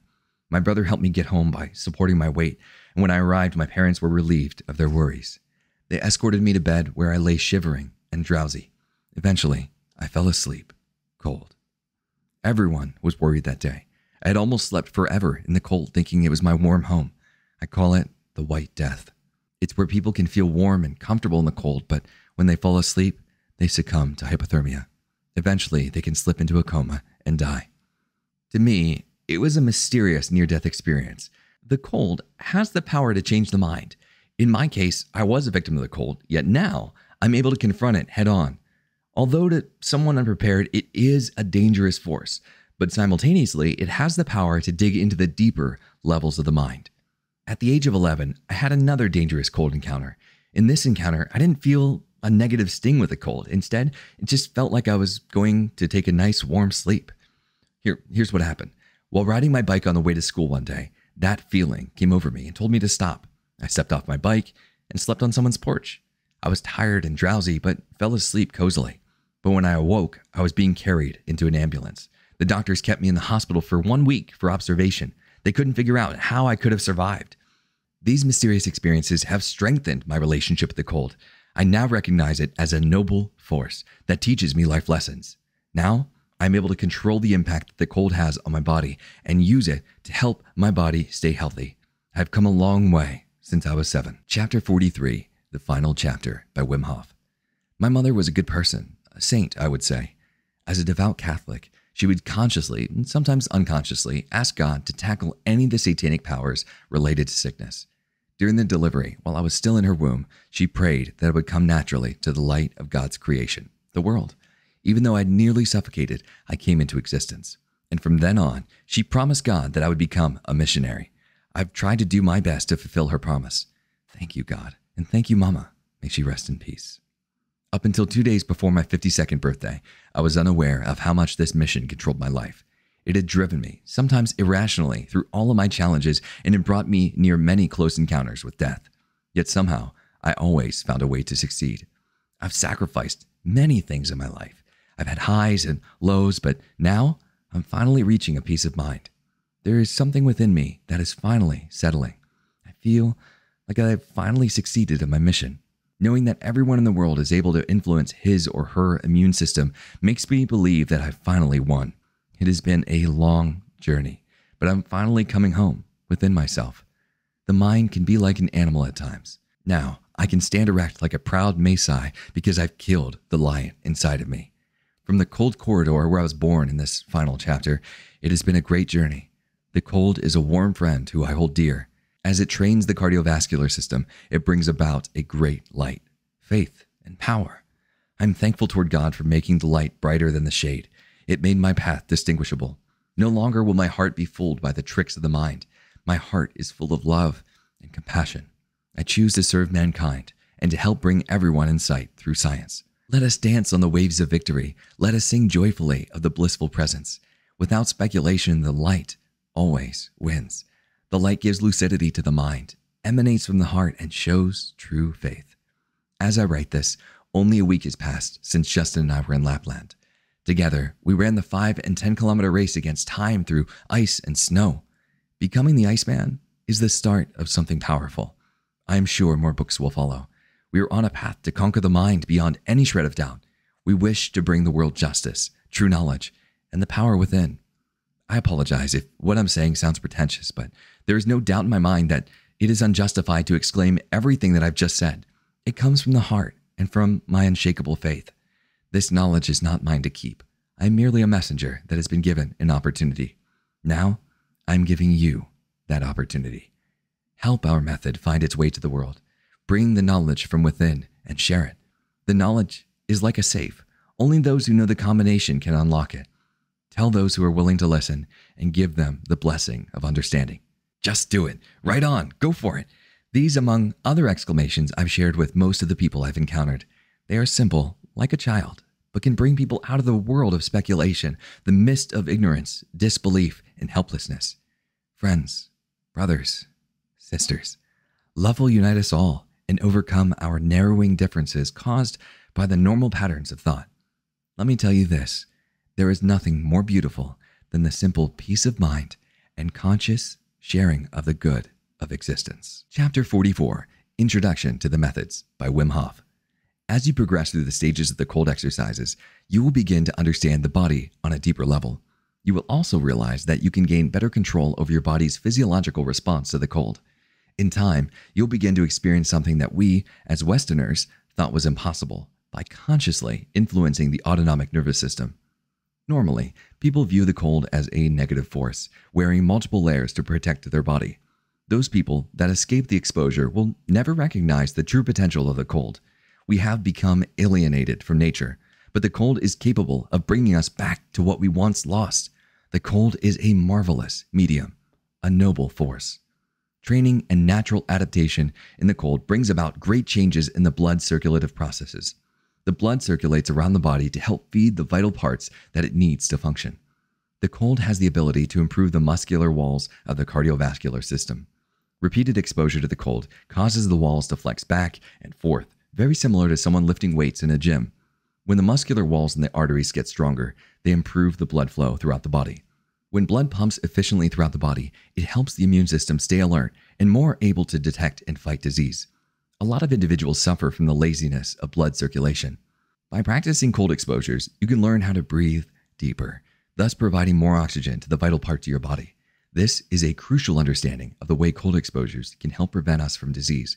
We all have the adaptive processes in our body and mind. It just takes a little push to get it going. Although it is important to remember that pushing the body too much can put you in extreme danger. So remember that extreme exposures aren't necessary. You can notice big changes in your body by simply implementing cold showers into your life. Even as you age, your body can retain the ability to pump blood efficiently. I know people as old as 80 years old who are able to take ice baths because they have performed cold showers daily. It's that easy. Wim's Method by Wim Hof. These exercises should be done with heart and conviction to reach the depth of understanding. Only then will you see the effects of the technique. I have learned to breathe differently in cold water immersions. It is a natural process simply because of the impact you must adapt. You learn to breathe more consciously, deeper, and more effectively. Exercise number 1, breathing. Note, when I put easy in parentheses, I'm emphasizing that I do not want you to force the explained technique. It is important to stay comfortable and not overexert yourself. Practicing will push you a little more each time. Just try to stay relaxed. Don't force it. Sit comfortably in a peaceful environment, like a bedroom, living room, backyard, in nature, whatever suits you. Now, I'll mention you also want to do this in a safe environment. Don't do this any place where you would be in danger, like in a pool or driving. Then, relax consciously and begin to breathe from the abdominal region. Not too shallow, not too deep. Think of it like blowing up a balloon. Do this 30 times. Saturate the muscles and organs with extra oxygen. The goal is to let the oxygen saturate not only the lungs, but also all of the internal organs. It may feel like you're hyperventilating, but just remember that you have control. Whenever you feel saturation throughout the body, exhale completely. Easy. Then inhale until you can't take in any more air. Don't force it. Then exhale completely. easy, and hold your breath, easy. When the feeling telling you to breathe comes, it is because of the depletion of oxygen. At this point, you can inhale fully and hold it for 10 seconds with your lungs full of air. When you complete that, you've completed your first cycle. Then, repeat.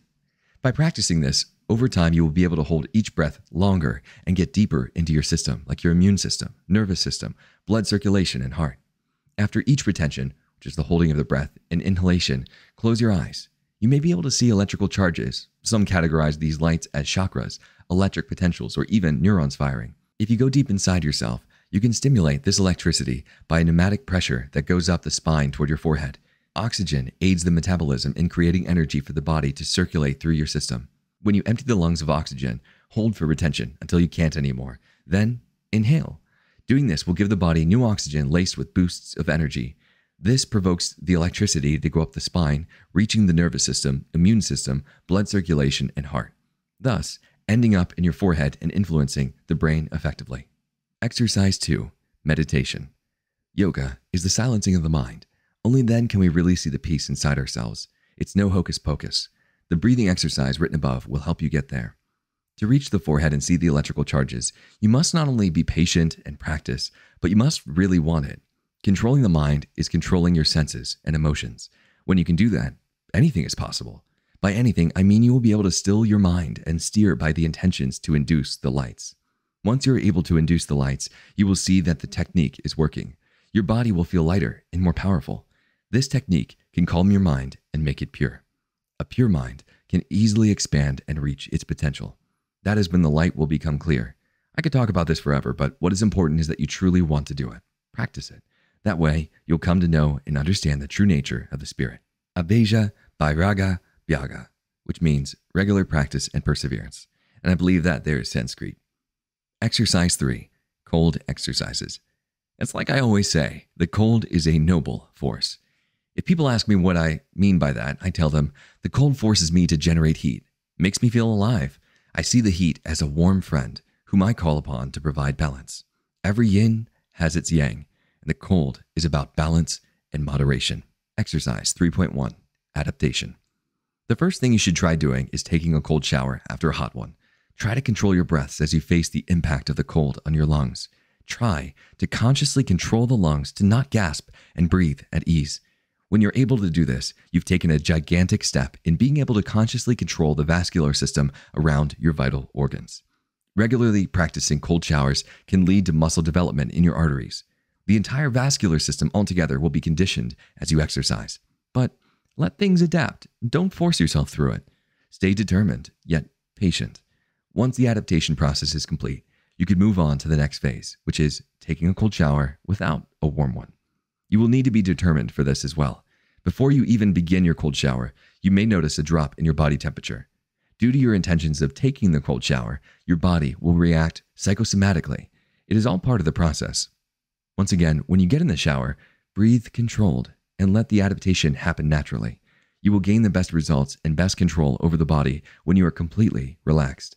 Eventually, you'll be able to steer the mind to consciously control the autonomic nervous system. If you try to force it, your body will fight back and try to block you from making any progress.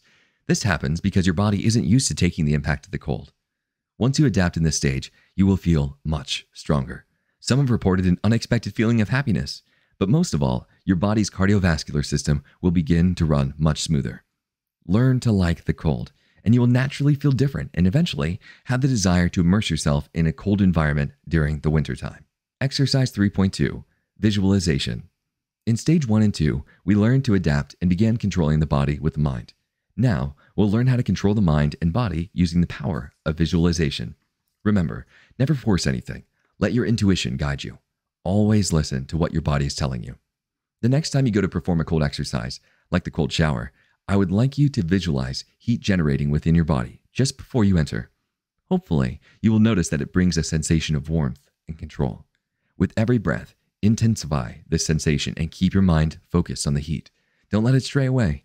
We can do this with our mind by reconditioning our way of thinking. It's important to focus on the sensation and not dwell on other matters.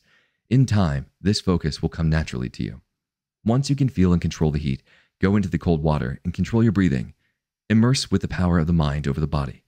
When you first get in, you may notice a gasping response. Try to control this, and then peacefully adapt to the water.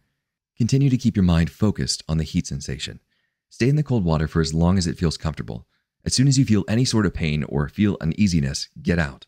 When you get out of the water, you'll probably see steam coming off of your body. This is a good thing and a nice result of your focused mind and proper visualization. Remember, never force. Let your body guide your training and only do what you're comfortable with. Exercise 3.3, sitting outside. Another cold exercise that you can do is practice sitting outside in cold temperatures. By using your newly conditioned body that you've developed during the first few stages, you should be able to now visualize a warm sensation coming from the abdominal region. Hopefully, this will allow you to comfortably sit in the snow and control your inner temperature. It is up to you to figure out how long you can sit there. It is extremely important that you do not force it. Now that you've taught yourself how to control the internal temperature of your body, you can attempt to increase your endurance and lengthen the amount of time that you can remain exposed to the cold temperatures. Exercise 3.4, barefoot snow walking or running. Another cold exercise you can try is walking or running barefoot through the snow. You will find great power when walking and running through the snow without footwear. It is a wonderful sensation. After you've completed the first few stages of the cold exercises, you will begin to understand the body at a whole new level. The heat sensation can be powerful. While you control that, you can simultaneously stimulate the autonomic nervous system. It is something that the Western society once thought was impossible. Usually, people will enter cold environments fully clothed and think that the cold has negative repercussions on the body. Without experience, it is hard for one to understand how the cold can positively affect the physiological processes of our body, including the immune system. The cold has the power to show us true human potential, if we let it. Training and natural adaptation in the cold brings about great differences in blood circulation. We have to consider this carefully because we now have a way to increase the efficiency of our body's physiological processes. Everything we consume is processed to stimulate the metabolism to give the body energy. Without an efficient system, the arteries can become clogged and the body can slowly shut down the vital organs. The cold has a positive effect on all of our bodies. It is our teacher. As you adapt, the muscles in the cardiovascular system are conditioned. The muscles contract and open, thus becoming stronger. When the muscles in the cardiovascular system get stronger, they improve the blood flow throughout the body and press it toward the finest threads of the blood circulative system. This also increases the efficiency of the heart because it doesn't need to pump as hard to force blood throughout the body. The cold feeds the immune system in the best possible way, keeping it alert and awake. With this newly utilized energy, the immune system can detect disease, specifically the inflammatory marked bodies, and immediately fix the problem. A lot of the Western society suffers from a weakened circulation system, therefore causing heart attacks, strokes, arthritis, and more. This method is a way to fix that problem and begin to improve the efficiency of the body. By practicing in the cold, you will learn to breathe deeper. Breathing is also an important factor in influencing the body in order to prevent possible diseases. It can be used to redirect blood flow and maintain warmth. It also helps focus our attention on what our body is trying to tell us. Never force your practice and listen to your intuition. It is one of the few ways to bridge the gap between our inner nature and outer nature. At times, we could be overprotective when it comes to deciding what is bad for us. Therefore, we miss out on influences like the cold that have the potential to help us grow. It is possible to be one with nature, yet maintain a normal lifestyle as you do now. With this method, I hope you can go about your daily lives while using your body's full potential. Just find the time to practice it, and your body will live efficiently. We all are capable of using this ability. It is a learning process that we must ease ourselves into. Your body and mind will adapt when you're ready. I'd like to make one final note. You don't have to subject your body to extreme temperatures. You can see big changes in your system by simply implementing cold showers into your daily life. This is definitely applicable to those that are reaching old age and their cardiovascular system is suffering. These cold showers will help your body remain in great condition. This training will help keep the heart, body, and mind in shape. That is the purpose of this technique, nothing less. Good luck, Wim Hof.